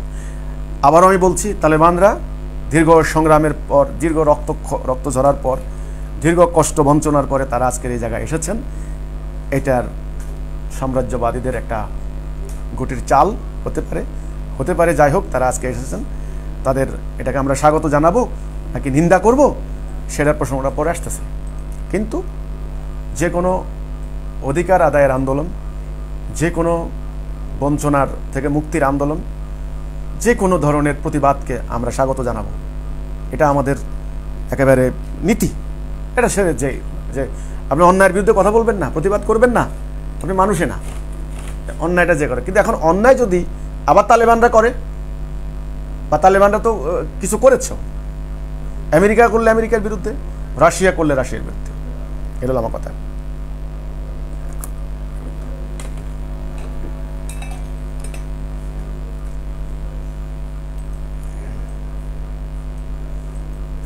আফগানিস্তানে তালেবানের কোনো দেশে পড়বে? আমি বলবো যে হ্যাঁ, পড়তে পারে, চেষ্টা করবে একটা শ্রেণী। তারা ভাববে ইসলামের বিজয় হয়ে গেছে, এখন আমাদের ওইটা হলো নিরাপদ ভূমি, আমাদের নিরাপদ জায়গা। কিন্তু এইবারে কিন্তু ঘটনা একটু ভিন্ন। ওই যে একটা পয়েন্ট, যে আফগানিস্তানের মাটি কেউ ব্যবহার করতে পারবে না, এই শর্তে তালেবানরা এখন ক্ষমতায় এসেছেন। এখন ওখানে থেকে বাংলাদেশে বিপ্লব ঘটানো, ওখানে থেকে ইন্ডিয়াতে বিপ্লব ঘটানো, ওখানে থেকে অমুক জায়গায় আপনার হলো ওদের ভাষায় যোদ্ধা পাঠানো বা অন্যদের ভাষায় জঙ্গি হামলা করা, এই বিষয়গুলি একটু সময়ের অপেক্ষা। কিন্তু আমাদের দেশে যারা বিকৃত ইসলামের ধারক বাহক, যারা ইসলামের, যাদের কাছে প্রকৃত কনসেপ্ট নাই, যারা লেবাসটাকে ইসলাম মনে করে, একটু আরবিতে কথা বলতে পারলেই মনে করে বিরাট আলেম, এবার আরবিতে কি বললো দেখার বিষয় না, নানা ধরনের আজগুবি ওয়াজ মাহফিল সারা রাত বসে বসে শুনে তারা প্রকৃত ইসলাম আর বিকৃত ইসলামের পার্থক্য করতে পারে না। যাদের কাছে প্রকৃত আকীদা নাই, তারা প্রভাবিত হবে। তারা লাখে লাখে কাতারে কাতারে তারা জীবন দেবে, আল্লাহকে পাবো, জান্নাত যাব, ইসলাম প্রতিষ্ঠা হয়ে যাবে। কিন্তু তাদের স্বপ্ন ভেঙে যাবে। ওটা ইসলাম নয়, ওটা ইসলাম নয়, কখনো ইসলাম নয়। ভিক্ষ তোমার নাম কি, ফলে পরিচয়, সামনে আরো প্রমাণ হবে। আপনি ইমামুজ্জামান বললেন কেন? এর তাৎপর্য কি? ইমামুজ্জামান হচ্ছে জামানার ইমাম। এই জামানায়, এই যুগে আমরা ওনাকে ইমাম হিসাবে বিশ্বাস করি, মানি। ওনার মাধ্যমে তাওহীদের সত্য এই বার্তা আমরা পেয়েছি, এই কর্মসূচি পেয়েছি, এই আকীদা আমরা পেয়েছি। এই জন্য আমরা ওনাকে নেতা, লিডার বা ইমাম হিসেবে মানি। এই জন্য তিনি ইমামুজ্জামান। থ্যাংক ইউ আপনাকে। যাদেরকে সারা জীবন জঙ্গি বলা হলো, তারা এখন মুক্তি বাহিনী। বাহ, মিডিয়ার ইজ্জত থাকলো না। না, এটা এই কথার মধ্যে খুবই যে একটা তফাৎ আছে তা না। যাদেরকে সারা জীবন জঙ্গি বলা হলো, জং মানি যুদ্ধ, আর জঙ্গি মানি যোদ্ধা, যারা যুদ্ধ করে, সেই হিসাবে আমেরিকানরাও যোদ্ধা, জঙ্গি, তালেবানরাও জঙ্গি, সেই হিসাবে আর কি। আর রাশিয়ানরাও জঙ্গি, আর পাকিস্তানি সেনাবাহিনীও জঙ্গি। জং মানে যুদ্ধ, জঙ্গি মানে যারা যুদ্ধ করে তারা। ওই আক্ষরিক অর্থ ধরতে গেলে তো এই যুদ্ধ যারা করে তারাই তো জঙ্গি। কাজে আপনি ইজ্জত থাকলো কি থাকলো না সেটা পরের কথা ভাই। মিডিয়ার ইজ্জত থাকলো কি থাকলো না, আমি আবারও বলছি, এগুলা নিয়ে আমি মনে করি আমরা অনর্থক দলাদলি করার দরকার নেই। আমরা বলি কি, আল্লাহ রাব্বুল আলামিন, তুমি তাড়াতাড়ি জাতিটাকে তাওহীদের উপরে ঐক্যবদ্ধ করার তৌফিক দাও। আল্লাহ, তুমি তাড়াতাড়ি জাতিটার আকীদা বুঝাও। শিয়া ইসলাম, তালেবানি ইসলাম, আপনার হলো আল কায়েদার ইসলাম, ওহাবি ইসলাম, সৌদি আরবের ইসলাম, সুন্নিদের ইসলাম, আহলে হাদিসের ইসলাম, কাওমিদের ইসলাম, মাজারপন্থীদের ইসলাম, কত ধরনের ইসলাম। আফগানিস্তানের ইসলামের অবস্থা দেখেন, জায়গার নাম মাজার-ই শরীফ, মাজার। সেখানে বিকৃত সুফিবাদের চর্চা ভয়াবহ। দেখেন টুপিগুলোর অবস্থা দেখেন, আমাদের দেশের টুপি একরকম, তাদের দেশের টুপি আবার মধ্যখানে এরকমভাবে ফাঁড়া, একটা ফাঁড়া আছে দেখবেন। তো এটা একটা অদ্ভুত। আপনি ওই টুপির পরিবর্তে আরেক টুপি পরেন, দেখবেন আপনার করবে মুসলমানই না। মানে নানা ধরনের ফেরকায় বিভক্ত, জর্জরিত। এই যতক্ষণ পর্যন্ত না প্রকৃত আকীদা না পাবে, ইসলামের রিয়েল কনসেপ্ট মানুষ না পাবে, ততক্ষণ পর্যন্ত আপনি ইসলামের আসল স্বাদ মানুষ পাবে না। সেই নবী করিম সাল্লাল্লাহু আলাইহি ওয়াসাল্লাম যে ইসলাম প্রতিষ্ঠা করেছেন, সে দৃষ্টিভঙ্গি, সে আকীদা মানুষ পাবে না। উপরের ইয়েগুলো আমি চাচ্ছি। এখন আমি আবারও আপনাদের উপরের ইয়েগুলি যাচ্ছি।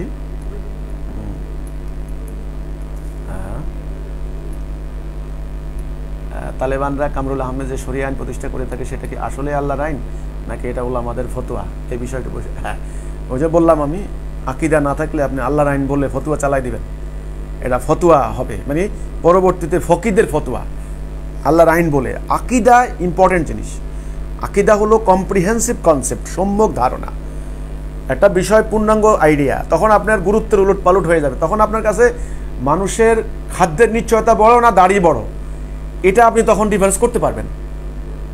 এটা কিন্তু ডিফারেন্স করতে পারবেন মানুষের কাছে কোনটা বড়, কোনটা মুখ্য, কোনটা ফরজ, কোনটা নফল, কোনটা সুন্নত, কোনটা না ধরলেই চলবে আর কোনটা ধরতেই হবে, কোনটা ছাড়তে হবে, কোনটা ধরতে হবে, এই যে কার কি অধিকার, এগুলি কিন্তু বোঝার জন্য লাগে আকিদা। নবী সাল্লাল্লাহু আলাইহি ওয়াসাল্লাম এই জন্য আকিদা শিক্ষা দিয়েছেন, তাওহীদে ন্যূনতম শর্তে জাতিটাকে ঐক্যবদ্ধ করেছেন।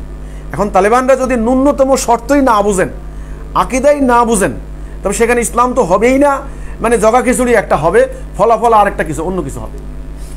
আচ্ছা, আফগানিস্তানে যে 3 লাখ সরকারি বাহিনী তালেবানের বিরুদ্ধে 30 দিনও যুদ্ধ করতে পারলো না, এর কারণ কি? এর সুন্দর একটা প্রশ্ন করেছেন মোহাম্মদ আসাদ। দেখুন, একেবারে পরিষ্কার এক মার্কিন বিশেষজ্ঞ, সেনাবাহিনী তিনি এক্সপার্ট, তিনি বলেন, তিনি বিশেষজ্ঞ, সোজা কথা।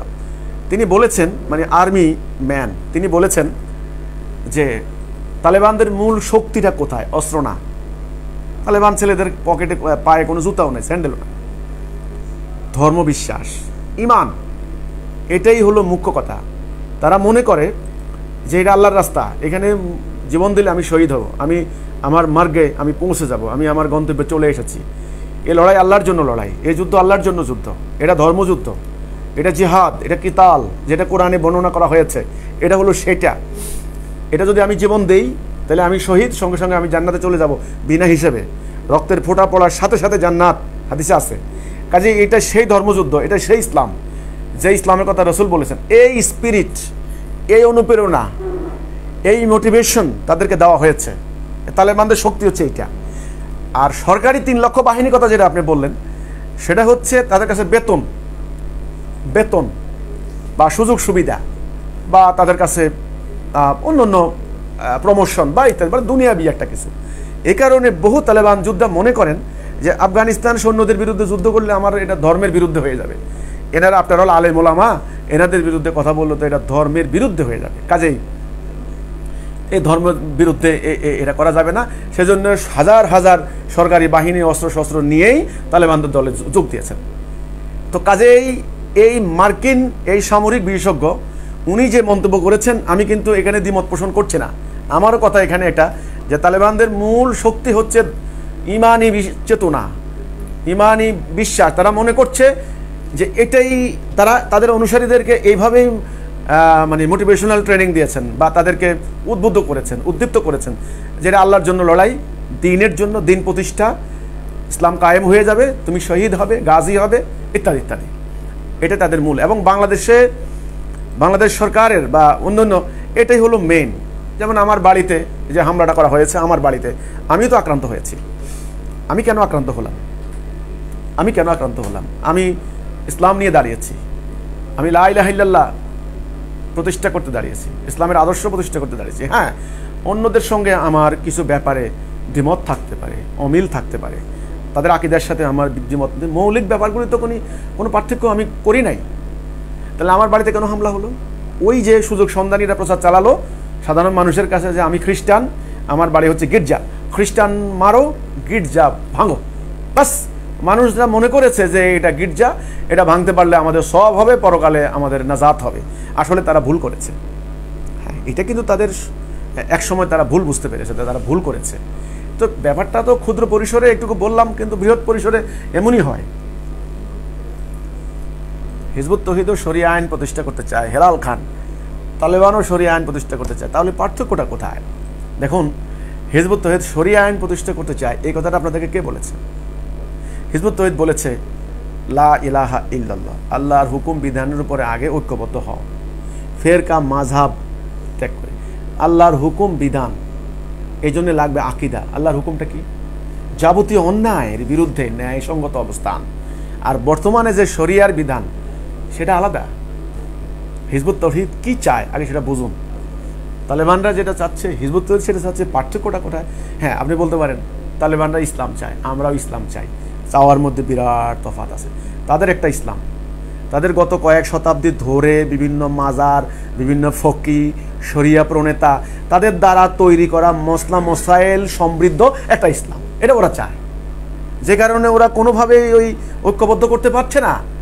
আপনার মানে অরিজিনাল সিমেন্ট, অরিজিনাল বালি, অরিজিনাল মানে প্রকৃত পানি না হলে কখনো সলিড হবে না, জমাট বাঁধবে না। চেষ্টা করবেন আবার ছুটে যাবে, চেষ্টা করবেন আবার ছুটে যাবে, এটা প্রাকৃতিক নিয়ম। প্রকৃত ইসলাম না আসা পর্যন্ত ইসলামের টেস্ট মানুষ পাবে না, একদম পরিষ্কার কথা। হ্যাঁ, তারপরে রাষ্ট্র ক্ষমতা পেলে কেতাল করা যাবে, এটা হিজবুত তৌহিদ বলে এসেছে। এখন কি আমাদের দেশের তালেবান সমর্থকরা কেতাল? আমাদের দেশের তালেবান সমর্থক কারা? আমি তো ডিফারেন্স করতে পারছি না। এক নম্বর কওমি ঘরানার পুরা বেল্ট, পুরা কওমি আলেমরা, স্টুডেন্ট, উস্তাদরা, ছাত্ররা, পুরা তালেবানরা, এনাদেরকে বলা যায় তালেবান, যদিও আফগানিস্তান তালেবান না, বলা যায় ওনারা পুরাই সমর্থন দিয়েছেন তাদেরকে। উচ্ছ্বসিত, উৎফুল্ল, উজ্জীবিত, মিষ্টি খাচ্ছেন, এরকম অবস্থা। ফেসবুক মানে সোশ্যাল মিডিয়া, ইউটিউব, ইনস্টাগ্রাম উড়াই দিচ্ছেন রীতিমতো, বিজয় উল্লাস।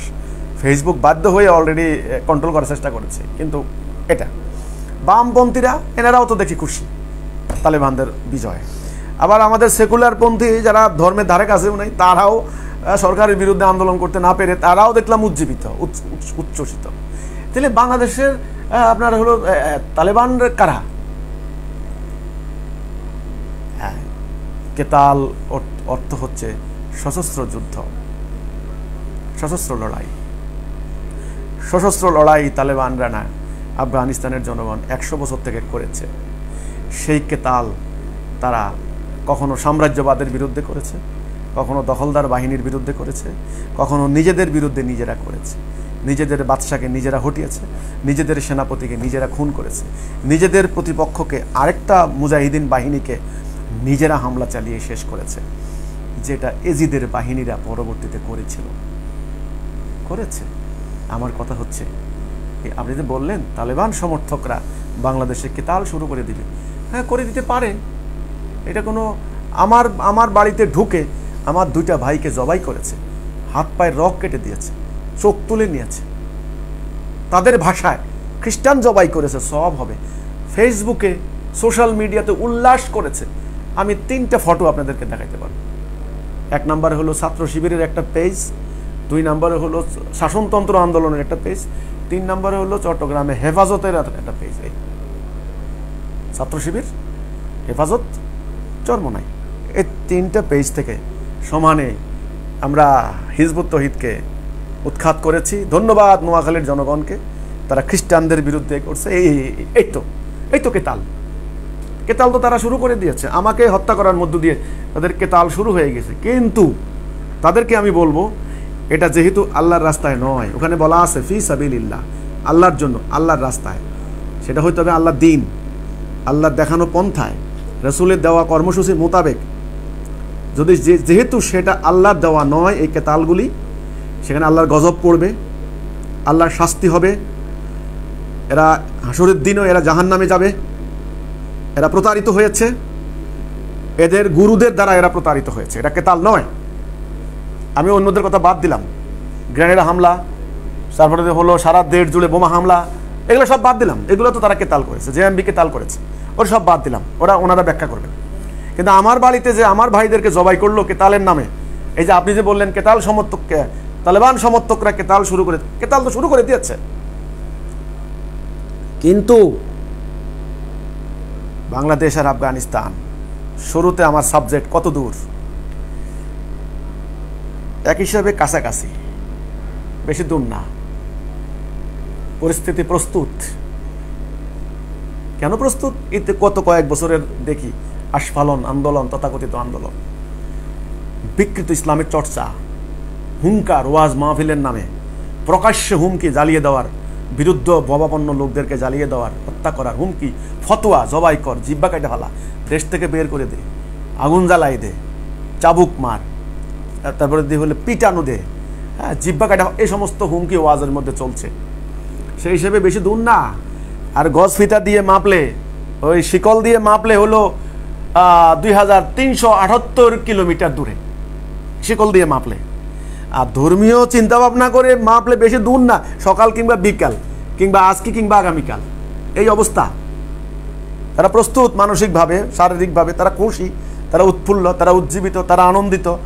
তাহলে শুরু হয়ে যাবে খালি হাওয়া পেলে। আর হাওয়া তো চতুর্দিক থেকে হাওয়া শুরু হয়েছে। এখন চীনারা শুরু করেছেন একটা কোয়াড বানাইছে, কোয়াড। এই আমেরিকা, আমাদের পাশে এই যে ইন্ডিয়া, অস্ট্রেলিয়া, সম্ভবত জাপান বা কি নিউজিল্যান্ড, এরা মিলে জাপান মনে হয়, Japan, Australia, India, America, quad চীনের বিরুদ্ধে। চীনারা এখন এভাবে বাংলাদেশের উপরে, আবার ইন্ডিয়া দাদাবাবুরা কিন্তু এভাবে বাংলাদেশের উপরে। রাশিয়ানরা তো 71-এ যুদ্ধের মধ্যে রাশিয়া সমর্থন তো আসছেই, আমেরিকা তো আসছে। কাজেই আমরা তো এখানে আসি, এই অবস্থায় আছি আমরা একেবারে এভাবে। চীন, ভারত, রাশিয়া, এখন তালেবানদের মাধ্যমে আবার কি হয়।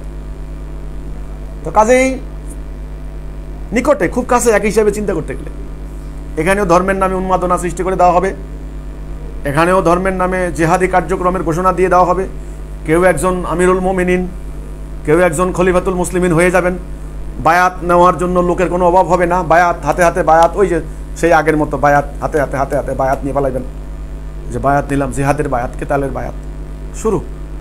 এবার তার পছন্দ নাই, অমুক যার পছন্দ হয় নাই তারে কাফের ফতুয়া দিয়া উড়াই দাও, হতে পারে। তো কাজেই চাষবাস করা হচ্ছে। এখানে ধর্ম না, ইসলাম না, এখানে স্বার্থ।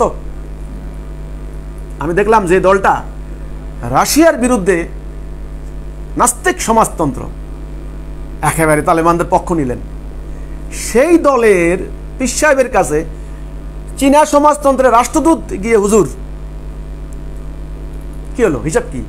তাহলে এখানে তো খেলা, এখানে ইসলাম খেলা।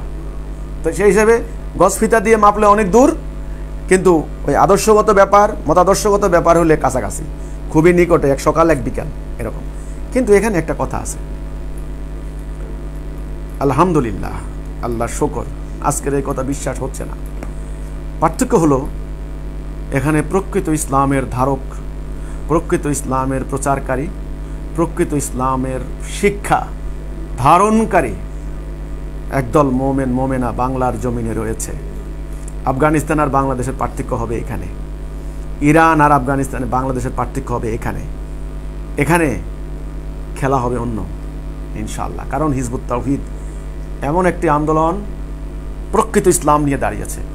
ইনশাআল্লাহ আল্লাহর সাহায্য থাকবে হিজবুত তাওহীদের পক্ষে।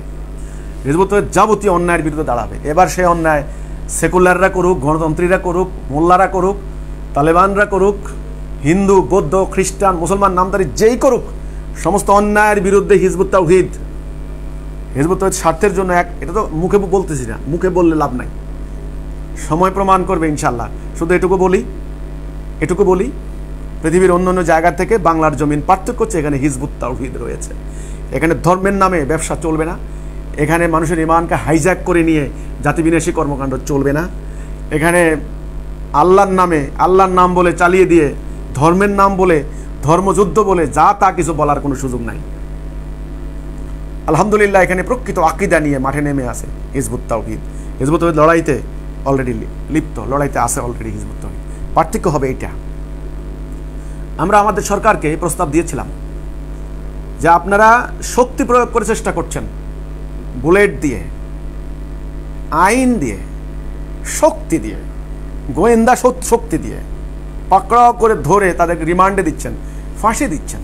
পুলিশের আইজিপি সাহেব বললেন, এই যে আমাদের নূর মোহাম্মদ সাহেব এবং শহীদুল ইসলাম সাহেব, তিনি বললেন প্রেস ক্লাবের এক সমাবেশে যে আমি তাদেরকে, ওই ওনাদের ভাষায় জঙ্গি যারা মানে হামলা যারা করেছেন বা এরকম বা জড়িত, আমি তাদেরকে জিজ্ঞাসা করলাম তোমরা কেন করছো? তারা বলছে স্যার আমাদেরকে এখনই শ্যুট করেন, আমরা মরে যাব, শহীদ হয়ে যাব, আল্লাহর কাছে চলে যাব, আমাদেরকে মেরে ফেলেন। তো এদেরকে আপনারা কি দিয়ে পারবেন? আমেরিকা 3 ট্রিলিয়ন ডলার অর্থ ব্যয় করেছে, মারণাস্ত্র ব্যয় করেছে, বোমা ফেলেছে, পারে নাই।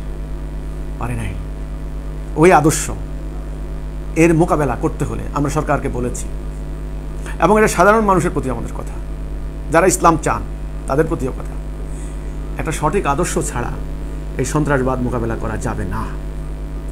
সন্ত্রাসবাদী এমন একটা বিষয়, একটা পাল্টা আদর্শ, যেটাকে আপনারা বলেন কাউন্টার ন্যারেটিভস বা কাউন্টার ন্যারেশন, পাল্টা আদর্শ, পাল্টা আইডিওলজি, এই যে বিকৃত, এই যে ভুল ধারণা, এই যে বাড়াবাড়ি, এই যে চরমপন্থা, এই যে বাড়াবাড়ি বিকৃত যাকে বলা হয়, যেটা আধুনিক এই মানুষের জ্ঞান বিজ্ঞান প্রযুক্তির চিন্তা ভাবনার, মানুষের ভাষা সাহিত্য সংস্কৃতির সঙ্গে কোনোভাবে খাপ খায় না, জোর করে চাপিয়ে দেওয়া একটা বিষয়, এটাকে ধর্মের নামে চালিয়ে দেওয়া হচ্ছে, এটা একটা আদর্শ। এর বিরুদ্ধে পাল্টা যদি আদর্শ না হয়, পাল্টা যদি একটা বক্তব্য না থাকে যেটা সঠিক, আবার সেটা কিন্তু সঠিক কি ব্যাঠিক সেটাও একটা ব্যাপার আছে, সঠিক, তাহলে এটা মোকাবেলা করতে পারবেন না। শুধু শক্তি দিয়ে, শুধু আইন দিয়ে, শুধু গোয়েন্দা তথ্য দিয়ে, রিমান্ডে নিয়ে, ফাঁসি দিয়ে পারবেন না। আমেরিকা প্রমাণ, রাশিয়া প্রমাণ, সবাই প্রমাণ। কি করতে হবে? এটা পাল্টা কাউন্টার ন্যারেটিভস লাগবে। সে কাউন্টার ন্যারেটিভস নিয়ে হাজির হয়েছে হিজবুত তাওহীদ। এখানে কিন্তু হিজবুতে কোনো স্বার্থ নাই, এই সত্যটা আল্লাহ রাব্বুল আলামিন দিয়েছেন। সময় হয়েছে, কারণ একটা সারা দুনিয়াময় একটা পরিবর্তন হবে, এটার নাম সমাজের সামাজিক পরিবর্তন। মহাভারতের কথা আছে আপনার, হলো ওই যে আমাদের হিন্দু ভাইয়েরা বিশ্বাস করেন অবতার শ্রীকৃষ্ণ, কেউ বলেন ওনারা ভগবান শ্রীকৃষ্ণ, যা বলেন ওনারা বলেন ওনাদের ভাষ্য মোতাবেক। শ্রীকৃষ্ণ কি বলেছেন? এই যে জরা পাতার ন্যায় সমাজের পরিবর্তনটা, ধর্ম অধর্মের এই লড়াইয়ে যখন অধর্ম বিরাট সয়লাভ হয়ে যায়, তখন ধর্মের আবির্ভাব বাধ্যতামূলক হবেই। এই যেন শীতের আগমনে পুরানো পাতা কি হয়, জীর্ণ শীর্ণ পাতা ঝরে যায়, যতই চেষ্টা করুক আপ্রাণ বৃক্ষের সঙ্গে লেগে থাকার চেষ্টা করে, কোশেষ করে, পারে না। সমাজ যখন এরকম হয়ে যায়, জীর্ণ শীর্ণ হয়ে যায়, স্থবির হয়ে যায়, সমাজের মানুষের কথা বলার অধিকার নাই, ধর্মের নামে চলে যখন ব্যবসা, তখন শাসনের নামে যখন চলে জুলুম, অত্যাচার, নির্যাতন, নিপীড়ন, কথা বললেই কারাগারে নিক্ষেপ, যখন এরকম চলে, তখন সমাজ বিনির্মাণ করার জন্য সমাজের ভিতর থেকেই পরিবর্তন শুরু হয়ে যায়। এবার বসন্তের পালা শুরু হয়, তখন নতুন পাতা গজায়, ফুলে ফলে প্রল্লবিত হয় বন বনাঞ্চল। এটা মহাভারতের এই কাহিনী পড়ে দেখেন, শ্রীকৃষ্ণ বলেছিলেন, এটা ইসলামেরও ভাষ্য কিন্তু। এটা ওই জলে স্থলে অন্তরিক্ষে যে বিপর্যয় মানুষের দু হাতের কামাই। কাজে আমার কথা হচ্ছে, বাংলাদেশ কত দূর? বাংলাদেশ এক হিসাবে, মাইলের হিসাবে বেশি দূর, অনেক দূর, অত সহজ নয়।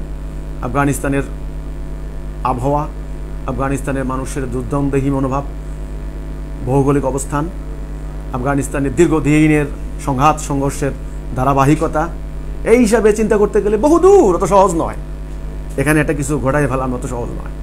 কিন্তু অন্য হিসাব করতে গেলে কত দূর? ধর্মীয় হিসাব, সেন্টিমেন্ট, ওই কওমি ঘরানার তালেবানরা, ওই কওমি ঘরানার বাংলাদেশের হেফাজতে ইসলাম, সেম আকিদা, কনসেপ্ট, বিশ্বাস, সমর্থন, খুব বেশি পার্থক্য না।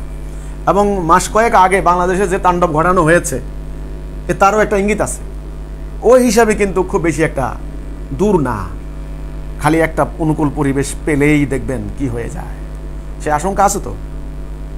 আরও সাম্রাজ্যবাদীদের সেন দৃষ্টি, চীন, ইন্ডিয়া, আর হচ্ছে রাশিয়া, আর অন্যান্য আমেরিকা, সবাই। চীন চাচ্ছে বাংলাদেশকে টানতে, ইন্ডিয়া চাচ্ছে বাংলাদেশকে, এটা। তাই আমার কথা হচ্ছে এটাই, যে তাবেদারি, যারাই তাবেদারি করবে, এখন যার ভাষায় যে হোক, তাবেদারি করলেই টিকা যাবে না। সাধারণ মানুষের সমর্থন ছাড়া বাড়াবাড়ি করলে টিকা যাবে না। ধর্মের নামে কোনো কিছু জোর করে মানুষের সাধারণ স্বাভাবিক প্রাকৃতিক বৈশিষ্ট্যের বিপরীতে জোর করে চাপিয়ে দিলেও সেখানে টিকা যাবে না। সে সরকার হোক, রাজনৈতিক দল হোক, এবং ধর্মীয় উগ্রবাদী গোষ্ঠী হোক, যারাই হন না কেন, বিপ্লব করবেন জোর করে, পাল্টা বিপ্লব হবে, পাল্টা রেভলিউশন হবে, মানুষ মরবে, সমাজ ক্ষতিগ্রস্ত হবে, ইসলাম হবে না, গণতন্ত্রও হবে না, কিচ্ছু হবে না। তো কাজেই বেশি দূর না, যে পরিবেশ, যেভাবে ওয়াজ মাহফিলের মাধ্যমে উস্কানি দেওয়া হচ্ছে, ফেসবুক সোশ্যাল মিডিয়াতে যেভাবে উস্কানি দেওয়া হচ্ছে, হুমকি দেওয়া হচ্ছে, উদ্বুদ্ধ করা হচ্ছে, মোটিভেট করা হচ্ছে, মোটিভেশন করা হচ্ছে, বেশি দূর না, খুব নিকটে, খুবই নিকটে। পার্থক্য হবে শুধু এটুকু, ইনশাআল্লাহ। আলহামদুলিল্লাহ, ইসলামের প্রকৃত আকীদা ধারণকারী, মানবতার কল্যাণকামী, আল্লাহর প্রকৃত দ্বীন নিয়ে দাঁড়িয়ে থাকা, আল্লাহর মোমেনা একদল মুজাহিদ বাংলার জমিনে আছে, এটা হলো পার্থক্য। ইনশাল্লাহ এই সীমারেখা এটাই হবে ফ্যাক্টর সামনে, ইনশাল্লাহ ফ্যাক্টর হবে। আজকের আমার এই কথাটা একটু খালি শুনে রাখেন, খালি ফ্যাক্টর হবে। কারণ ধর্মের নামে আমরা যাকে তাকে যা খুশি করতে দেব না। যা খুশি করবেন, যাকে তাকে যা খুশি বলবেন, তা হবে না। তাই আমি আমার আজকের এই এখানেই শেষ করতে চাচ্ছি, আর দেরি করবো না, অনেক হয়ে গিয়েছে। আমার এখানে আমাকে গালাগালির প্রসঙ্গটায় আমি একটু আসি। পাগল তো বলিনি, আমাকে এখন তো পাগল বলবেন। আলেমদের সামনে আসোস না কেন? আমি আলেমদের সামনে, কোন আলেমদের সামনে যাব? আলেমদের সামনে যাব কেন? আমি তো আলেমদের সামনেই আছি। আর কারা আলেম? আপনার ভাষায় আপনি বলতে পারেন আলেম, আমার ভাষায় তারা আলেম না, তারা জালেম। প্রকৃত আলেম কখনো অহংকারী হয় না, প্রকৃত আলেম না জেনে কথা বলে না, প্রকৃত আলেম কখনো গুজব হুজব সৃষ্টিকারী হয় না, প্রকৃত আলেম কখনো আপনার হলো সুযোগ সন্ধানী হয় না, স্বার্থ রক্ষাকারী স্বার্থান্বেষী হয় না, মানুষের ইমানকে হাইজ্যাক করে না। প্রকৃত আলেম মানবতার কল্যাণকামী। আমি সে আলেমদেরকে সালাম করি, শ্রদ্ধা জানাই, সম্মান করি।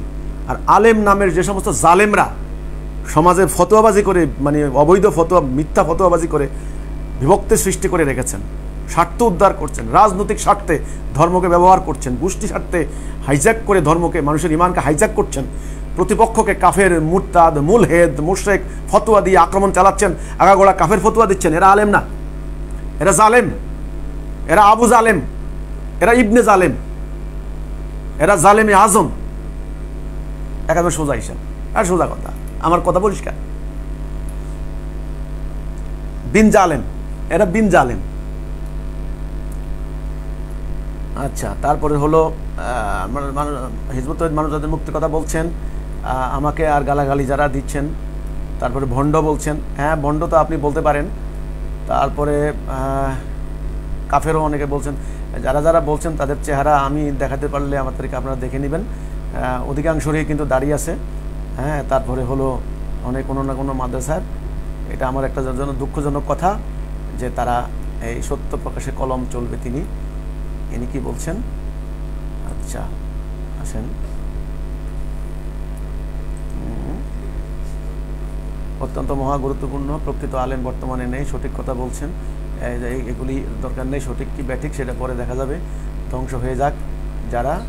আচ্ছা, ইসলামের প্রকৃত আপনার মতো নেতা পেয়ে চাইউল্লাহ ইনশাল্লাহ মাননীয় ইমাম সালাম জানাই। ওয়ালাইকুম সালাম ওয়া রাহমাতুল্লাহি ওয়া বারাকাতুহু।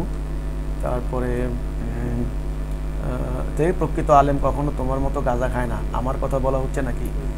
আচ্ছা, আমি গাঁজা তো প্রশ্নই আসে না, আলহামদুলিল্লাহ আমি ভিডিও খাই না, গাঁজা তো খাই না। গাঁজার ব্যবসা, গাঁজা খাওয়ার অভিযোগ তো আপনাদের তালেবানদের বিরুদ্ধে, আমি তো এটারে অ্যাডমিট করলাম না, আমি নিরপেক্ষ যাচাই না করে অ্যাডমিট করলাম না। আমাকে বহু লোকে বলে গাঁজার ব্যবসা করে নাকি তালেবানরা টাকা কামাই করে। আমি তো বলি নাই ভাই যে তালেবানরা গাঁজা খায়, গাঁজার ব্যবসা করে, আমি না জানি কোনো কথা বলি না। তো আপনি তো হুদাক আমাকে বলে দিলেন আমি গাঁজা খাই, কেমনে বললেন এটা মিথ্যা কথাটা না জানে? এই যে আপনাদের আসলে আপনারা শুনেন, আল্লাহ কোরআনে বললেন যে সম্পর্কে তোমার কোনো জ্ঞান নাই তুমি তার অনুসরণ করো না। হ্যাঁ, নিশ্চয়ই তোমাকে চোখ দেওয়া হয়েছে, দেখো, কান দেওয়া হয়েছে, শোনো, হৃদয় দেওয়া হয়েছে, উপলব্ধি করো। কেন অনর্থক বেহুদা কথা বলেন? এ থেকে গুনাহ হবে না? কেন না জেনে কথা বলেন? আচ্ছা, মাদ্রাসা শিক্ষার শিক্ষিতরা ভুল শিক্ষা শিক্ষিত, এটা তো আসলে আমরা বলেছি যে ব্রিটিশরা মাদ্রাসা প্রতিষ্ঠা করেছে, তারা সিলেবাস কারিকুলাম তারা ঠিক করেছে, কি পড়ানো হবে কি বাদ দেওয়া হবে তারা ঠিক করেছে। সেখান থেকে বেরিয়ে এসে আমাদের আলেমরা প্রকৃত ইসলামের শিক্ষা পাননি, এটা আমি বলি নাই। ডক্টর ইয়াকুব শরীফ সাহেব, যিনি মাদ্রাসার প্রিন্সিপাল, তিনিও বলেছেন, ওনার একটা বই আছে আলিয়া মাদ্রাসার ইতিহাস। তারপরে এইরকমই মাদ্রাসা একটা হলো কওমি ঘরানার মাদ্রাসা, কারণ সেটা নিয়ে তো আমরা ধর্ম ব্যবসার ফাঁদে বই লিখেছি, সেটা আমি বারবার বলে দিয়েছি। এখন প্রকৃত ইসলাম সম্পর্কে না জানলে তো আজকে তালেবানদেরকে সমর্থন করবেন, কালকে হিজবুল্লাহকে সমর্থন করবেন, তরশু মানে ইয়েকে আপনার হলো ইমাম খুমেনিকে সমর্থন করবেন, পরশু হরকাতুল জিহাদরে করবেন, তরশু আনসারুল্লাহরে করবেন, এরপরের দিন মামুনুল হকরে করবেন, এভাবে তো সমর্থন করেই যাবেন। কোনোটার প্রতি আস্থাও হবে না, বিশ্বাসও হবে না। এই জন্য আকিদা যদি ঠিক থাকে তাহলে আমরা দেখে শুনে পথ চলতে পারবো, যে কোনটা রাইট কোনটা রং, কোনটা সহি কোনটা ভুল আমরা ঠিক করতে পারবো। আকিদা মোস্ট ইম্পর্টেন্ট, ইসলামের প্রকৃত কনসেপ্ট ইজ মোস্ট ইম্পর্টেন্ট। কাজেই না জেনে, না শুনে, না বুঝে, চিন্তাভাবনা না করে অমুক কাফের, অমুক মুরতাদ, অমুক শয়তান, অমুক গাঁজাখোর, অমুক ভণ্ড, এগুলো আমি বলতে রাজি নই। আপনি দাড়ি রাখেন না কেন? এই যে এখানেই হলো কথাটা, এখানেই দাড়ি আপনাদের কাছে মুখ্য। এই তালেবান সাহেবরা তো এইটাই করেছেন, তালেবান সাহেবরা এটাই করেছেন।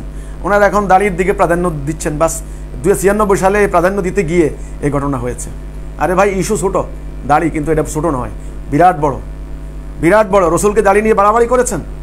আরবের মানুষ সাধারণত পুরুষরা দাড়ি রাখতো, আর তখন খবরকার্য এত স্মার্ট ছিল না, সেজন্য অনেক বিভিন্ন কারণ আছে পুরুষ দাড়ি রাখতো। আপনি দাড়ি রাখেন, কিন্তু বাড়াবাড়ি করবেন কেন এটা নিয়ে?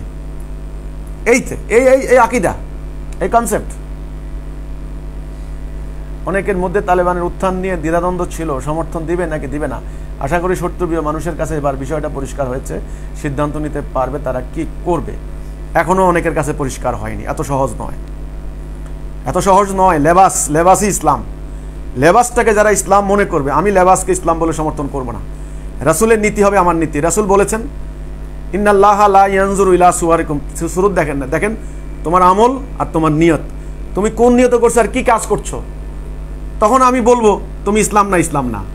আর লম্বা দাড়ি, টুপি, কথা আল্লাহু আকবার, গুলি করি আল্লাহু আকবার, মানুষ মরতেছে আল্লাহু আকবার, এটাকে আমি ইসলাম বলবো না। নো, আপনারা বলতে পারেন, আমি বলবো না। আমার রাসূল এই মানদণ্ড আমাকে দেননি।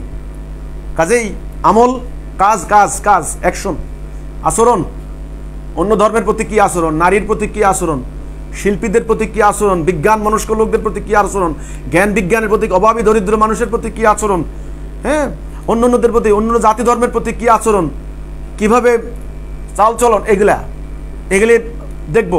দেখার পর তখন বুঝবো ইসলাম কি ইসলাম না। আলহামদুলিল্লাহ আমি বুঝেছি। কিন্তু আপনাদেরকে এখন বললে আপনারা বলবেন ইসলামের শত্রু, ইহুদির দালাল। এই যে অন্য সাধারণ মানুষকে বলবেন, এই দেখ দেখ হিজবুত তৌহিদের ইমাম তালেবানের বিরোধিতা করে, এই বেটা খ্রিস্টান, আমরা কইছি না তালেবানের বিরোধিতা করে। কাজে আমার কথা তো এখন আপনারা নেবেন না। আর এই অন্ধ জনগোষ্ঠী যারা ইসলামের প্রকৃত কনসেপ্ট নাই, হুজুরে কইছে, বাস শেষ। কোরআন শরীফ জীবনেও পড়বে না, আকিদা তো নাই, অনুবাদ তো পড়বেই না, কোনটা ইসলাম কোনটা ইসলাম না। রাসূলুল্লাহ জীবনীও পড়ে না, আপনার সিরাত গ্রন্থও পড়ে না, কিচ্ছু না। হুজুরে কইছে। কোন হুজুর? এবার হুজুর যদি কওমি হুজুর হন, এক ধরনের উদ্দীপনা, জামাতি হুজুর হইলে এক ধরনের উদ্দীপনা, চরমনার হুজুর হইলে আরেক ধরনের উদ্দীপনা, মাজারপন্থী হুজুর হইলে আরেক ধরনের, ওহাবি হুজুর হইলে আরেক ধরনের, আহলে সুন্নাত ওয়াল জামাত আবার কি আপনার হলো আহলে হাদিস হইলে আরেক ধরনের। ঠিক নাই, কোনো স্টেশন নাই। কাজেই লেবাস আমি দেখব না, আমি দেখব রাসূলুল্লাহ হাদিস মোতাবেক কাজ এবং নিয়ত। বাস, নিয়ত ভালো না মন্দ কাজই প্রমাণ হয়ে যাবে। আমি তো বলে তো লাভ নাই এখানে। একজন মাঝে মধ্যে লাইভে আসবেন আমাদের মাঝে, আপনাকে ধন্যবাদ। রাসূলের কথা অনুযায়ী সঠিক দল হবে একটি, যারা তার সমর্থন থাকবে তারা মুনাফিক। আচ্ছা, আসসালামু আলাইকুম ওয়া রাহমাতুল্লাহ। মৌলভীবাজার শ্রীমঙ্গলের পক্ষ থেকে সালাম। ওয়ালাইকুম সালাম। বাড়াবাড়ির ফল তাতে ধ্বংস হয়ে যায়। মাননীয় ইমাম, আপনি সত্য কথা বলেছেন। আজ ধর্মের কাজ করে বিনিময় নেয় তো ধর্মান্ধতার। আচ্ছা, রাসূলের আগে আরবের মানুষ দাড়ি ছিল, দাড়ি ওই তো দাড়িটাকে যখন ইসলাম মনে করছেন, এখানেই তো আকিদার প্রবলেম, আকিদার গলদ। আবার কবে লাইভে আসবেন? ইনশাল্লাহ যখন কোনো বিষয় হবে ইনশাল্লাহ আসবো। তো কাজেই আমার আজকের লাইভের আমি শেষ প্রান্তে চলে এসেছি। সম্মানিত সুধীবৃন্দ, আমার আজকের সাবজেক্ট ছিল তালেবান, আপনার কাবুল থেকে ঢাকা কত দূর, বাংলাদেশ কত দূর।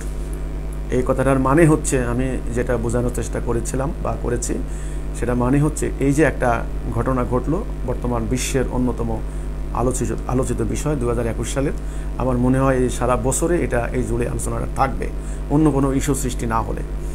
সেটা হলো সেখানে দীর্ঘ যুদ্ধ, উত্থান পতন, দীর্ঘদিনের সংগ্রামের এই পর্যায়ে এসে একবার রাশিয়ানরা গেল, আবার আমেরিকানরা গেল। সেখানে তালেবান নামক একটা গোষ্ঠী তারা ক্ষমতায় এসেছে। এখনও সরকার ফর্ম করতে পারেনি, সরকারের রূপরেখা তৈরি করতে পারেনি, হয়তো কিছুদিনের মধ্যে করে ফেলবে তারা। যাই হোক, কিন্তু এখন সেটার দ্বারা এই ঘটনা দ্বারা বাংলাদেশের সামাজিক, রাজনৈতিক, ধর্মীয় অঙ্গনে কতটুকু প্রভাব পড়তে পারে আমরা আশঙ্কা করি। হ্যাঁ, পড়তে পারে, কারণ বাংলাদেশেও তাদের মনোভাবাপন্ন, তাদের আকিদার সঙ্গে মিল, তাদেরকে সমর্থন করে এমন লোকের অভাব নেই। কিন্তু সাধারণ মানুষ যারা, মুসলমানরা যারা আমরা যারা আল্লাহকে ভালোবাসি, রাসূলকে ভালোবাসি, কোরআনকে ভালোবাসি, ইসলামকে ভালোবাসি, ইসলামের উত্থান চাই, যত কিছুর বিনিময় হোক আমরা ইসলাম চাই, আমরা অন্য কোনো তন্ত্রমন্ত্র চাই না। আমরা আল্লাহ রাসূলকে ভালোবাসি, যারা পরকালে জান্নাতে যেতে চাই। আমাদেরকে অবশ্যই অবশ্যই চিন্তা করতে হবে, ইসলামের প্রকৃত আকীদা না থাকলে লেবাস দিয়ে কোনোদিন বিজয় লাভ করা সম্ভব হবে না। হ্যাঁ, তালেবানরা নিশ্চয়ই নিঃসন্দেহে তারা দীর্ঘ সংগ্রাম করে এখানে এসেছে, হয়তো কারো করুণার দান নয়, সেটা তাদের ব্যাপার। তারা তাদের দেশকে সুন্দরভাবে শাসন করুক, শান্তি শৃঙ্খলা ফিরিয়ে আনুক, তারা মানুষের মানবাধিকার প্রতিষ্ঠা করুক, সাম্রাজ্যবাদের বিরুদ্ধে তারা ভূমিকা রাখুক, সেটা আমরা চাই। কিন্তু কিন্তু কথা হচ্ছে, ধর্মের নামে কোনো ধরনের বাড়াবাড়ি, কোনো ধরনের সীমা লঙ্ঘন, যেটা আল্লাহ করেননি, আল্লাহ নিষেধ করেছেন, রাসূল করেননি, সেটা যদি করা হয়, সেটা যদি রপ্তানি করা হয় বা নিজেরা প্র্যাকটিস করে, সেখানে তারা টিকতে পারবে না। এটা অনিবার্য পরিণতি হবে। তো কথা হচ্ছে, আমরা যারা সাধারণ মানুষ, আমরা কি করব, বিষয়টাকে কিভাবে দেখব? আমাদের কথা হচ্ছে, আমরা আল্লাহর কাছে দোয়া করি, আল্লাহ রাব্বুল আলামিন আমাদের এই মানুষগুলি গত 1300 বৎসরে নানা ফেরকা, দল পদল, তরিকায় তারা বিভক্ত হয়ে গিয়েছে। শত্রুর ষড়যন্ত্রে, ইবলিসের প্ররোচনায় নিজেরা শত শত ভাগে বিভক্ত হয়ে গেছে। হাজার হাজার যুদ্ধ আমরা করেছি, বহু রক্ত ঝরেছে, সুযোগটা শত্রুরা নিয়েছে। আর নয়, নো মোর, কন্টিনিউ, আর নয়। আল্লাহ, তুমি তাড়াতাড়ি আমাদের সাধারণ মানুষদেরকে, ধর্মপ্রাণ মানুষদেরকে তোমার প্রকৃত ইসলামের জ্ঞান দাও, প্রকৃত তাওহীদের উপরে ঐক্যবদ্ধ হওয়ার তৌফিক দাও। আল্লাহর সাহায্য প্রাপ্ত, ডিরেক্ট আল্লাহ যাকে সাহায্য করবেন এমন একজন নেতার অধীনে, এবং প্রকৃত ইসলাম, যে ইসলামটা নবী করিম সাল্লাল্লাহু আলাইহি সাল্লাম জাজিরাতুল আরবে প্রতিষ্ঠা করলেন, যেখানে বাড়াবাড়ি ছিল না, যেখানে সীমালঙ্ঘন ছিল না, যেখানে অন্য ধর্মের লোকেরা স্বাধীনতা পেয়েছে, সেখানে সাম্য মৈত্রী প্রতিষ্ঠা হয়েছে, যেই আদর্শের প্রভাবে অর্ধ দুনিয়ার মানুষ আপ্লুত হয়েছে, হাজার হাজার লক্ষ লক্ষ অন্য ধর্মের মানুষ ইসলামকে আলিঙ্গন করে নিয়েছে, তাদের মনের উপর জোর করা হয়নি। সেই ইসলাম, সেই সাহাবীরা যেই মাটিটুকু ইসলামের অধীন করে দিয়ে গিয়েছিলেন, আজ 1350 বছরে 1 ইঞ্চি মাটিও আমরা বর্ধিত করতে পারি নাই। শুধু ওই মাটির মধ্যেই নিজেরা মারামারি হানাহানি করছি। আল্লাহ রাব্বুল আলামিন আমাদেরকে সেই প্রকৃত ইসলামের জ্ঞান দাও। আমাদের ইমানকে কেউ যেন হাইজ্যাক করতে না পারে। কিতালের নামে, জিহাদের নামে বারবার বহু ঘটানো হয়েছে। সাধারণ মানুষের জানমালের ক্ষতি যেন করতে না পারে, আমাদের ইমানকে হাইজ্যাক করতে না পারে। আমরা যেন আফসোসকারীদের অন্তর্ভুক্ত না হই, পরকালে যেন আমরা ক্ষতিগ্রস্ত না হই। আমরা আল্লাহর কাছে দোয়া করব এবং আফগানিস্তানের ঘটনাবলীর প্রতি আমরা নিবিড়ভাবে পর্যবেক্ষণ করব। এগুলো খুব তাৎপর্যপূর্ণ, এর ইম্প্যাক্ট অনেক দূর যেতে পারে। আমি সরকারকে আহ্বান করব, বিষয়টা ছোট করে দেখার বিষয় নয়। বিষয়টা, আপনাদের গোয়েন্দা সংস্থা অনেক আছে, আমার জানা মতে ডিজিএফআই আছে, এনএসআই আছে, এসবি আছে, সিআইডি আছে, এগুলা তদন্ত সংস্থা বা কোনোটা বিভিন্ন ধরনের আছে। আপনার হলো আরও অনেক আছে। এখন তো মাননীয় প্রধানমন্ত্রী নিজের কার্যালয়েরও আমি শুনি গোয়েন্দা ব্যবস্থা আছে। আমি বলবো পুরো বিষয়টা, কারণ আপনার এখানে ইরানের বিপ্লবের প্রাক্কালে বিশাল গোয়েন্দা ব্যর্থতা হয়েছে। গোয়েন্দাদের তথ্য অনেক বিরাট ইম্পর্টেন্ট, কারণ মানুষের ধর্মবিশ্বাস। আমি সরকারকে বলবো, যারা গোয়েন্দা বাহিনীতে কাজ করেন তাদেরও একটা ধর্মবিশ্বাস আছে। তাদের রিপোর্টগুলি মাঠ থেকে যথাযথ রিপোর্ট সরকারের কাছে যায় কিনা, সরকারও যথাযথভাবে মূল্যায়ন করছেন কিনা, কোনো থার্ড পার্টির পরামর্শে, এটাকে বলা হয় কুপরামর্শ, আর সেখানে এমন কোনো স্টেপ নিচ্ছেন কিনা যেটাতে জনগণের মধ্যে একটা অসন্তোষের সৃষ্টি হবে।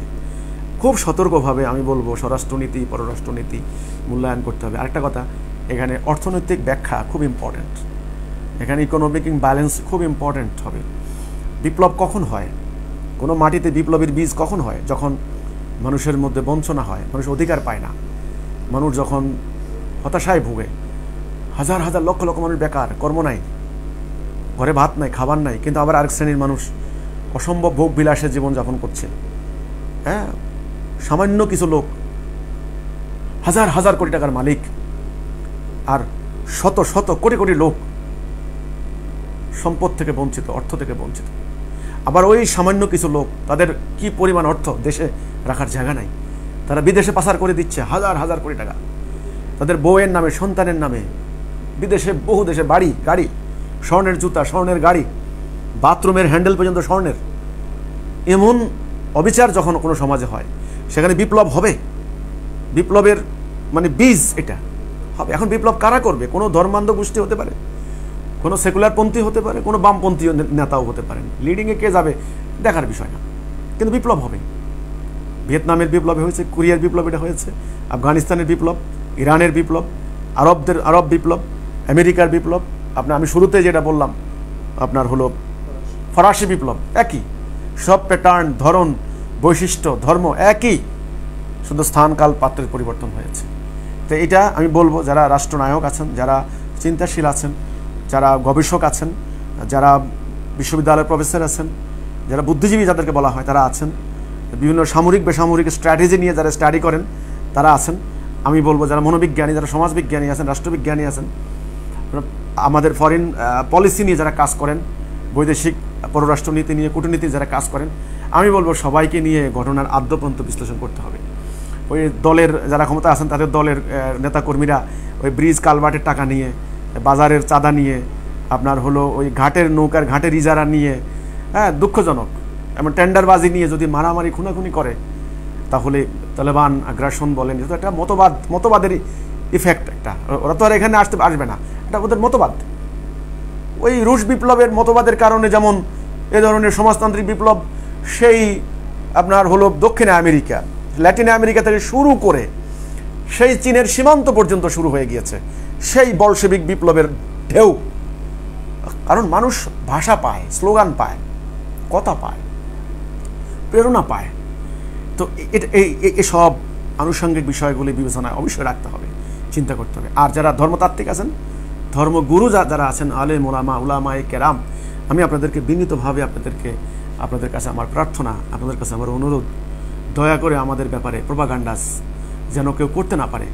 আমরা আসলে প্রকৃতপক্ষে ইসলাম নিয়ে দাঁড়িয়েছি। আমরা চাই আল্লাহ রসুলের প্রকৃত ইসলাম হোক, আমরা ইসলাম চাই, ইসলামের সাম্য সমহান আদর্শ যেটা রসুল করে দেখিয়ে দিয়েছেন, সেটা যে ইসলাম প্র্যাকটিস করে জ্ঞানে, বিজ্ঞানে, প্রযুক্তিতে, সামরিক শক্তিতে, সকল দিক দিয়ে মুসলমানরা দুনিয়ার শিক্ষকের জাতে মানে আসনে চলে গিয়েছিলেন, আমরা সেই ইসলাম চাই।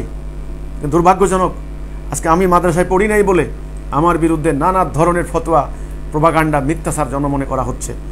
আমি বলবো আপনাদেরকে, দয়া করে মানুষের ইমানকে হাইজ্যাক হতে দিবেন না।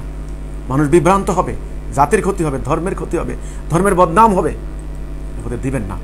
আমরা ইসলাম চাই, আমাদের লক্ষ্য পরিষ্কার, আমাদের নিয়ত সহি, আমাদের আদর্শ রাসূলের আদর্শ, আমাদের কর্মসূচি দিন প্রতিষ্ঠার কর্মসূচি, এই হচ্ছে আমাদের কথা। তা আমাদের জন্য আপনারা দোয়া করবেন, আমাদের বক্তব্য জানুন, আমাদের বক্তব্য শুনুন, আমরা কার পক্ষে কার বিপক্ষে, আমরা জেনে বুঝে শুনে আদ্যপান্ত বুঝে ফলাফল দেখে আমরা মন্তব্য দিয়ে থাকি। আমরা হুজুগে মাতাল হই না, আমরা গুজবে উন্মাদ হই না। আমাদের কর্মীদেরকে আমরা অনর্থক কারো বিরুদ্ধে সমালোচনা করতে দেই না, অনর্থক কাউকে গালি দিতে দেই না। আমরা একটা সুশৃঙ্খল, সুনিয়ন্ত্রিত আন্দোলন, সুপরিকল্পিত আন্দোলন, আমরা নির্দিষ্ট লক্ষ্য অভিমুখে আমরা কাজ করছি মানবতার কল্যাণে। কাজেই আমরা অমুককে সমালোচনা, অনর্থক অমুককে গালাগালি নিজের গোষ্ঠী স্বার্থে, দলের স্বার্থে না, আমরা সেটা বিশ্বাস করি না। কারণ তাহলে ইসলামের গৌরব কোথায়, ইসলামের মাহাত্ম্য কোথায়? আমি মোমেন দাবি করব মুখে? কাজেই আমরা যেন প্রকৃত ইসলামের আদর্শ ধারণ করতে পারি, আমরা যেন নবী করিম ইসলামের প্রকৃত উম্মত হতে পারি, আমরা যেন ইসলাম নিয়ে দাঁড়িয়ে থাকতে পারি বিশ্বের বুকে, যেন সেরা জাতি হিসেবে কোরআনের গৌরব, ইসলামের গৌরব যেন আমাদের দ্বারা হয়, আমাদের দ্বারা যেন ইসলামের কোনো বদনাম না হয়, আমাদের মাটি যেন হেফাজতে থাকে, আমাদের দেশ যেন শান্তিপূর্ণ হয়, কোনো সাম্রাজ্যবাদী আগ্রাসী শক্তির লীলাভূমিতে যেন পরিণত না হয়, পরবর্তীতে এটা যেন কবরস্থানে পরিণত না হয়। কারণ আমরাও দীর্ঘ সংগ্রাম, রক্ত দিয়ে এই দেশটা এই জায়গায় এসেছে। কাজে দেশপ্রেমিক জনতা, ধর্মপ্রাণ মানুষ সবাইকে আমি বলবো, প্রত্যেকটা ঘটনাকে ভালো করে বিশ্লেষণ করুন, পর্যবেক্ষণ করুন, মূল্যায়ন করুন, অনর্থক হুজুগ আর গুজব কাউরে সৃষ্টি করতে দিবেন না, এটা আমার অনুরোধ থাকবে। সবাইকে আল্লাহ হেফাজতে রাখুন, সুস্থ রাখুন, সত্য মিথ্যার পার্থক্য করার তৌফিক দান করুন, আমাদের জন্য দোয়া করবেন, আশীর্বাদ করবেন, আমরা যেন সঠিকভাবে থাকতে পারি, সত্য পথে থাকতে পারি, এই দোয়া করবেন। আল্লাহ হাফেজ, সালামু আলাইকুম ওয়া রাহমাতুল্লাহি ওয়া বারাকাতুহু।